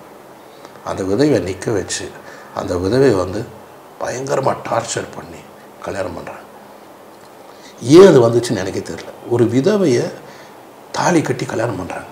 அவள் கத்தரா, என்னை விட்டுடுங்க, என்னை விட்டுடுங்க, உன்னை இப்படி தாண்டி மகளை உன்னை நான் பழி வாங்கணுன்ட்டு போயிடுவான் தாலி கட்டிட்டு அப்படின்னு ஒரு சின்ன ஒரு கற்பனை என் மைண்டில் ஒரு கனவு மாதிரி ஒன்று வந்துச்சு. இது வந்து நான் என்ன பண்ணேன், இந்த கதையில் அதை கொண்டு ஃபிட் பண்ணி அந்த கேரக்டரை தாலி கட்டினா என்ன பனிஷ் பண்ணுவான். ஒரு வில்லன் வந்து ஒரு தாயை வந்து ஒரு பெரிய கல்லை வச்சுட்டு அந்த கல்லுக்கு மேலே நிற்க வச்சுட்டு மேலே கயிறை போட்டு கல் எடுத்துரு இல்லை ஸ்டூல் எடுத்துருவேன்ற மாதிரி தான் வரும். இல்லைனா பெரிய கத்தியை தலையை வச்சு டம்மன் தலையில் போடும். இப்படி தான் நினைக்கணும். அந்த நேரத்துலலாம் 90ஸ்லாம் பார்த்தீங்கன்னா எல்லா படத்துலையும் எப்படி டார்ச்சர் தண்டவாளத்தில் கயிறை கட்டி அந்த அம்மாவை படுக்க வச்சு ட்ரெயின் வர வரைக்கும் நான் வந்து நீ இப்படியே கடை, உன் பிள்ளை எங்கே இருக்கான், இப்படி எல்லாம் கூட கேட்டிருக்கலாம். ஆனால் அதெல்லாம் கன்றாவியாக இருந்திருக்கும். ஸோ இப்படி இது கேட்க வேண்டிய காரணம் இந்த மாதிரி அந்த கதையிலே இருக்கும்போது எனக்கு கிடச்ச ஒரு தாட்டில் தான் அந்த மாதிரி பண்ணேன். அந்த மாதிரி சின்ன தம்பின்ற ஒரு படம் அது கண்டிப்பாக நல்லா ஓடும் அப்படின்ற மிகப்பெரிய நம்பிக்கை எனக்கு வந்து இருந்தது. ஆனால் பாலு பயந்தார். பாலு மட்டும் இல்லை, ஆக்சுவலாக பத்திரிகைகள் கூட எல்லாரும் சப்போர்ட் பண்ணல. எல்லாரும் என்ன ஒரே ஒரு கேள்வி தான் எல்லாரும். அப்போ வந்து நீங்கள் வந்து அருண் பாண்டியன் வச்சு ஒரு படம் அதுக்கு பெரிய ஃபுல் ஆக்ஷன், அதில் ரொம்ப பெரிய எதிர்பார்ப்பு இருந்தது. இதில் ஏன் எல்லாருமே வந்து ஒரு மிகப்பெரிய என் அசிஸ்டன்ஸ் முதல் கொண்டு கேட்ட கேள்வி என்னன்னா, ஈவன் பாலு கேட்ட கேள்வி என்னன்னா, சிவாஜி கணேசன் புள்ள டைனிங் டேபிளில் சாப்பிட்றாரு, வெள்ளித்தட்டில் சாப்பிட்றாரு, ஏசி ரூமில் தூங்குறாரு, காண்டஸா காரில் போகிறாரு, பிஷப் காட்டனில் படித்தார், இவருக்கு தாலி தெரியாதா?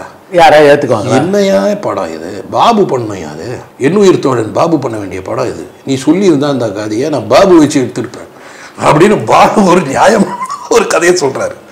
நான் உடனே இல்லை பாலு உனக்கு தெரியாது பாலு, பிரபு அப்போ எல்லோரும் பயமுறுத்துறாங்களேப்பா, படம் பார்த்தவங்க எல்லோரும் பயமுறுத்துறாங்க, படம் நான் தியேட்டருக்கு போகல, எல்லோரும் பயமுறுத்துறாங்கப்பா, அவ்வளோ பேர் என்னை கூப்பிட்டு சொல்கிறாங்கப்பா இது என்னப்பா இப்படி இருக்குன்றாங்க, நீ என்னப்பா இப்படி பண்ணுற. நான் சொன்னேன், பிரபு இந்த படத்துக்கு அப்புறம் உன்னை யாராவது பிரபுன்னு கூப்பிட்டா நான் தோத்துட்டேன், இந்த படத்துக்கு அப்புறம் உன்னை எல்லாரும் சின்ன தம்பின்னு தான் கூப்பிட்டேன், தைரியமாயிரும், எல்லோரும் ஒரு சீனை ஞாபகம் வச்சுக்க எல்லாம் பேசிகிட்டு இருக்காங்க, ஜனங்க அதை ஞாபகம் வச்சுப்பாங்க. இந்த தாலி அவனுக்கு தெரியாதுன்றதை நான் சொல்லாமல் இருந்திருந்தால் இந்த படம் ஓடாது. ஆனால் அதில் ஒரு பர்டிகுலர் சீன் இருக்குது. அந்த சீனில் கவுண்டமணிக்கிட்ட தாலி கட்ட சொல்லி அந்த பொண்ணு சொல்லும், இஸ்திரி போடுற பொண்ணு, இதை எடுத்து என் கழுத்தில் கட்டியாங்க. ஐயோ ஜோன்னு கத்துவார் கவுண்டமணி, விளையாடுறியா, ஏற்கனவே வீட்டில் எப்படி இருக்குது, இந்த நேரத்தில் உனக்கு நான் அதை கட்டணுமான்னு, சும்மா என்னையா காட்டுறேன் பெருப்பு டிங்கின்னு வந்துட்டு அதை பார்க்காம அந்த தண்ணியை எடுத்து இதில் ஊற்றுவார். அந்த இஸ்திரி பொட்டியில் அந்த சூடில் தண்ணி ஊற்றினா சவுண்டு வரும். அந்த சவுண்டை கேட்டேன், என்ன அவர் இல்லை இதை எடுத்து என் கழுத்தில் கட்டுன்ற, கட்டவே மாட்டுறாரு அப்படின்னா, இது என்ன பெரிய விஷயம், அவர் கட்டலாம் நான் கட்டிட்டு போகிறேன் தப்புன்னு பிடிங்கிடுவார் பிரபு. அதை கொண்டு போகும்போது டமானே கவுண்டர் டே நீ காரியத்தை கட்டுற இது என்னடா அடை என்னங்க, நம்ம ஊரில் காளமாடு மிரண்டு வரும்போது நான் தானே மூக்கணாங்கயிறு கட்டினதுக்கு, அது மூக்கணாங்கயிறா, இது கழுத்தனாங்கயிறா, இதை பற்றி உனக்கு எதாவது தெரிஞ்சாதானடா, ஏன்டா உங்கள் அம்மா 4 இடத்துக்கு கொண்டு போயிருந்தா உனக்கு வேறு என்னன்னு தெரிஞ்சிருக்கும், உனக்கு அதெல்லாம் அதில் சிரிச்சாங்க எல்லாரும், இவனுக்கு தெரியாது ரெஜிஸ்டர் ஆகிடுச்சு. ஸோ சரி அதை வந்து யாருமே கவனிக்கல. அந்த சீன் ரொம்ப அழகாக ரெஜிஸ்டர் பண்ணோம். அதை நான் சீரியஸாக சொல்லியிருந்தேன்னா அது வந்து உடஞ்சி போயிருக்கும். அப்படியா இது என்னது, இது இதான்டா தாலி, எனக்கு என்னன்னே தெரியாது அப்படின்னு சொல்லியிருந்தால் கவுந்திருக்கும் படம். நான் அந்த இடத்துல வேற மாதிரி அந்த சீனை ஹேண்டில் பண்ணுறது தான் ரொம்ப முக்கியம். அந்த சீனை எந்த மாதிரி ஹேண்டில் பண்ணணும், எந்த மாதிரி ஜனங்களுக்கு ப்ரொஜெக்ட் பண்ணணும், எந்த மாதிரி ஜனங்க அதை ரிசீவ் பண்ணுவாங்கன்ற நம்பிக்கை எனக்கு இருந்தது. யாருமே அதை பற்றி பேசவே இல்லை accept intellectuals and others family. எல்லா ப்ரெஸ்ஸும் சிவாஜி சார் ஃபேமிலி, எல்லாருமே என்ன தெரிஞ்சவங்க. ஸோ எல்லாருக்குமே என்னென்னா சிவாஜி சார் புள்ளன்ற பார்வையில் தான் எல்லாரும் படம் பார்த்தாங்களே தவிர யாருமே சின்ன தம்பியாக பார்க்கல. அதனால் அவங்க அந்த நேரத்தில் எழுதும் போது அவங்களுடைய இதெல்லாம் கரெக்டாக தான் இருந்தது. ஆனால் அவங்க அதுக்கப்புறம் தான் அது சின்ன தம்பியாக ஜனங்க ரிசீவ் பண்ணாங்க. நானும் பிரபு நெக்ஸ்ட்டுக்கு வேறு ஒரு படத்துக்கு ஷூட்டிங்காக நாங்கள் ஃப்ளைட்டில் போகிறோம். அப்போது ஒரு சின்ன குழந்தை அப்படி எட்டி பார்க்குது. பிரபு அப்படி பார்த்து பிரபு எப்பவுமே ரொம்ப ஒரு ஸ்வீட் ஸ்மைல் அப்படி அந்த அப்படி கை காமிச்சார். உடனே அதை தாட்டி சின்ன தம்பி அப்படின்னுச்சு. அப்புறம் நான் பிரபுவை பார்த்தோன்னே பார்த்தியாப்பா எல்லா லாங்குவேஜ்ல பண்ணவங்க அப்படிதான் எல்லாரும். ராமாச்சாரி நான் மன்னன் ஷூட் பண்ணும்போது நாங்கள் வெளியே வரோம். ரஜினி சார் வேணும்னு என்னை கலாட்டா பண்ணுறாரு. சார் பெரிய ஆள் சார் நீங்கள் அப்பா அப்படின்னு நான் கும்பிட்றாரு. வேணும்னு என்ன சார் கலாட்டா பண்ணுறீங்க, நாங்கள் பாருங்கள் சார் அப்படின்னாரு.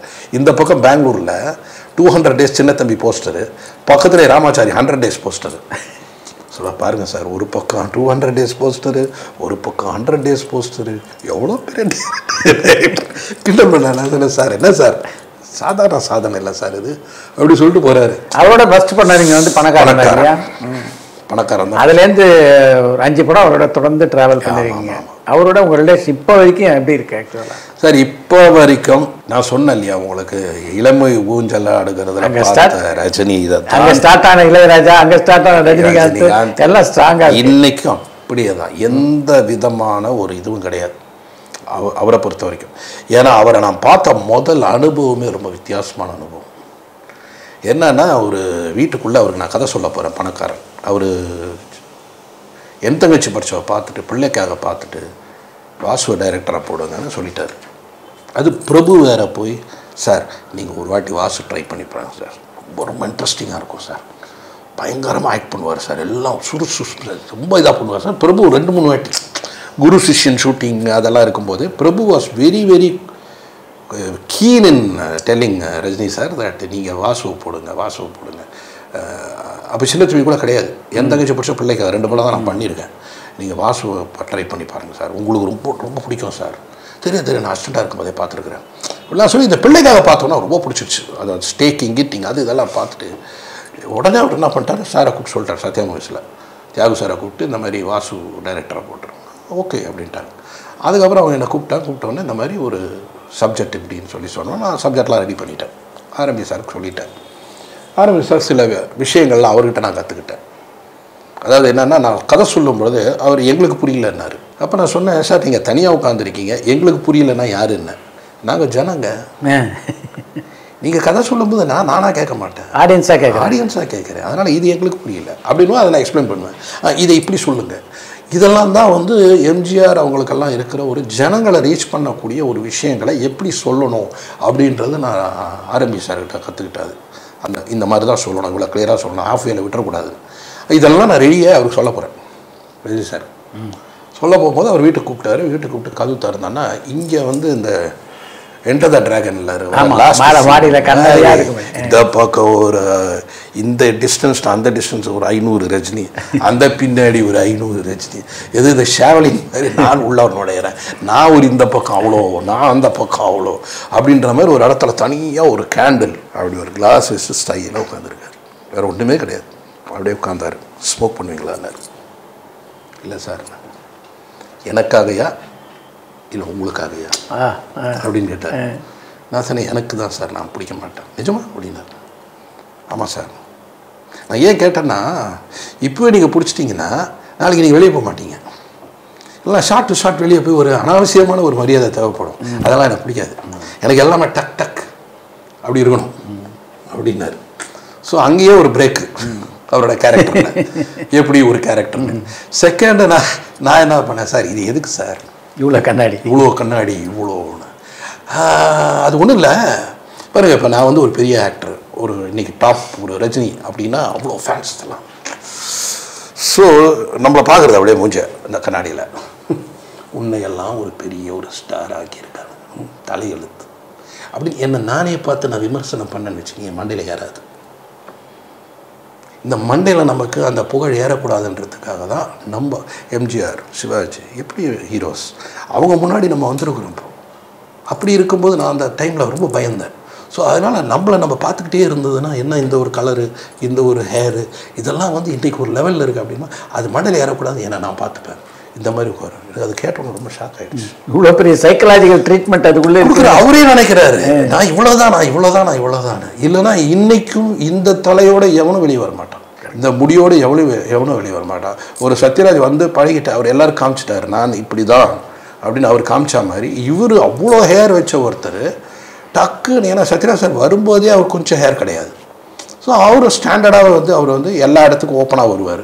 அதே மாதிரி இவர் வந்து பயங்கர ஹேரோடு இருந்த ஆள். அவர் வந்து அப்படி வர ஆரம்பித்தோம். அந்த இன்னைக்கு வரைக்கும் அவர் வர்றாருன்னா அது காரணம் அதான்ற மாதிரி அந்த ஃபஸ்ட்டு ஒரு இம்ப்ரெஷனே அவரை பார்த்த உடனே எனக்கு அது தோணுச்சு. அதுக்கப்புறம் நான் கதை சொன்னேன் அவர்கிட்ட. கதை கேட்கும்போது சொன்னார், ஆரம்பி சார் என்ன சொன்னேன், என்ன சொன்னார்னு கேட்டார். நல்லா இருக்குன்னாரு. அப்புறம் என்ன, அவர் ஒரு கிரேட்டு எம்ஜிஆர் சாரோடலாம் உட்காந்து கதை பண்ணவர். அவர் சொன்ன அப்புறம் நான் என்ன சொல்ல போகிறேன், சார் சொல்லுங்கன்னா சொன்னோன்னா ரொம்ப பிடிச்சிச்சு. ஓகேன்னு அதுக்கப்புறம் அந்த ஃபஸ்ட் டே ஷூட்டிங் அது இதெல்லாம் பார்த்தோம். நைட் எனக்கு ஃபோன் பண்ணார். ஃபோன் பண்ணி என்கிட்ட சொன்னார், ஸ்ரீதர் சாரோடைய எந்த பாதிப்பும் இல்லாமல் ஒரு தனித்தன்மையோட டைரக்ட் பண்ணது எனக்கு ரொம்ப பிடிச்சதுன்னாரு. நான் ரொம்ப எதிர்பார்த்தேன், நீங்கள் ஷார்ட் எல்லாம் அந்த ஸ்ரீதர் சார் மாதிரி இருக்கும், இது வேறு மாதிரி ஒரு எனக்குன்னு இல்லை சார், நீங்கள் ஒரு கமர்ஷியல் ஹீரோ, உங்களை எப்படி காட்டணுமோ அப்படி தான் காட்டணும் அப்படின்லாம் சொல்லி அந்த மாதிரி ஒரு இது சார், இது வேறு ஒரு பேட்டர்ன் சார், இது இப்படி தான் பண்ணணும் சார், உங்களையெல்லாம் இப்படி காமிச்சாதான் ஜனங்களுக்கு பிடிக்கும் அப்படின்ற மாதிரி சொன்னேன்.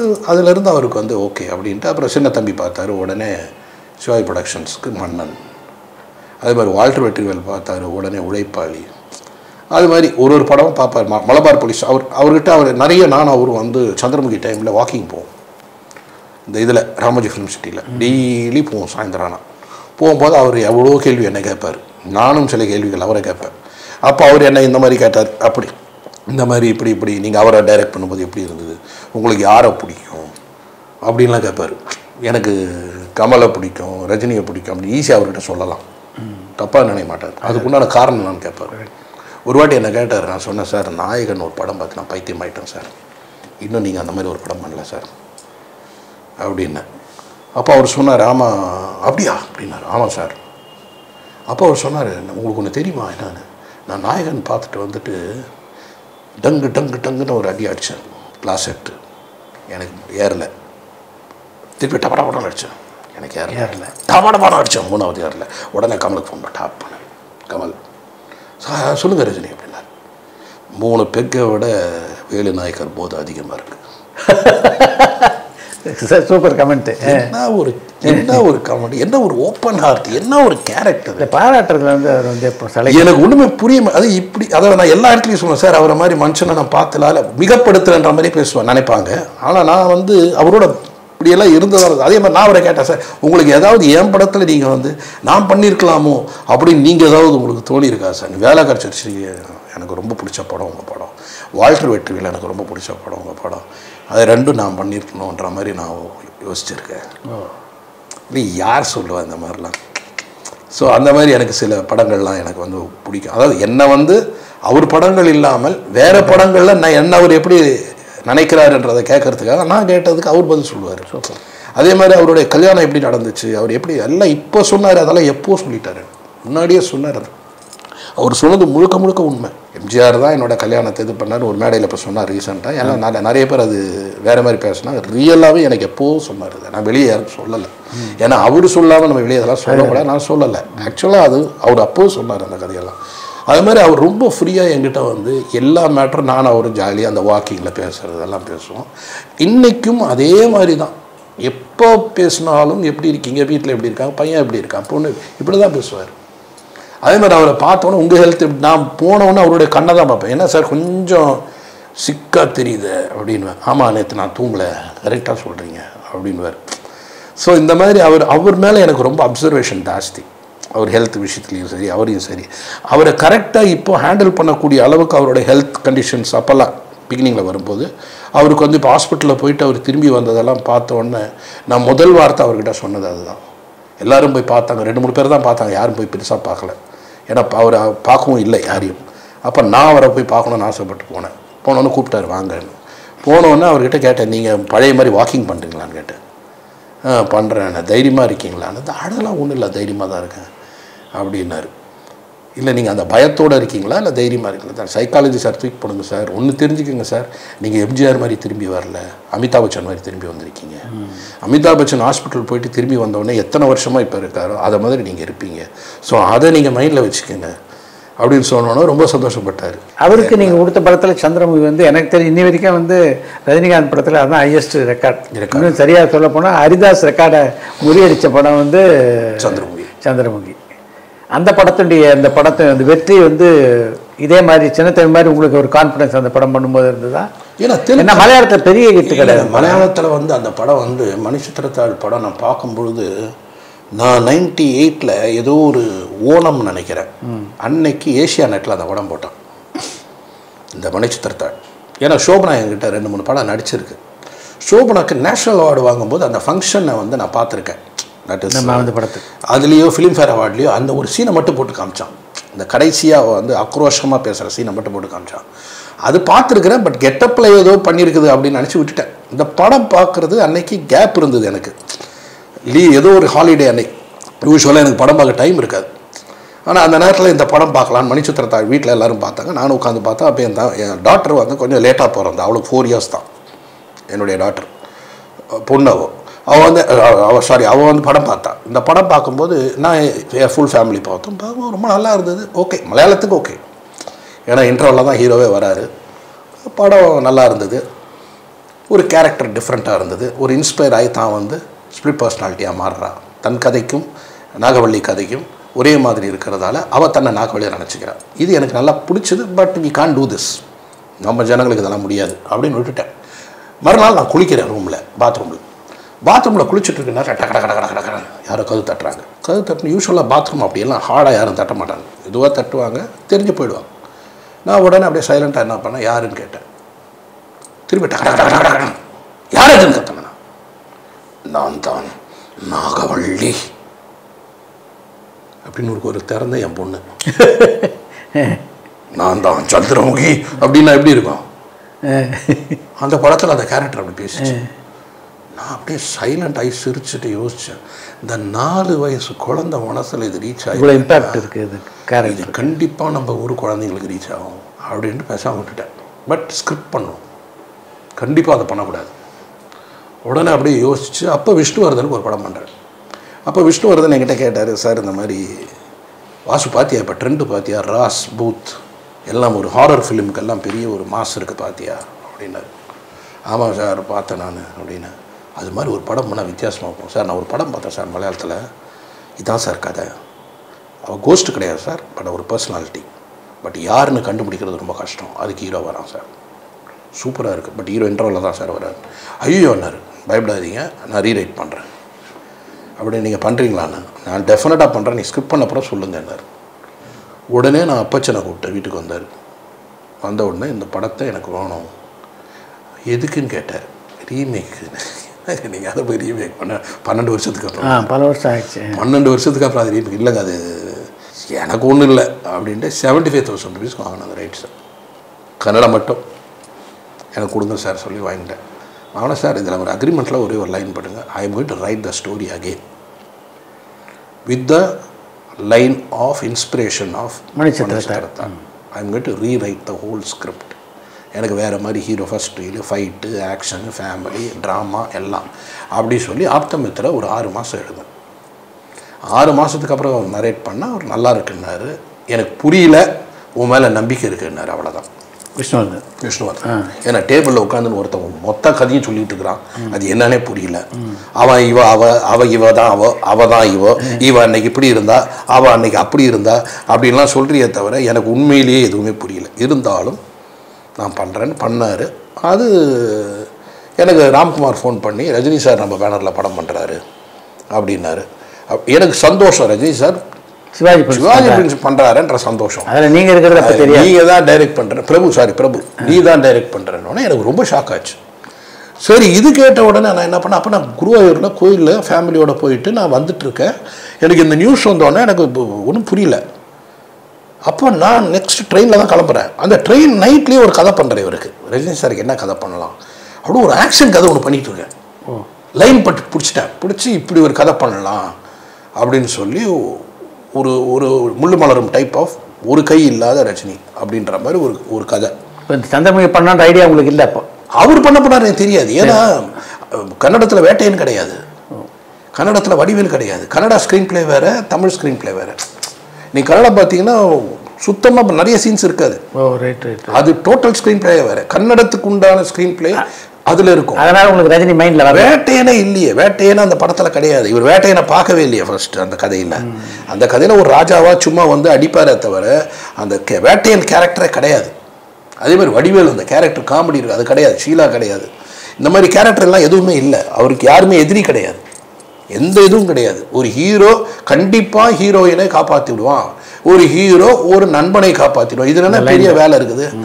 அதனால தான் நான் மலையாளத்தில் இருந்து என்ன பண்ணேன், ஹீரோவுக்கு பிரச்சனைன்னு மாற்றினேன். பிரச்சனையே விஷ்ணுவர்தனுக்கு, ரஜினி சாருக்கு தான் பிரச்சனை. அவள் கொலை பண்ண போகிறது என்னதான், உன்னை இல்லை.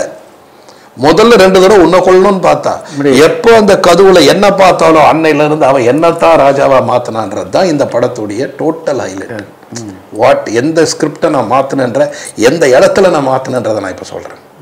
இதை தான் நான் மாற்றினேன். அதில் மோகன்லாலை பற்றி கவலையே போட மாட்டான். அவளுக்கு தேவை புருஷன் மட்டும்தான். மணிச்சித்திரத்தாழில் மோகன்லால் ஒரு பெரிய ஹீரோ, கண்டிப்பாக காப்பாற்றிடுவார். இது என்ன பெரிய விஷயம். ஆனால் மலையாளத்தில் அந்த பெர்ஃபார்மன்ஸும் அந்த இதுவும் அந்த ஃபாசில் சொன்ன அந்த ஃபீலும் எல்லாமே வந்து வேறு மாதிரி கவிதை மாதிரி ஒர்க் அவுட் ஆகிடுச்சு. பட் அந்த கவிதையை நம்ம வச்சுட்டு இங்கெல்லாம் பண்ண முடியாது. விஷ்ணுவர்தனுக்கு பண்ண முடியாது, இவருக்கு பண்ண முடியாது. அதனால் அவருக்கு ஒரு ஸ்கிரிப்ட் பண்ணேன், இவருக்கு ஒரு ஸ்கிரிப்ட் பண்ணேன். அதில் நான் திரும்பி இந்த கதையோடு நான் வந்து இறங்கினா, ஆப்தமித்ரான்னார் ராமு. ஆப்தமித்ராவா, என்னடா இது? திரும்பி அவரை போய் கேட்குறேன், என்ன சார் ஆப்தமித்ரா பண்ணணும்? ஆமாம் நல்லா இருக்கு சார். சார் உங்களுக்கு எப்படி சார்? இல்லை நீங்கள் யோசிச்சு பாருங்கள் அது. சார் உங்களுக்கு வேறு ஏதாவது பண்ணணுமே சார்? அதான் நீங்கள் பண்ணுவீங்களே அப்படின்னாரு. ஆமாம் சார், நம்ம அந்த ராஜா கேரக்டர் ரொம்ப பெருசாக கொண்டாந்துடலாம் சார். வெரி குட், பண்ணலாம். அப்புறம் வடிவேலு சொல்கிறார், வடிவேல் வா அப்படின்னாரு. இல்லை சார் அவங்க ரொம்ப ஈஸியாக டச் ஆகிடுவார் சார் அவர் அப்படின்னா. சரி ஓகே பாருங்கள், அது உங்களுக்கு பெட்டராக தெரியும் அப்படின்னா. வடிவேலு கேரக்டர் இவரையும் ஃபுல் காமெடியாக ஃபஸ்ட்டாக கொண்டு போய் சிரித்து அப்படி கொண்டு போய் அதிலேருந்து இந்த இது வந்து கடைசியில் இந்த வேட்டையன் கேரக்டர் அப்படின்ற கேரக்டர் சொன்ன உடனே அவன் சரக் நடந்து வருவான். இந்த சவுண்டு கேட்டாலே வேட்டையன் வரான்ற ஒரு இது வரும் சார். இதெல்லாம் கேட்டவுடனே அவர் அப்படி வேறு ஏதோ பேசினார், ஹிமாலயாஸ் பேசினார், அது பேசினார். ஹிமாலயா கதைலாம் கேட்க ஆரம்பித்தான். அப்புறம் ஹிமாலயா கதை சொல்லிகிட்டு இருந்தார். அப்போ அவர் சொன்னார், ஒரு நாள் சார் நான் அப்படியே ஹிமாலயாவில் போகும்போது எனக்கு ஒரு 11 மணிக்கு சார் திடீர்னு அப்படியே லோண்டியாக உட்காந்துருப்பேன் சார். எனக்கு எதை பற்றி கவலை கிடையாது சார். அப்படியே என் மைண்டு ஒரு மாதிரி ஃப்ரீயாக இருக்கும்போது திடீர்னு ஒரு சத்தம் கட்டுச்சு சார். லக்கா அப்படின்னு யாரோ ஒருத்தன் கத்துறான் சார். அது யார் நான் தேடி பார்த்தேன். ரொம்ப நாளாக ட்ரை பண்ணி ஒரு நாள் பார்த்தேன் சார். ஒரு பெரிய ஒரு சித்தன் சார்.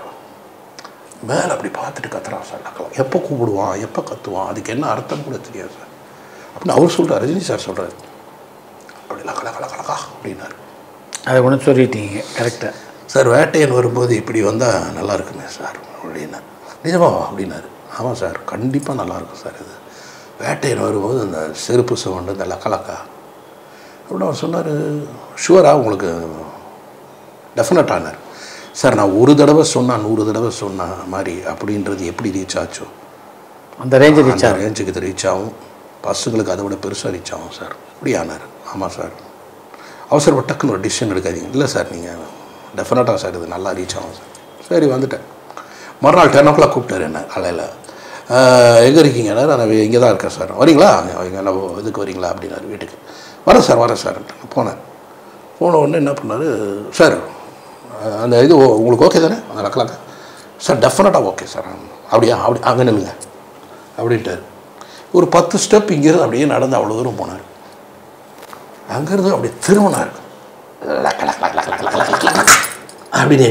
அப்படின்னாரு. ஓவர் பண்ணுறாங்க. அப்புறம் அந்த ஆளு லக்கலக்கடை எப்படி சொன்னான்னு எனக்கு தெரியாது. கரெக்டு. ஆனால் இந்த லக்கலக்கணும் அப்படி பல்ல கடிச்சிட்டு அப்படின்னாரு பாருங்க. அப்படியா சார், எங்கேயோ போயிடுச்சு சார். இது ஷுவர் அப்படின்னாரு. சார் இப்போ இது போதும் சார், விட்டுருங்க சார், இது வேற மாதிரி அங்கே உறுதி ஆயிடுச்சு 100%. ஷூட்டிங்லேயே கேட்குறாரு, சார் இது ஆப்தமித்திர மாதிரி ஓடுமா அப்படின்னாரு. டபுளாக ஓடும் சார். எப்படின்னா சார் விஷ்ணு சார் பண்ணி இந்த சீன்ஸ் இல்லாமலே அங்கே 1 வருஷம் ஓட போகுது படம். இப்போவே ஆல்ரெடி சில்வர் ஜூப்ளி போகுது, இது வரைக்கும் ஃபுல்லாக போயிட்டுருக்கு. அதுவும் இல்லாமல் அவரே கூப்பிட்டு சொல்கிறாரு என்கிட்ட, சார் மைசூரில் 2 தியேட்டர் சார், பங்காரத்து மனுஷிக்கு அப்புறம் இப்படி ஒரு படம் ஓடுது சார், அது விஷ்ணுவர்தனுக்கு லைஃப் டைம் பண்ணாங்க. ஆமாம் அப்படின்னு சொல்கிறாரு. சொல்லும்போது நான் சொன்னேன் இந்த மாதிரி சார், அதனால் அது டபுளாக இருக்கும் சார், நீங்கள் பண்ணும்போது இன்னும் டபுளாக இருக்கும் அப்படின்னு பயங்கர இதில் சொன்னேன். நான் படம் ஃபஸ்ட்டு டே பார்த்துட்டு வெளியே வந்து ப்ரொஜெக்ஷன் பார்த்துட்டு வெளியே வந்தோன்னே என் கையை பிடிச்சி டபுள் பாஷான்னாரு. அப்போ டிசைட் பண்ணிட்டார். இப்படியே சொன்னார் டபுள் பாஷா.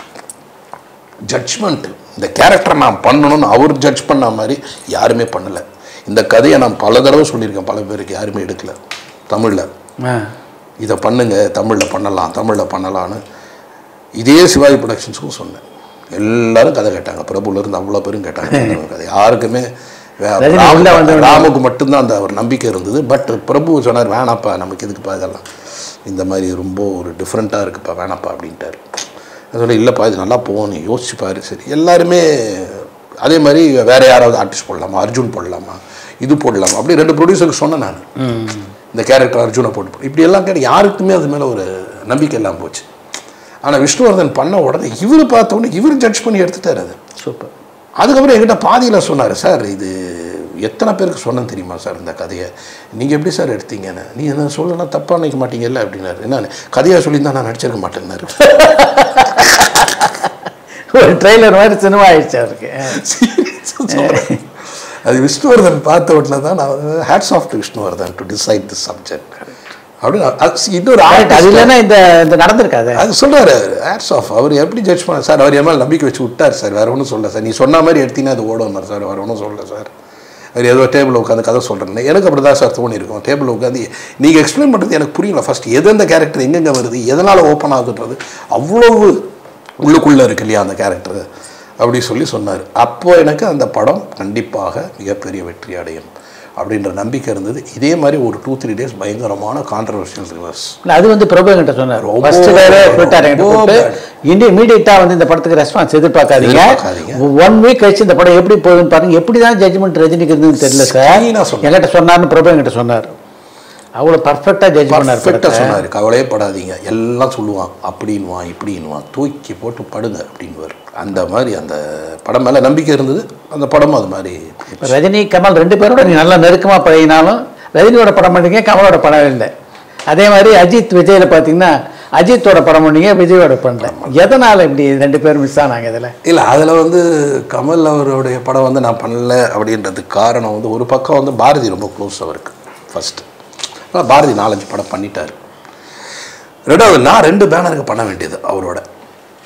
அந்த 2 பேனருமே எனக்கு எப்படின்னா அவருடைய ரசிகனாக இருக்க நான் விரும்புகிறேன், கமலோட ரசிகனாக இருக்க நான் விரும்புகிறேன். கிட்ட போனால் தான் அவருடைய பாயிண்ட் ஆஃப் வியூ, அவருடைய ஸ்டைல் அப்படின்றது ஒன்று இருக்கும். ஸோ அதில் வந்து எப்படி அவர் என்னோட வருவார், அவரோட எப்படி வரும். இத்தனைக்கு நான் ஒரு கதை சொல்லி ஓகே பண்ணிட்டேன் அவர்கிட்ட. ரீசண்டாக அதாவது ரஜினி சார் வந்து கமலுக்கு ஃபோன் பண்ணி சந்திரமுகி முடிஞ்ச உடனே நீ வாசுவோட ஒரு படம் பண்ணுங்க, ரஜினி சார் ஃபோன் பண்ணி சொன்னார், வாசுவோட ஒரு படம் பண்ணுங்க கமல், எல்லா டென்ஷனையும் தலையில் தூக்கி போடாதீங்க, கேரவனில் ஃப்ரீயாக உங்கள் கதை எழுதுங்க, உங்களை நல்லா பார்த்துப்பார், நல்லா எடுப்பார், நல்லா நடிக்க எல்லாம் பண்ணுவார், உங்கள் மைண்டில் நிறைய நீங்கள் இது பண்ணுறீங்க, ஸ்ட்ரெஸ் எடுக்கிறீங்க, நீங்களே எல்லாம் பண்ணுறீங்க, அதெல்லாம் பண்ணாதீங்க அப்படி சொல்லி இவர் ஃபோன் பண்ணி சொல்கிறார் அவர்கிட்ட. சொல்லிவிட்டு எனக்கும் ஃபோன் பண்ணி நான் சொல்லியிருக்கேன் நீங்கள் கமல்கிட்ட போங்க அப்படின்னாரு. அப்போ நான் போய் அவரை பார்க்குறேன். அவரை பார்த்த உடனே அவர் வந்து கதை சொல்லுங்கன்னா, அப்போ சந்திரபிரகாஷ் செயினுடைய அண்ணன் தான் என்னை கூப்பிட்டு போனார். செயின்ராஜ் சன்னு நான் 3 பேர் கமல் சார் வீட்டுக்கு போய் கதை சொல்கிறேன். ஸோ கதை கேட்டு அவருக்கு பிடிச்சிருச்சு, நல்லா இருக்குது. 3 ரோலு, ஃபாதரு சன்னு, ஃப்ளாஷ்பேக்கில் ஒரு ஃபாதர். அது flashback father extraordinary character. So இவனும் பிரமாதமான கேரக்டர், இவன் 3 பேருமே ரொம்ப ரொம்ப டிஃப்ரெண்ட்டான கேரக்டர். ரொம்ப பிடிச்சது அவருக்கு, நல்லாயிருக்கும், ரொம்ப நல்லாயிருக்கும். இப்போவும் செயின்ராஜ் பையன் என்னை பார்த்தா, சார் என்ன அங்கிள் அந்த கதை இன்னும் அப்படியே இருக்கேன் மைண்டில், நான் கதை ஏன் அங்கிள் இன்னும் பண்ணாமல் இருக்கீங்க.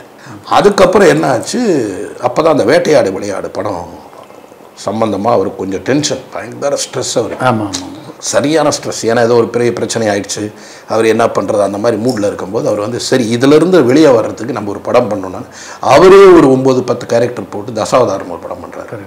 அந்த மூடுக்கு போயிட்டார். அப்போது என்ன பண்ணார், கூப்பிட்டுட்டு எனக்கு ரொம்ப பிடிச்சது அந்த கதை, கொஞ்சம் தள்ளி பண்ணலாம், ஏன்னா இப்போ நான் இவ்வளோ கேரக்டர் பண்ணிவிட்டு திரும்பி பண்ணும்போது தப்பாயிடும், நான் இப்போ இதை பண்ண வேண்டிய சூழ்நிலையில் நான் இருக்கேன், வேறு வழி இல்லை, அதனால் பின்னாடி பண்ணலாம் அப்படின்னு அப்படியே வந்துட்டு. அதுக்கப்புறம் அந்த படம் இல்லைன்னா அதுக்கப்புறம் நானும் அவரை பார்க்கல, நானும் அதை பற்றி பேசலை, அவர் அதை பற்றி சொல்லலை. ஸோ அதனால் நானும் விட்டுட்டேன். அப்புறம் அது சரி சொல்லிட்டேன், அந்த மாதிரி பரவாயில்ல அப்படின்ட்டார். ஸோ அது கிட்டத்தட்ட பண்ண வேண்டிய லெவலுக்கு போனது தான். அதே மாதிரி அஜித்தை வச்சு நீங்கள் பண்ணீங்க. ஆமாம், விஜய் வச்சு நான் பண்ணுறதுக்கு படம் வந்து ஃபஸ்ட்டு விஜய் வந்து என்னன்னா, அவர் வந்து என்ன நான் நினைக்கிறேன் எப்படின்னா, பணக்காரன் ஷூட்டிங்கில் அவர் ஒரு 9th ஸ்டாண்டர்ட் பாயோ என்னமோ எனக்கு ஞாபகம் இல்லை, but he was very small. அவர் விஜய் சொன்னது தான், ஷூட்டிங்கே போகாமல் இது ஸ்கூலுக்கே போகாமல் ஷூட்டிங்கை வேடிக்கை பார்க்க. அவங்க வீட்டில் அப்போ சந்திரசேகர் சார் வீடு ஷூட்டிங் கொடுப்பார். அப்போ நான் வந்து ஒரு டைரக்டராக என்ன அவர் பார்த்துருக்காரு. ஸோ அப்போ நான் வந்து சரண்ராஜ்கிட்டையும் எல்லாருக்கிட்டையும் பேசும்போது நான் கொஞ்சம் டஃப்பான ஆள் அந்த டைம்லலாம். ஒரு ஆர்டிஸ்ட் பண்ணலைன்னா திரும்ப அது கௌதமிக்கெல்லாம் நான் வந்து 2-3 வாட்டி நடிச்சு காட்டுவேன். இப்படி பாரு இப்படி பண்ண, இது மாதிரி ஆர்டிஸ்ட்டுக்கு நடிச்சு காட்டுற ஒரு டைரக்டர் நான். ஸோ இதெல்லாம் ஒருவேளை சின்ன வயசில் பார்த்ததில் ஒரு பயம் வந்து அப்படி ஒரு டைரக்டர்ன்ற மாதிரி இருக்கலாம். பட் அது இருந்தாலும் அவர் அப்படி வளர்ந்து ஒரு லெவலுக்கு ஒரு ஸ்டேஜுக்கு ஒரு நல்ல ஒரு ஆக்டர் ஆகி இன்றைக்கி தன்னை வந்து ஒரு தனி இடத்துல நிறுத்தி, அதுக்கப்புறம் நான் என்ன பண்ணேன், எப்படியாவது விஜய்கிட்ட எப்படி நம்ம விஜய்கிட்ட கதை சொல்லலாம், விஜய்க்கு ஒரு படம் பண்ணணும் அப்படின்னு சொல்லிட்டு நான் மைண்டில் வச்சுட்டு நான் சொன்னேன்.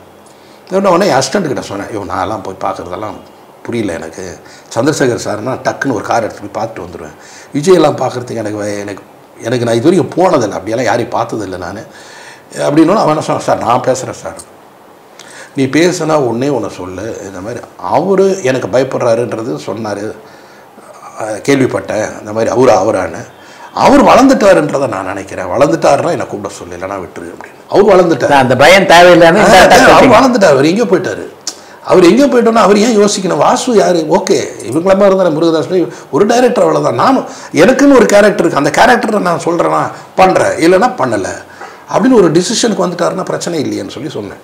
நெக்ஸ்ட் டே எனக்கு விஜய் வந்து நம்ம ஒரு காமன் பிளேஸில் மீட் பண்ணலாம்னு சொல்லிட்டு ஒரு ஆஃபீஸில், அவரோட ஆஃபீஸ் இங்கே அடையாறில் ஏதோ ஒரு இடத்துல ஒரு மாடி மேலே, எனக்கு அது வரைக்கும் அவர் வீடு தெரியும், இது தெரியும். முதல்ல வீடு தான் போயிட்டேன் நான் பாட்டுக்கு. போனோன்னு மிஸ்ஸஸ் ஃபோன் பண்ணி இந்த மாதிரி வந்திருக்காருன்னா ஒரு 15 நிமிஷத்தில் வந்துட்டார் வீட்டுக்கு. வந்த உடனே, சார் நீங்கள் என்ன சார் 1 o'clock வரேன்ட்டு நீங்கள் 12:45 வந்துட்டீங்கன்னாரு. நான் சொன்னேன், இல்லை விஜய், நான் வந்து இந்த பக்கம் டைம் இவ்வளோ ஆகும்னு நினச்சேன், இன்றைக்கி டிராஃபிக் கம்மியாச்சு, நான் சீக்கிரம் வந்துட்டேன், அவ்வளோதான். இல்லை நான் ஓடியாந்துட்டேன், அதான் டென்ஷன் ஆகி, என்ன சாப்பிட்டீங்க அது இது எல்லாம் பேசுனேன். இல்லை ஒன்றும் இல்லைண்ணே, நான் இந்த மாதிரி இது சரி நம்ம ஒன்று பண்ணலாம் சார், இந்த இடத்துல மீட் பண்ணலாம், சும்மா உங்களை பார்க்கணுன்னு தான் கூப்பிட்டேன், நான் இப்போல்லாம் உங்கள்கிட்ட ஒன்றும் பேசலை, நீங்கள் அப்புறமா வந்து சொல்லுங்கள். அப்புறம் ஒரு 1 week கழித்து நான் போய் ஒரு நரேட் பண்ணேன். அது வந்து ஒரு பொலிட்டிக்கல் சப்ஜெக்ட். விஜய் வந்து பாலிட்டிக்ஸ்க்கு உள்ளே வர வேண்டிய சூழ்நிலையில் இருக்கக்கூடிய ஒரு கதை, பட் பயங்கர கான்ட்ரவர்ஷியல் கதை. ஃபர்ஸ்ட் ஹாஃப் எனக்கு ரொம்ப பிடிச்சி சார், செகண்ட் ஹாஃபில் கொஞ்சம் எனக்கு இதாக இருக்குது, ஜர்க்காக இருக்குன்னாரு. சரி ஓகே வேண்டாம் விட்டுருங்க. நான் எழுதுறேன்றத ஹோப் கொடுக்கல, பாலிட்டிக்கல் ஃபிலிமே எனக்கு டவுட்டாக இருக்குன்ற மாதிரி எனக்கும் ஒரு ஃபீல் வந்துச்சு, நான் விட்டுட்டேன். சரின்னு விட்டுட்டு வந்துட்டு அப்புறம் இன்னொரு தடவை திரும்ப வந்து வேறு ஒரு பெரிய ஒரு படம், அது இப்போ பேர் சொல்லக்கூடாது, ஒரு மிகப்பெரிய படம், அதை வந்து நான் அவரை வச்சு பண்ணலான்னு பிளான் பண்ணேன். வாங்கன்னாரு, போனேன், சொன்னேன், இந்த படம் தான் நான் திருப்பி பண்ணுறேன், ஓகேன்னா பண்ணலாம், இல்லைன்னா வேண்டாம், பண்ணலாம் சார், நீங்கள் ரெடி பண்ணுங்கள்.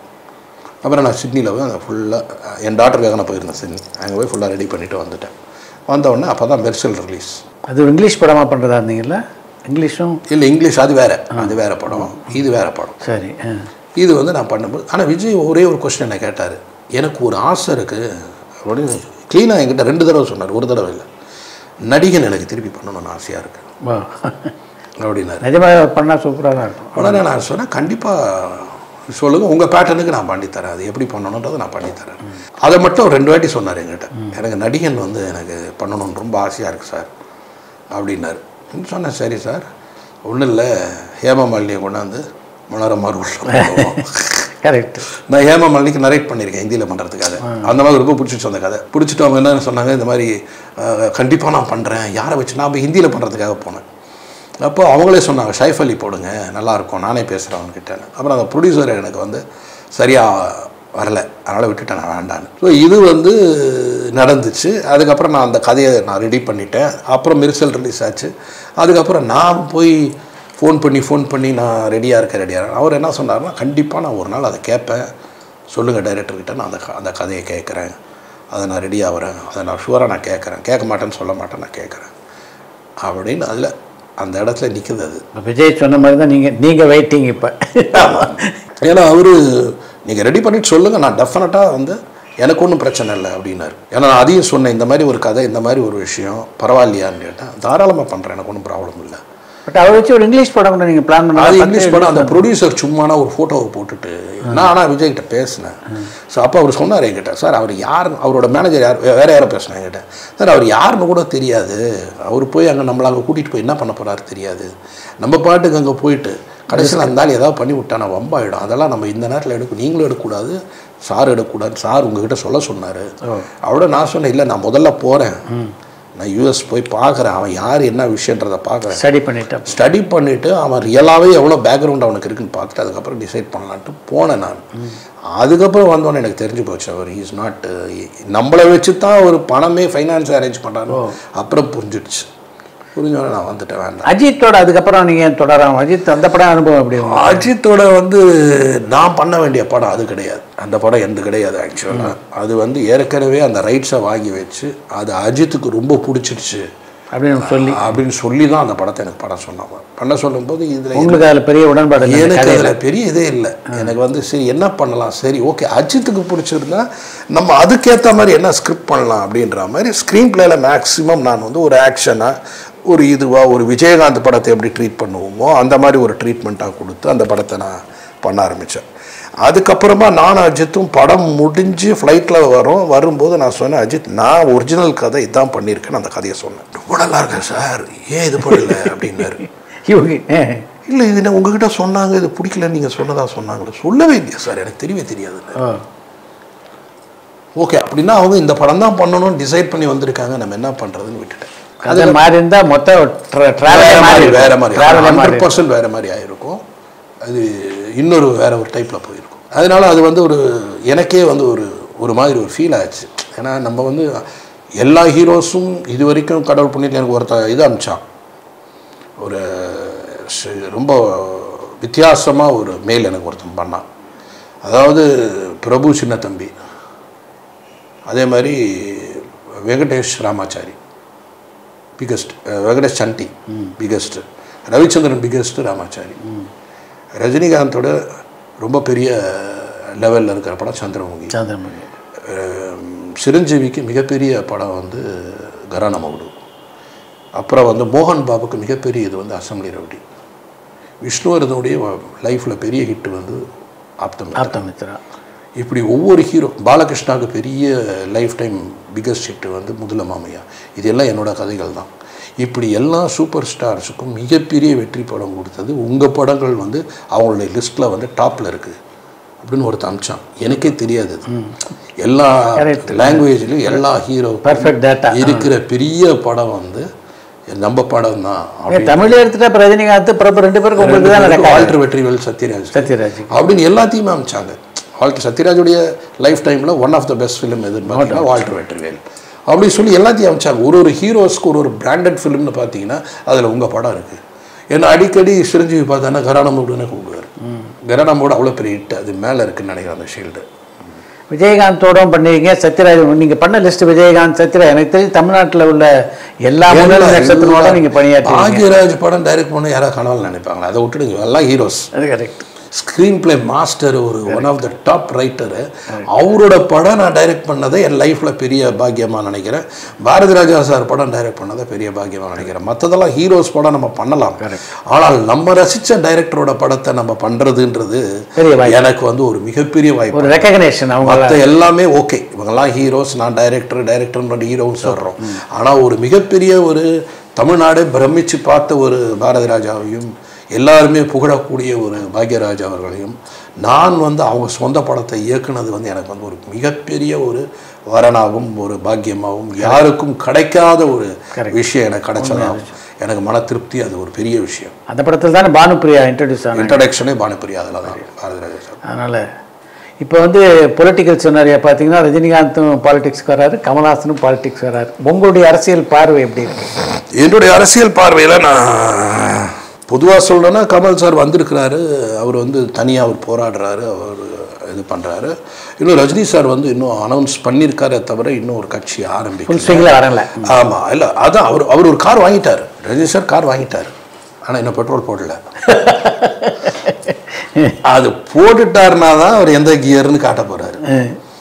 அது வந்து ஃபர்ஸ்ட் கியரா, செகண்ட் கியரா, தேர்ட் கியரா, ஃபோர்த் கியரான்றதை காட்ட போகிறாரு. ஆனால் கண்டிப்பாக ரிவர்ஸ் கியர் கிடையாது, அது மட்டும் ஷுவர். அது நான் சார்கிட்ட கூட நான் சொன்னேன், சார் ஒரு பேட்டியில் கூட சொல்லியிருக்கேன் சார், இந்த மாதிரி நீங்கள் கார் வாங்கிட்டீங்கன்னா பெட்ரோல் போட்டிங்கன்னா நீங்கள் எந்த டாப்பில் போவீங்கன்றது அப்போ சொல்கிறேன் நான் சொல்லியிருக்கேன். நான் உங்கள் நண்பரான சந்தான பாரதி மக்கள் நீதி மையத்தில் உறுப்பினர். இப்போ ரஜினிகாந்த் கட்சி ஆரம்பித்தா நீங்கள் உறுப்பினர் எங்கேன்னு எதிர்பார்க்கலாமா? அதில் நிச்சயமாக அந்த நேரத்தில் பார்ப்போம் எப்படின்றது இன்னும் நான் டிசைட் பண்ணல. ஏன்னா எனக்கு வந்து ரஜினி சார் என்ற ஒரு கேரக்டர் வந்து எனக்கு வந்து எங்கள் வீட்டில் வந்து ஒரு மூத்தவர் மாதிரி. நான் சினிமாக்காக சொல்லலை, அவரோட வந்து நான் வந்து அவர் எனக்கு அடுத்த படம் அதை பற்றியெல்லாம் நான் அதை பற்றி நான் எப்பவுமே அவர்கிட்ட சொன்னேன், சார் படம்லாம் விட்டுருங்க சார், நம்ம படத்தை பற்றியெல்லாம் பேச வேணாம் சார், நான் படம் பண்ணுறேன், நீங்கள் அதெல்லாம் வேணாம் சார். எனக்கு இது மாதிரி ஒரு எந்த செட்டில் போனாலும் நான் அவரை பற்றி பேசாத நாளே கிடையாது. Because of perfection, because of timing, because of அந்த ஹியூமனிட்டி அண்ட் அந்த டவுன் டு எர்த்னு ஒன்று இருக்குல்ல. இது வந்து எல்லா பல ஹீரோஸை பார்க்கும் பொழுது ஒரு நாள் அவரோட நடிங்க அவனை நீ எல்லாம் திருந்திடுவேன் இப்படியே சொல்லுவேன். கரெக்ட். ஒரே ஒரு நாள் அவரோட நீ நடி, நீ திருந்திடுவேன். நான் எத்தனையோ நடிகனை அவரை கம்பேர் பண்ணி திட்டியிருக்கேன். ஒரு நடிகை எனக்கு லேட்டாக வந்துகிட்டே இருந்தான். அந்த நடிகன்கிட்ட நான் சொல்லும்போது நீ லேட்டாக வந்து நான் திட்டலை, என்னை கெடுத்ததே ரஜினின்ட்ட அவங்ககிட்ட. உடனே அப்படியே ஷாக்காக என்னன்னா அப்படி பார்க்குறான். அவன் 11 o'clock வரான், என்ன ரஜினி சார் கெடுத்துட்டாரியா, அவரால் தான் நான் கெட்டு போனேன் அப்படின்னா. என்னன்னா 8 மணி ஷூட்டிங்னா 7:30 மணிக்கு உட்கார்றாரு, 9 மணி ஷூட்டிங்னா 8:30 மணிக்கு உட்கார்றாரு. இப்படியே பழகி போய் உன்னெல்லாம் பார்த்துட்டு 8 மணிக்கு வர ஆரம்பிச்சுட்டேன். உன்ன மாதிரி நான் ஆளை பார்த்துருந்துன்னு வச்சுக்கேன், நான் 11 மணிக்கு வருவேன்ல. இந்த 11 மணிக்கு வர்றதுக்கு நீ எவ்வளோ வளர்ந்துருக்க பாரு, எவ்வளோ தூரம் வளர்ந்துருக்க. இது அவருக்கு புரிய மாட்டேங்குதியா, அவர் வளர்ந்துட்டாருன்னு புரியல. அவர் 11 மணிக்கு வர மாட்டுறாரு. அதனால் இன்றைக்கி நைட் அவர் ஃபோன் பண்ணி சொல்ல போகிறேன், பாருங்கள் சார் நீங்கள் எப்படி இருக்கீங்க, அவர் அப்படி இருக்காரு, நான் அவரை வச்சு படம் பண்ணிகிட்டு இருக்கிறேன், நான் போகிறேன் 11 மணிக்கு வராரு அவர், இத்தனைக்கு அவர் ஒரு கேரக்டர் ஆர்டிஸ்ட் தான் அப்படின்னு சொல்லி இப்படி நான் சொன்னேன் சார் அவர்கிட்ட அப்படின்னா நான் சொல்ல போகிறேன் அப்படின்னா இவர் அப்படி இது பண்ணிவிட்டு அப்புறம் சொல்லு, சரியா நாளையா உங்கள் டைரக்டருக்கு இப்படி சொல்லிட்டேன் அப்படின்னு சொல்லியிருக்காரு. ஸோ அது மாதிரி எல்லா இடத்துலையுமே எங்கேயாவது ஒரு இடத்துல ஒரு இசையாகட்டும், இசை சம்மந்தப்பட்ட விஷயத்தில் ஏதாவது ஒன்று இருந்தால் ராஜா சாரை பற்றி பேசியே திருவேன். 35 நிமிஷத்தில் 5 பாட்டு கொடுத்தாரியா சின்ன தம்பியில் அப்படின்னு சொல்லியிருக்கேன் எல்லாருக்கிட்டையும். இது இவ்வளோதான் தேவை, இவ்வளோதான் தேவை, இவ்வளோதான் 2 தடவை தான் மாற்ற முடியும், அதுக்கு மேலே கிடையாது. இது வேணான்னு சொல்லக்கூடிய தைரியம் அவர்கிட்ட யாருக்குமே இல்லை. இது வேணாம் வேறு வேணும்னு கேட்குற அளவுக்கு எனக்கு உரிமை இருக்குது. அதை மாதிரி அவரு நல்லா இருக்குது இந்த பாட்டு, நான் சொல்கிறத கேளு, நீ இது வேணாம் நான் மாற்றி தரேன்னு அவர் சொல்லியிருக்காரு. நீங்கள் மாற்றவே மாற்றாதீங்க, எனக்கு இந்த பாட்டு தான் வேணும்னு நான் ஒரு பாட்டு பண்ணி அந்த பாட்டு மிகப்பெரிய ஹிட்டாக இருக்குது. இது மாதிரி நான் வந்து ராஜா சாருடைய பாட்டை கேட்ட உடனேயே நமக்குள்ள அந்த கதையில் ஒரு சிவாஜி சாருக்கு கதை சொல்லி முடித்த பிறகு அவர் எப்படி அந்த கதாபாத்திரத்தை தான் ஒரு தனி லெவலுக்கு கொண்டு போகிறாரோ அந்த மாதிரி ஒரு சுச்சுவேஷனை சொன்னோம், அந்த சுச்சுவேஷனை வேறு மாதிரி கொண்டு போகிற ஒரு ஆள் இளையராஜா. 100% அப்படின்னு ஒரு வார்த்தை சொல்லணும்னா அது சிவாஜி சார், இளையராஜா இவங்களுக்கெல்லாம் சொல்லலாம். இதான் கேட்டேன், இதான் வேணும், இதுதான் வேணும் அப்படின்னு. அதனால் இன்னொன்றுன்றது நம்ம கேட்கவே முடியாது, இது போலன்னு கேட்க முடியாது. என்கிட்ட சிரிப்பார் எல்லோரும். இப்போ வந்து இந்த மாதிரி தூளியில் மாதிரி பாட்டு கொடுன்றான், இந்த சின்ன தம்பி சின்ன ராசாவி மாதிரி பாட்டு போகணுன்றான், இன்னும் அப்புறம் அதே போடுங்கன்ட்டு போயிடுவேன் நான். அது மாதிரி அவரை பொறுத்த வரைக்கும் அவர்கிட்ட எப்படி மியூசிக் சொல்லணும், எப்படி இது பண்ணணுன்ற அது ஒரு தனி இது. அது இப்போ எம்ஜிஆருக்கு அப்புறம் பார்த்தீங்கன்னா நீங்கள் ஜெயலலிதாவோட ஒரு நல்ல பழக்கம் உங்களுக்கு இருந்தது. அந்த அவங்களோட வந்து உங்களுக்கு எப்படி அப்படி ஒரு நெருக்கமான ஒரு எனக்கு வந்து அவங்கள வந்து நான் அவங்கள பார்த்ததே இல்லை ஆக்சுவலாக. பிகாஸ் நான் அந்த டைமில் ஷூட்டிங்கும் போனதில்லை. ரெண்டாவது அவங்கள நான் எப்பவுமே பார்த்ததில்லை. அவங்க அண்ணாடிஎம்கேலேருந்து பிரிஞ்சு அண்ணாடிஎம்கேன்னு ஆரம்பித்து நீங்கள் நடிகையாக இருந்தபோதே பார்த்தது இல்லைன்றீங்களா? பார்த்ததே கிடையாது. நான் அப்போல்லாம் வந்து ஸ்கூல் தாங்க. நான் வந்து அவங்க ஆர்டிஸ்டாக இருந்து ஒரு நாள் கூட நான் பார்த்ததில்லை. நான் தான் சொன்னேன், எங்கள் அப்பா எங்கேயுமே கொண்டு போக மாட்டாங்க. ஒரு குடியிருந்த கோயிலோ இல்லை ஒரு அடிமை பெண்ணோ எதுவுமே நான் பார்த்ததில்லை. பணக்காரன் ஆர்எம்பி சாருடைய படம், அந்த படத்தை பார்க்க வந்தாங்க. அப்போ நான் அவங்கள போய் நேராக பார்த்தேன். அந்த படத்தை பார்த்துட்டு எங்கிட்ட வந்து என்ன பண்ணாங்கன்னா ஒரு டைலாக் சொன்னாங்க, தலைவரே இந்த ஸ்கிரிப்ட் ட்ரை பண்ணார், ஆனால் அவர் வந்து மிஸ் பண்ணிட்டாரு, நீங்கள் அடிச்சிட்டீங்க அப்படின்னாரு. சூப்பர். இந்த டைலாக் சொன்னானே எனக்கு புரியல என்னன்னு. அந்த லாவாரிஸ் அந்த படத்தில் வந்து கடைசியில் அந்த அம்மா வரமாட்டாங்க. ஆனால் அந்த ஒரு மகனை வைத்து தன் தாய்க்கு திருமணம் பண்ண விஷயம் ரொம்ப பிரமாதமாக இருந்தது. என் அப்பா யாருன்னு அந்த அம்மாவுக்கு தெரியாது. அதனால் அம்மா வந்து அப்பா இல்லைன்றதால பையனுக்கு சொல்ல மாட்டாங்க. அவன் ஒரு அனாதையாக தான் இருப்பான். ஆனால் அந்த அம்மா மூலமாக அப்பா யாருன்னு தெரிஞ்ச பிறகு அதே வீட்டில் அவன் இருக்கான். எந்த அப்பா இருக்காரோ அந்த அப்பா வீட்டில் வேலைக்காரனாக இருக்கான். அவன் கூப்பிட்டு இந்த அப்பா உயிரை காப்பாற்றினதுக்காக என் சொத்தெல்லாம் நீ எடுத்துக்கிறேன்னா, வீடு வாசல் சொத்து சுகம் இருக்கிறவன் பணக்காரன் கிடையாது. யாருக்கு நல்ல தாய், நல்ல தகப்பன், நல்ல மனைவி, நல்ல குழந்தைகள், நல்ல நண்பர்கள் இருக்கானோ அவன் தான் பணக்காரன். எனக்கு எல்லாம் இருக்குது, ஆனால் ஒன்றை தவிர என் தாய் கழுத்தில் தாடி ஒரு மனைவின்ற ஸ்தானம். யார் அம்மா, யார் அந்த ஆள் சொல்லுன்னு கூப்பிட்டா இவர் தான் அந்த ஆள். ஸோ மகன் முன்னாடி அம்மா அப்பாவுக்கு கல்யாணம். இது வந்து அந்த அம்மா பார்த்தவொன்னே ரொம்ப பாராட்டினாங்க. ரொம்ப பிரமாதமான சீன் அது. அதில் கிடையாது, டோட்டலாகவே கிடையாது. நீங்கள் ஸ்கிரிப்டே வேறு மாதிரி பண்ணியிருக்கீங்க, இதை மறுபடியும் ஹிந்தியில் பண்ணலாம் அப்படின்ட்டு போயிட்டாங்க. அதுலேருந்து நான் எப்போ அவங்களுக்கு உரிமையாக, அப்போ ஜவஹர் பாபு அப்படின்னு இன்னொரு ஒரு பிஆர் பேர் இருந்தாங்க, 2 பேர் இருந்தாங்க, 2 செக்ரட்டரி.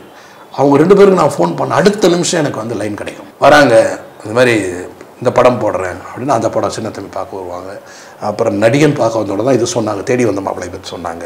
இந்த மாதிரி தாடி வச்சுட்டு அது ரொம்ப நல்லா இருக்குது, எனக்கு ரொம்ப பிடிச்சிச்சு இந்த படம் அப்படின்னாங்க.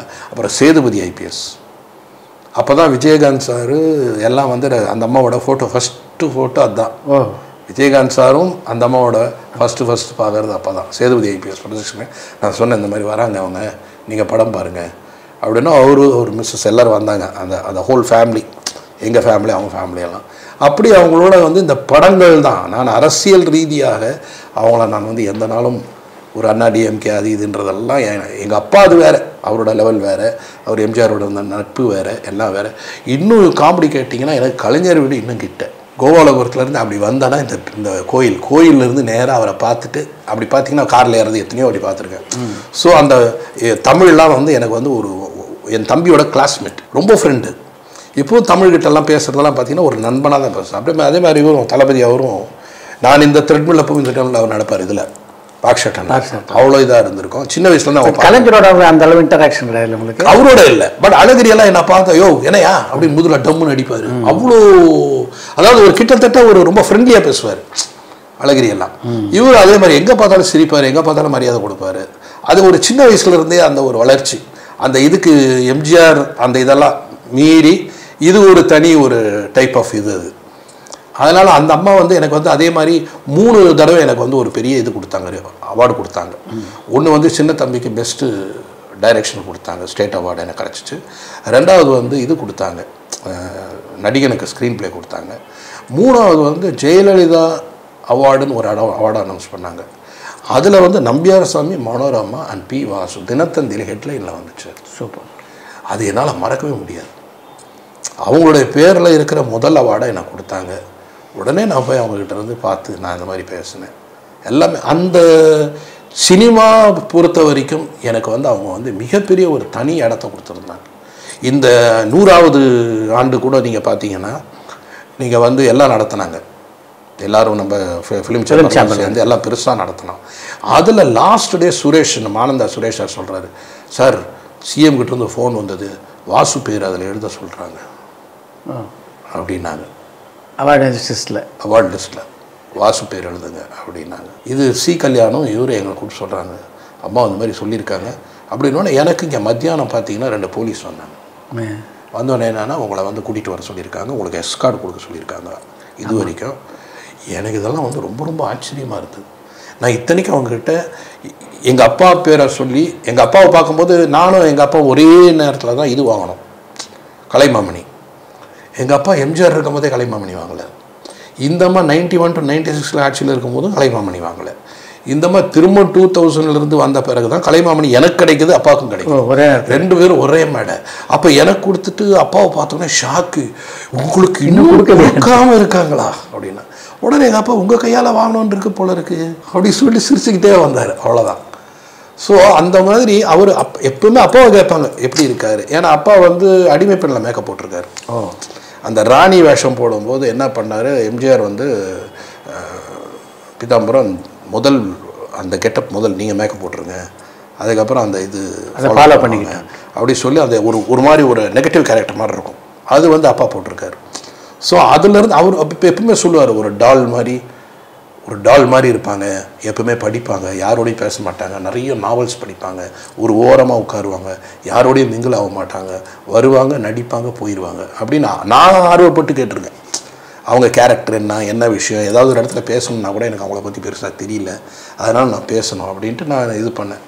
லாஸ்ட்டில் அவங்க ஒரு இறக்கிறதுக்கு அந்த எலெக்ஷனுக்கு ஒரு 6 மாதம் எலெக்ஷன் வரப்போகுது. அப்போ 6 மாதத்துக்கு முன்னாடி நான், ரவிக்குமார், இவர் செல்வமணி அண்ட் விக்ரமன் 4 பேரும் போனோம். நம்ம இயக்குனர் சங்கத்தில் உடல் உறுப்புகள். அப்போ நான் சொன்னேன், அம்மா இந்த மாதிரி நான் வந்து ஒரு பிரசாதம் அமிச்சேன், உங்களுக்கு கிடச்சிச்சான்னு கேட்டேன். 4 பேர், வாசு நீங்கள் எப்பவுமே இங்கே இருக்கீங்க. ஓ சூப்பர். அதான் கடைசியாக என்கிட்ட பேசினாங்க. இத்தனைக்கு நான் அவங்ககிட்ட நெருங்கினது கிடையாது, டெய்லி பேசினது கிடையாது, போனது கிடையாது, கட்சியில் கிடையாது, அதுக்காக மேடை ஏறினது கிடையாது.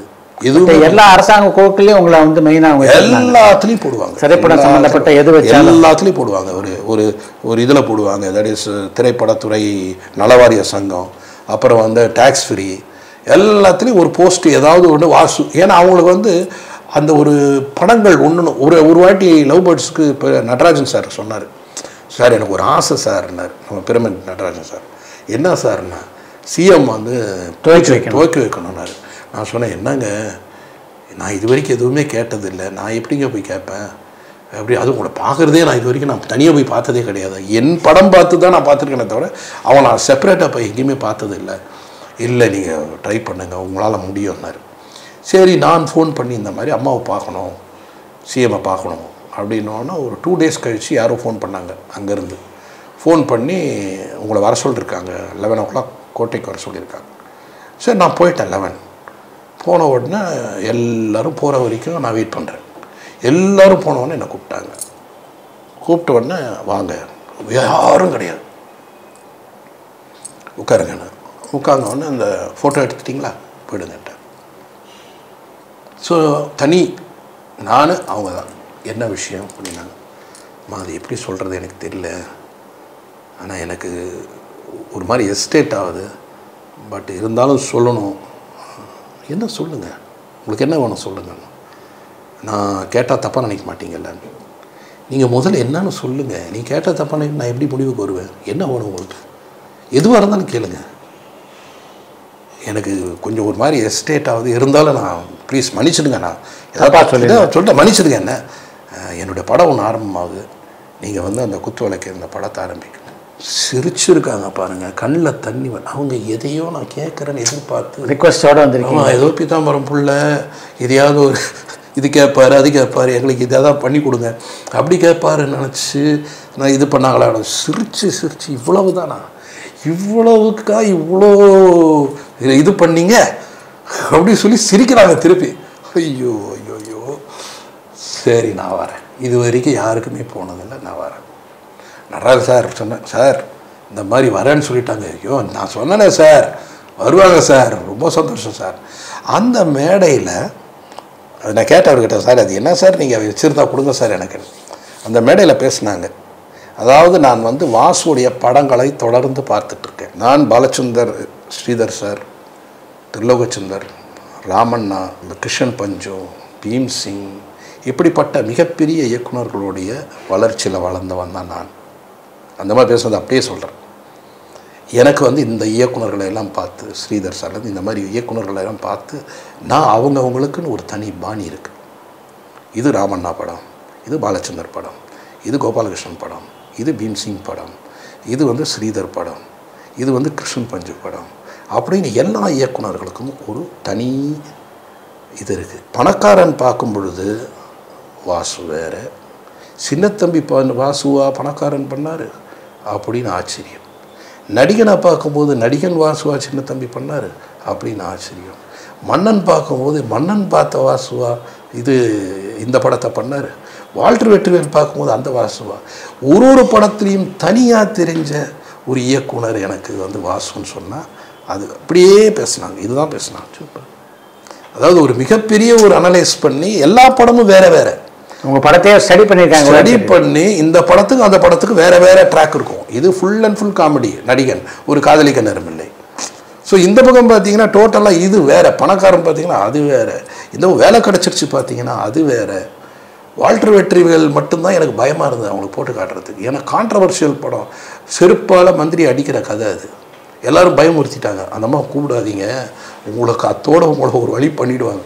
நான் சொன்னேன் கண்டிப்பாக கூப்பிடுவேன், இந்த படத்தை நான் அவங்களுக்கு போட்டு காட்டுவேன் அப்படின்னு சொல்லிட்டு நான் போட்டு காமிச்சேன். சத்யராஜ் சார் நான்லாம் போனோம், பார்த்துட்டு உடனே வெளியே வந்தார். வெளியே வந்தோடனே என்ன சொல்ல போகிறாங்க அப்படின்னு ஒரு டென்ஷன் இருந்தது. இருந்தாலும் படம் பார்த்துட்டு வெளியே வந்து ரொம்ப ஒரு மந்திரி எப்படி இருக்கணும்னு சொல்லியிருக்கீங்க, எப்படி இருக்கக்கூடாது சொல்லியிருக்கிறீங்க, ஒரு போலீஸ் ஆஃபீஸர் எப்படி இருக்கணும்னு சொல்லியிருக்கீங்க, எப்படி இருக்கக்கூடாது சொல்லியிருக்கீங்க, ரெண்டையும் அழகாக பேலன்ஸ் பண்ணி ரொம்ப பிரமாதமாக படம் பண்ணியிருக்கீங்க அப்படி சொல்லிட்டு போயிட்டாங்க. நான் சொன்னேன் பார்த்தீங்களா, அவங்க வேறு வியூவில் பார்ப்பாங்க. இதுக்கு அடுத்தது மன்னன், முழுக்க ஒரு பொண்ணை வந்து திமிரு பிடிச்சவளை அடக்கிற ஒரு படம். எல்லாரும் ஐயோ இது இப்படின்னு அதை ரசித்தேன்னு சொன்னாங்க. அந்த படம் பிரமாதமாக இருந்தது. மன்னன் எனக்கு ரொம்ப, அவங்க ரஜினி சாரோட பெரிய ஒரு ஃபேன் அவங்க. ஆமாம், அவங்களே சொல்லுவாங்க எனக்கு ரஜினியை ரொம்ப பிடிக்கும் எனக்கு அப்படின்வாங்க. ஸோ அந்த படம் வந்து மன்னன் வந்து ரஜினி சாருக்காக பார்த்துட்டு சொன்னாங்க இந்த மாதிரி எனக்கு ரொம்ப பிடிச்சது அந்த படம் அப்படின்னா. சவாலே சமாளி மாதிரி ஒரு வித்தியாசமான ஒரு படம், சேலஞ்சிங். ஆமாம், சிவாஜி சார் என்கிட்ட அதான் சொன்னேன், டே என்னடா நீ இப்படி பண்ணி வச்சுருக்கிற என் பேனரில் ஒரு படத்தை, ஏன்டா டே என்னடா நீ இப்படி பண்ணியிருக்கேன்னு. அப்போ நான் சொன்னேன், அப்பா நீங்கள் சவாலே சமாளியில் பண்ணாததாப்பா நான் பண்ணிட்டேன் மன்னனில். என்னப்பா நீங்கள், அதுவும் நீங்கள் 2 பேருமே பேர்ப்பா அதில், இது சினிமாப்பா அப்படின்னு. சரி விடு அப்படின்னு. இப்போ எம்ஜிஆர் வச்சு ஒரு படம் நீங்கள் பண்ணுறதா இருந்தது ப்ரொப்போசல் இருக்கா இப்போ? அது வந்து இன்னும் இருக்குங்க. அதாவது என்னென்னா அது ரொம்ப பெரிய பட்ஜெட், அதனுடைய நிறைய விஷயம் என்கிட்ட இருக்குது. அந்த ஃபேஸ் எல்லாம் பண்ணிட்டோம். அந்த ஃபேஸ் பண்ணிவிட்டு, அதாவது அதில் என்ன ஒரு பெரிய விஷயம்னா, நீங்கள் ரோபோ மாதிரி மாஸ்க் பண்ணிவிட்டு பண்ண முடியாது, எக்ஸ்ப்ரெஷன் தேவைப்படும். இப்போ வந்து ரியாலிட்டி, அதாவது இது வந்து என்ன மறுபடியும் அது ரீக்ரியேட் பண்ணுற ஒரு கேரக்டரு. அந்த தோல் வந்து அப்படியே பக்காவாக பண்ணி அங்கே அமெரிக்காவிலேருந்து ஒருத்தர் தான் அதை பண்ணுறாரு. அவர் வந்து ரமஹான் ஒரு பெரிய சிஜி, அவர் தான் இதை ஜுராசிக் பார்க்லாம் பண்ணார். அவரோடையே நான் வந்து ஸ்கைப்பில் நிறைய வாட்டி பேசிட்டேன். மோஷன் அனிமேஷன் இவரோட பேசிட்டேன். அவர் தான் எல்லாம் பண்ணுறாரு எல்லாமே. அவர் எம்ஜிஆரை பண்ணி காமிச்சார். எம்ஜிஆருடைய ஊர்வலத்தை பார்த்துட்டு இசியா காட்னு கேட்டார். இந்த மரண ஊர்வலம் அந்த லாஸ்ட் இது பார்த்துட்டு அதே மாதிரி அந்த இதுவும் அவருக்கு போட்டு காமிச்சோம். ஃபஸ்ட்டு அவர் அந்த சிஎம்மாக போஸ்ட் எடுக்கிறத பார்த்தோம். அந்த கூட்டம் I cannot believe, my God, unbelievable crowd. ஏன்னா இங்கெல்லாம் அப்படியெல்லாம் ஒரு மனுஷனை நாங்கள் பார்த்தது இல்லை, வேர்ல்டுலேயே எங்கேயுமே பார்க்கல இப்படி ஒரு க்ரௌடை, ஒரு ஆளை பார்த்தது இல்லை. பப்ளிக்காக யார் இந்த மாதிரி யாரும் இப்படி இல்லை. அதனால் ரொம்ப இதாக இருக்குது, ரொம்ப டிஃப்ரெண்ட்டாக இருக்குது, ரொம்ப எக்ஸலண்ட்டாக இருக்குது அப்படி சொல்லி அவரே சில விஷயங்கள் நான் சொல்லும்போது கண்ணு கலங்கிட்டார் இவரை பற்றி சொல்லும்போது. அப்புறம் அவர் அந்த ஃபேஸை பண்ணிட்டார். ஆனால் நான் சொன்ன அவர்கிட்ட ஃபேஸை பண்ணுறது இல்லைங்க, எம்ஜிஆர் 5 விதமாக சிரிப்பார்.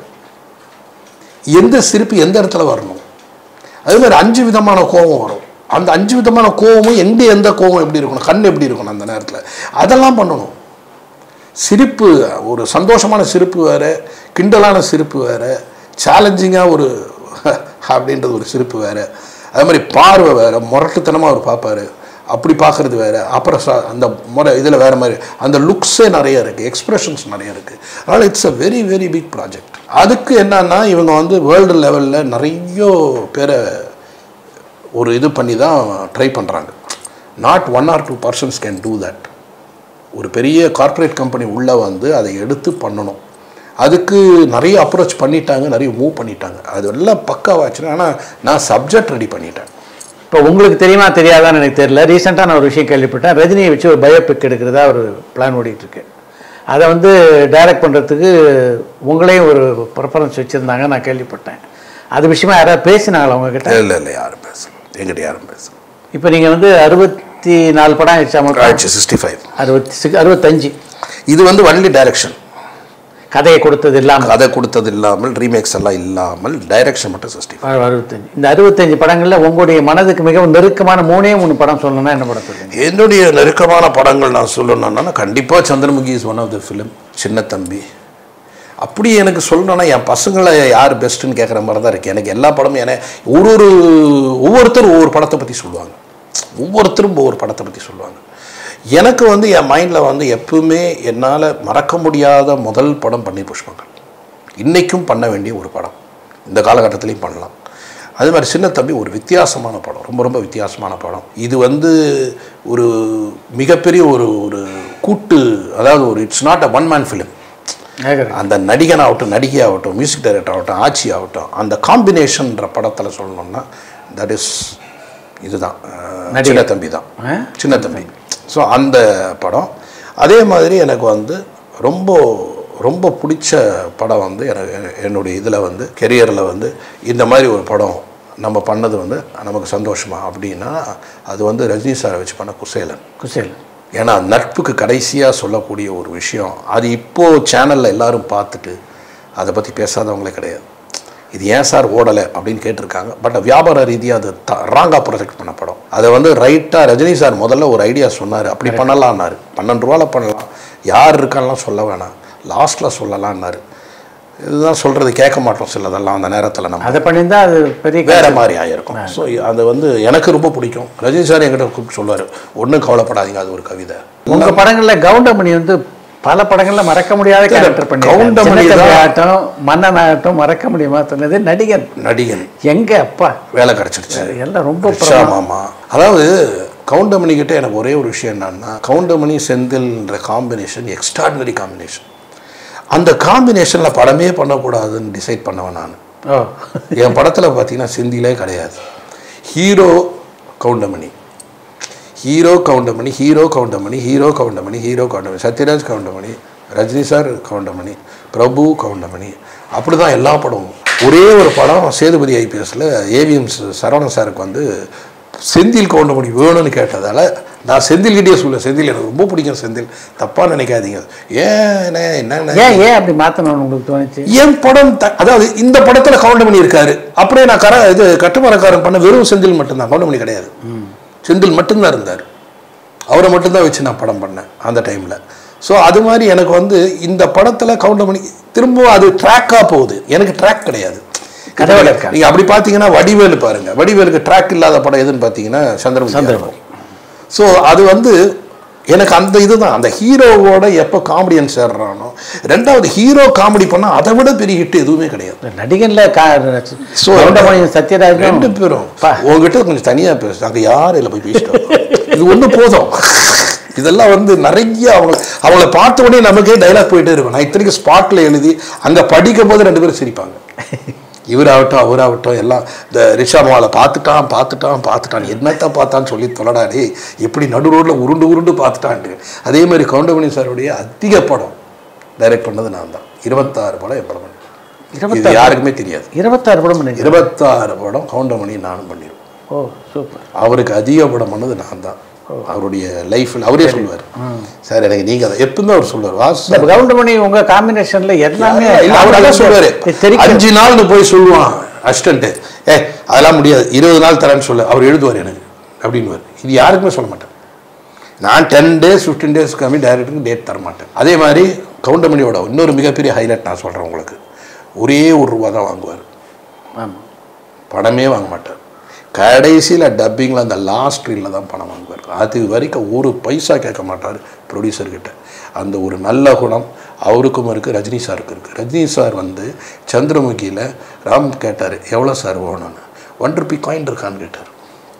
ஸோ ₹1 தான் வாங்கினார் சந்திரமுகிக்கா. ஆமாம், ஒரே ₹1 தான் வாங்கினார். அதுக்கப்புறம் லாஸ்ட்டில் தான் வாங்கினார்.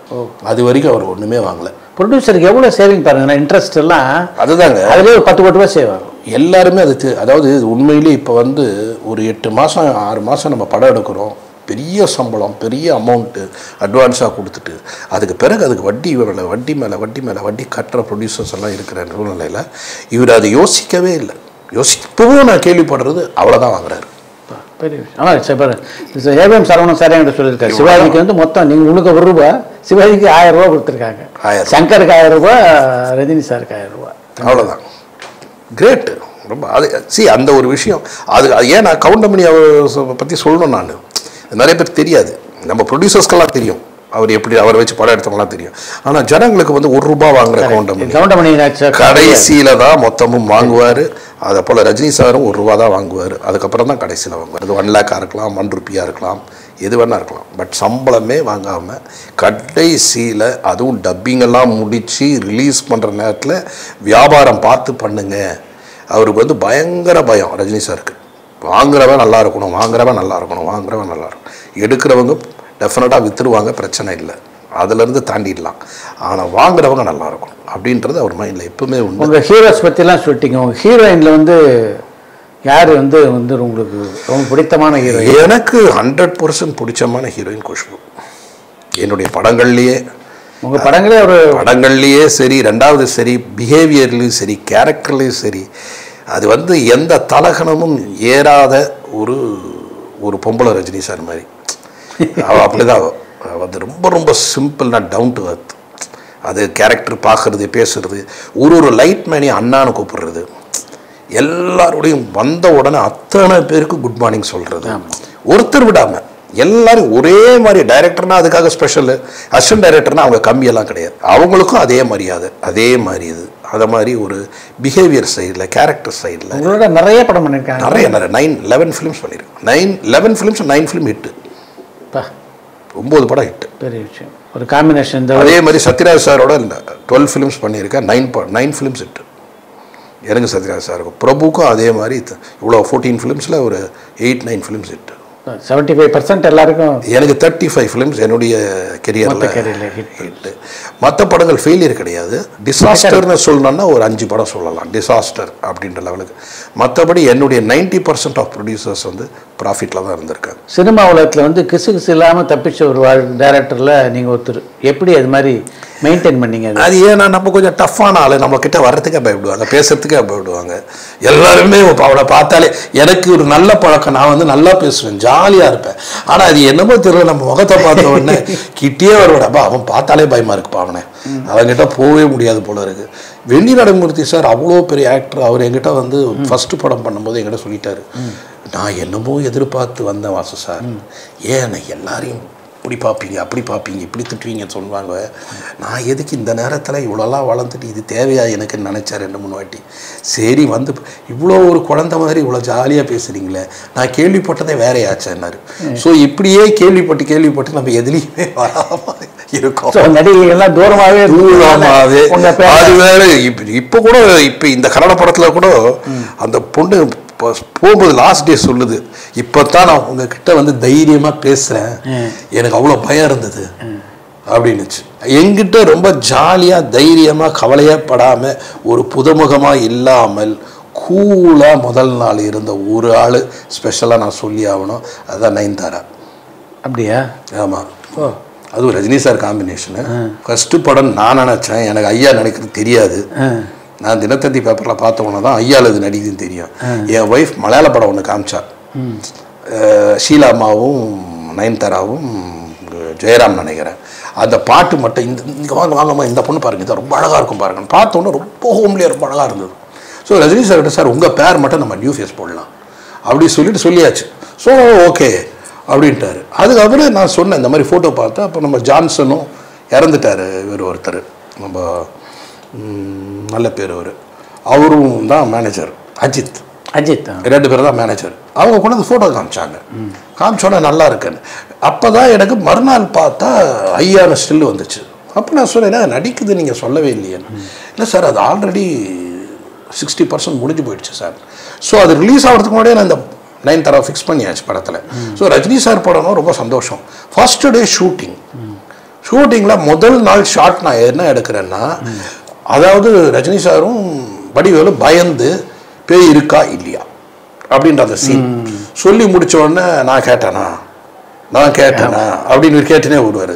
கழுத்து இது என்னது சங்க அறுத்துருவேன் அப்படின்ட்டு இப்படி காமெடியாக பேசி வந்து சொல்லுன்னு சவுண்டுக்கு கேட்குதுப்பா, வாசனை வருதுப்பா, வெள்ளையபடி தெரியுதுப்பா. ஒரு 2 பேரும் பார்த்து வேன கத்துனா திடீர்னு அப்படி வந்து முதல் ஃபஸ்ட்டு ஷாட்டு சிரிக்கிறது எடுப்போம். அந்த சிரிப்பா இல்லையா, ஃபஸ்ட்டு வந்து நின்ன உடனே நீங்கள் எல்லாம் ஒரு டாக்டர், எங்கள் தாத்தா காயிற வேஷ்டியை பார்த்துட்டு பேயின்னு பயப்படுறீங்களே அப்படின்னு சொல்லி டைலாக் சொல்கிறதுக்கு பதிலாக வெறும் சிரிப்பு மட்டும் எடுப்போம். ஏன்னா வந்த உடனே சிரிக்கட்டும், முதல்ல சந்தோஷமாக ஆரம்பிக்கலாம் அப்படின்னு நயன்தாராக்கு நான் ஷார்ட் வச்சுட்டு நான் வந்து சிரிக்கணும்னா இப்படி கிடையாது, இங்கேருந்து அப்படி சிரிக்கணும்னு நான். ஏன்னா அவ்வளோ ஃபுல்லாக காட்டணும், நீ ஃபுல்லாக காட்டணும், காமிச்சாதான் அந்த சிரிப்பு வந்து முழுமையாக வரும். அப்படி சார் நான் பண்ணிடுறேன் அப்படின்னுச்சு. சரி போன வயசு சரி ரெடி சார் அப்படின்னா ரஜினி சார் அப்படி பார்த்தார், நான் பார்க்குறேன் ரெடி டேக் ஓகே ஆக்ஷன் யூஸ்வலாக இப்படி தானே வரும். சிரிச்சாங்க. ஸோ இந்த மாதிரி சிரித்த உடனே சத்தமே காணும். அப்போ நான் முதல்ல சார்கிட்ட ரஜினி சார்கிட்ட சொன்னேன், சார் இது ஒரு பொம்பளை அமிதாப் பச்சன். எப்படி ஜட்ஜ் பண்ணீங்க? எப்படி அமிதாப் பச்சன் தான் வந்து வாய்ஸ் கொடுக்க மாட்டார் ஆக்டிங்கில். பர்ஃபார்மன்ஸில் பார்த்தீங்கன்னா இப்போ வந்து ஒரு கேரக்டர் பண்ணால்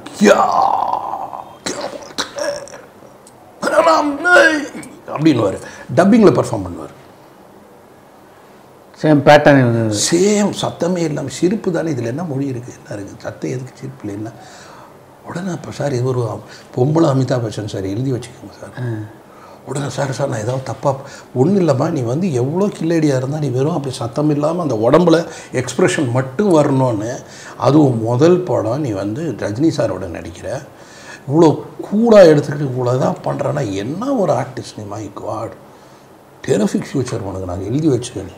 super. The first day Rajini sir சிரிக்கிறார், ராமா சார் பெரியாள் சார், அப்பா சாதாரண ஆள் இல்லை சார் ஒரு. அதே மாதிரி அந்த பாட்டு பாடும்போது அத்தின் தமிழ் வரும்போது அது இது வந்து இசை நான் என்ன நினச்சேன், அது கலைவாணியா அப்படின்னு சொல்லி அந்த பர்ஃபார்மன்ஸ் அது பண்ணுவோன்னா ரஜினி சார் கை தட்டுறாரு. டூரிங் டாக்கீஸ் ரசிகர்களுக்கு வந்து உங்களுடைய இவ்வளோ நீண்ட பயணத்தை வந்து பல சுவையான சம்பவங்களை வந்து சொல்லியிருக்கீங்க. எனக்கு தெரிஞ்சு வந்து உங்களுடைய இன்டர்வியூவில் வந்து ஒரு மனம் திறந்த ஒரு பேட்டி இதுன்னு சொல்லலாம். கண்டிப்பாக. ஏன்னா ஆஸ் அ ஃப்ரெண்ட் நான் வந்து ஃபஸ்ட் டைம் இப்படியெல்லாம் எல்லாருக்கிட்டையும் பேசுகிறேன். மோர் தென் ஒரு இதாக நம்ம பார்க்காம ஒரு நண்பராக நீங்கள் வந்து நான் அப்படி ஃபீல் பண்ணி தான் நான் வந்து என்னுடைய விஷயங்கள் முக்கால்வாசி தெரிஞ்ச ஆள் தான் இருந்தால் கூட நீங்கள் எல்லாருக்கும் தெரிய வைக்கிறதுக்காக சொன்னதால் I just opened out with all my feelings. ரொம்ப சந்தோஷம், ரொம்ப தேங்க்ஸ். தேங்க்யூ. தேங்க்யூ.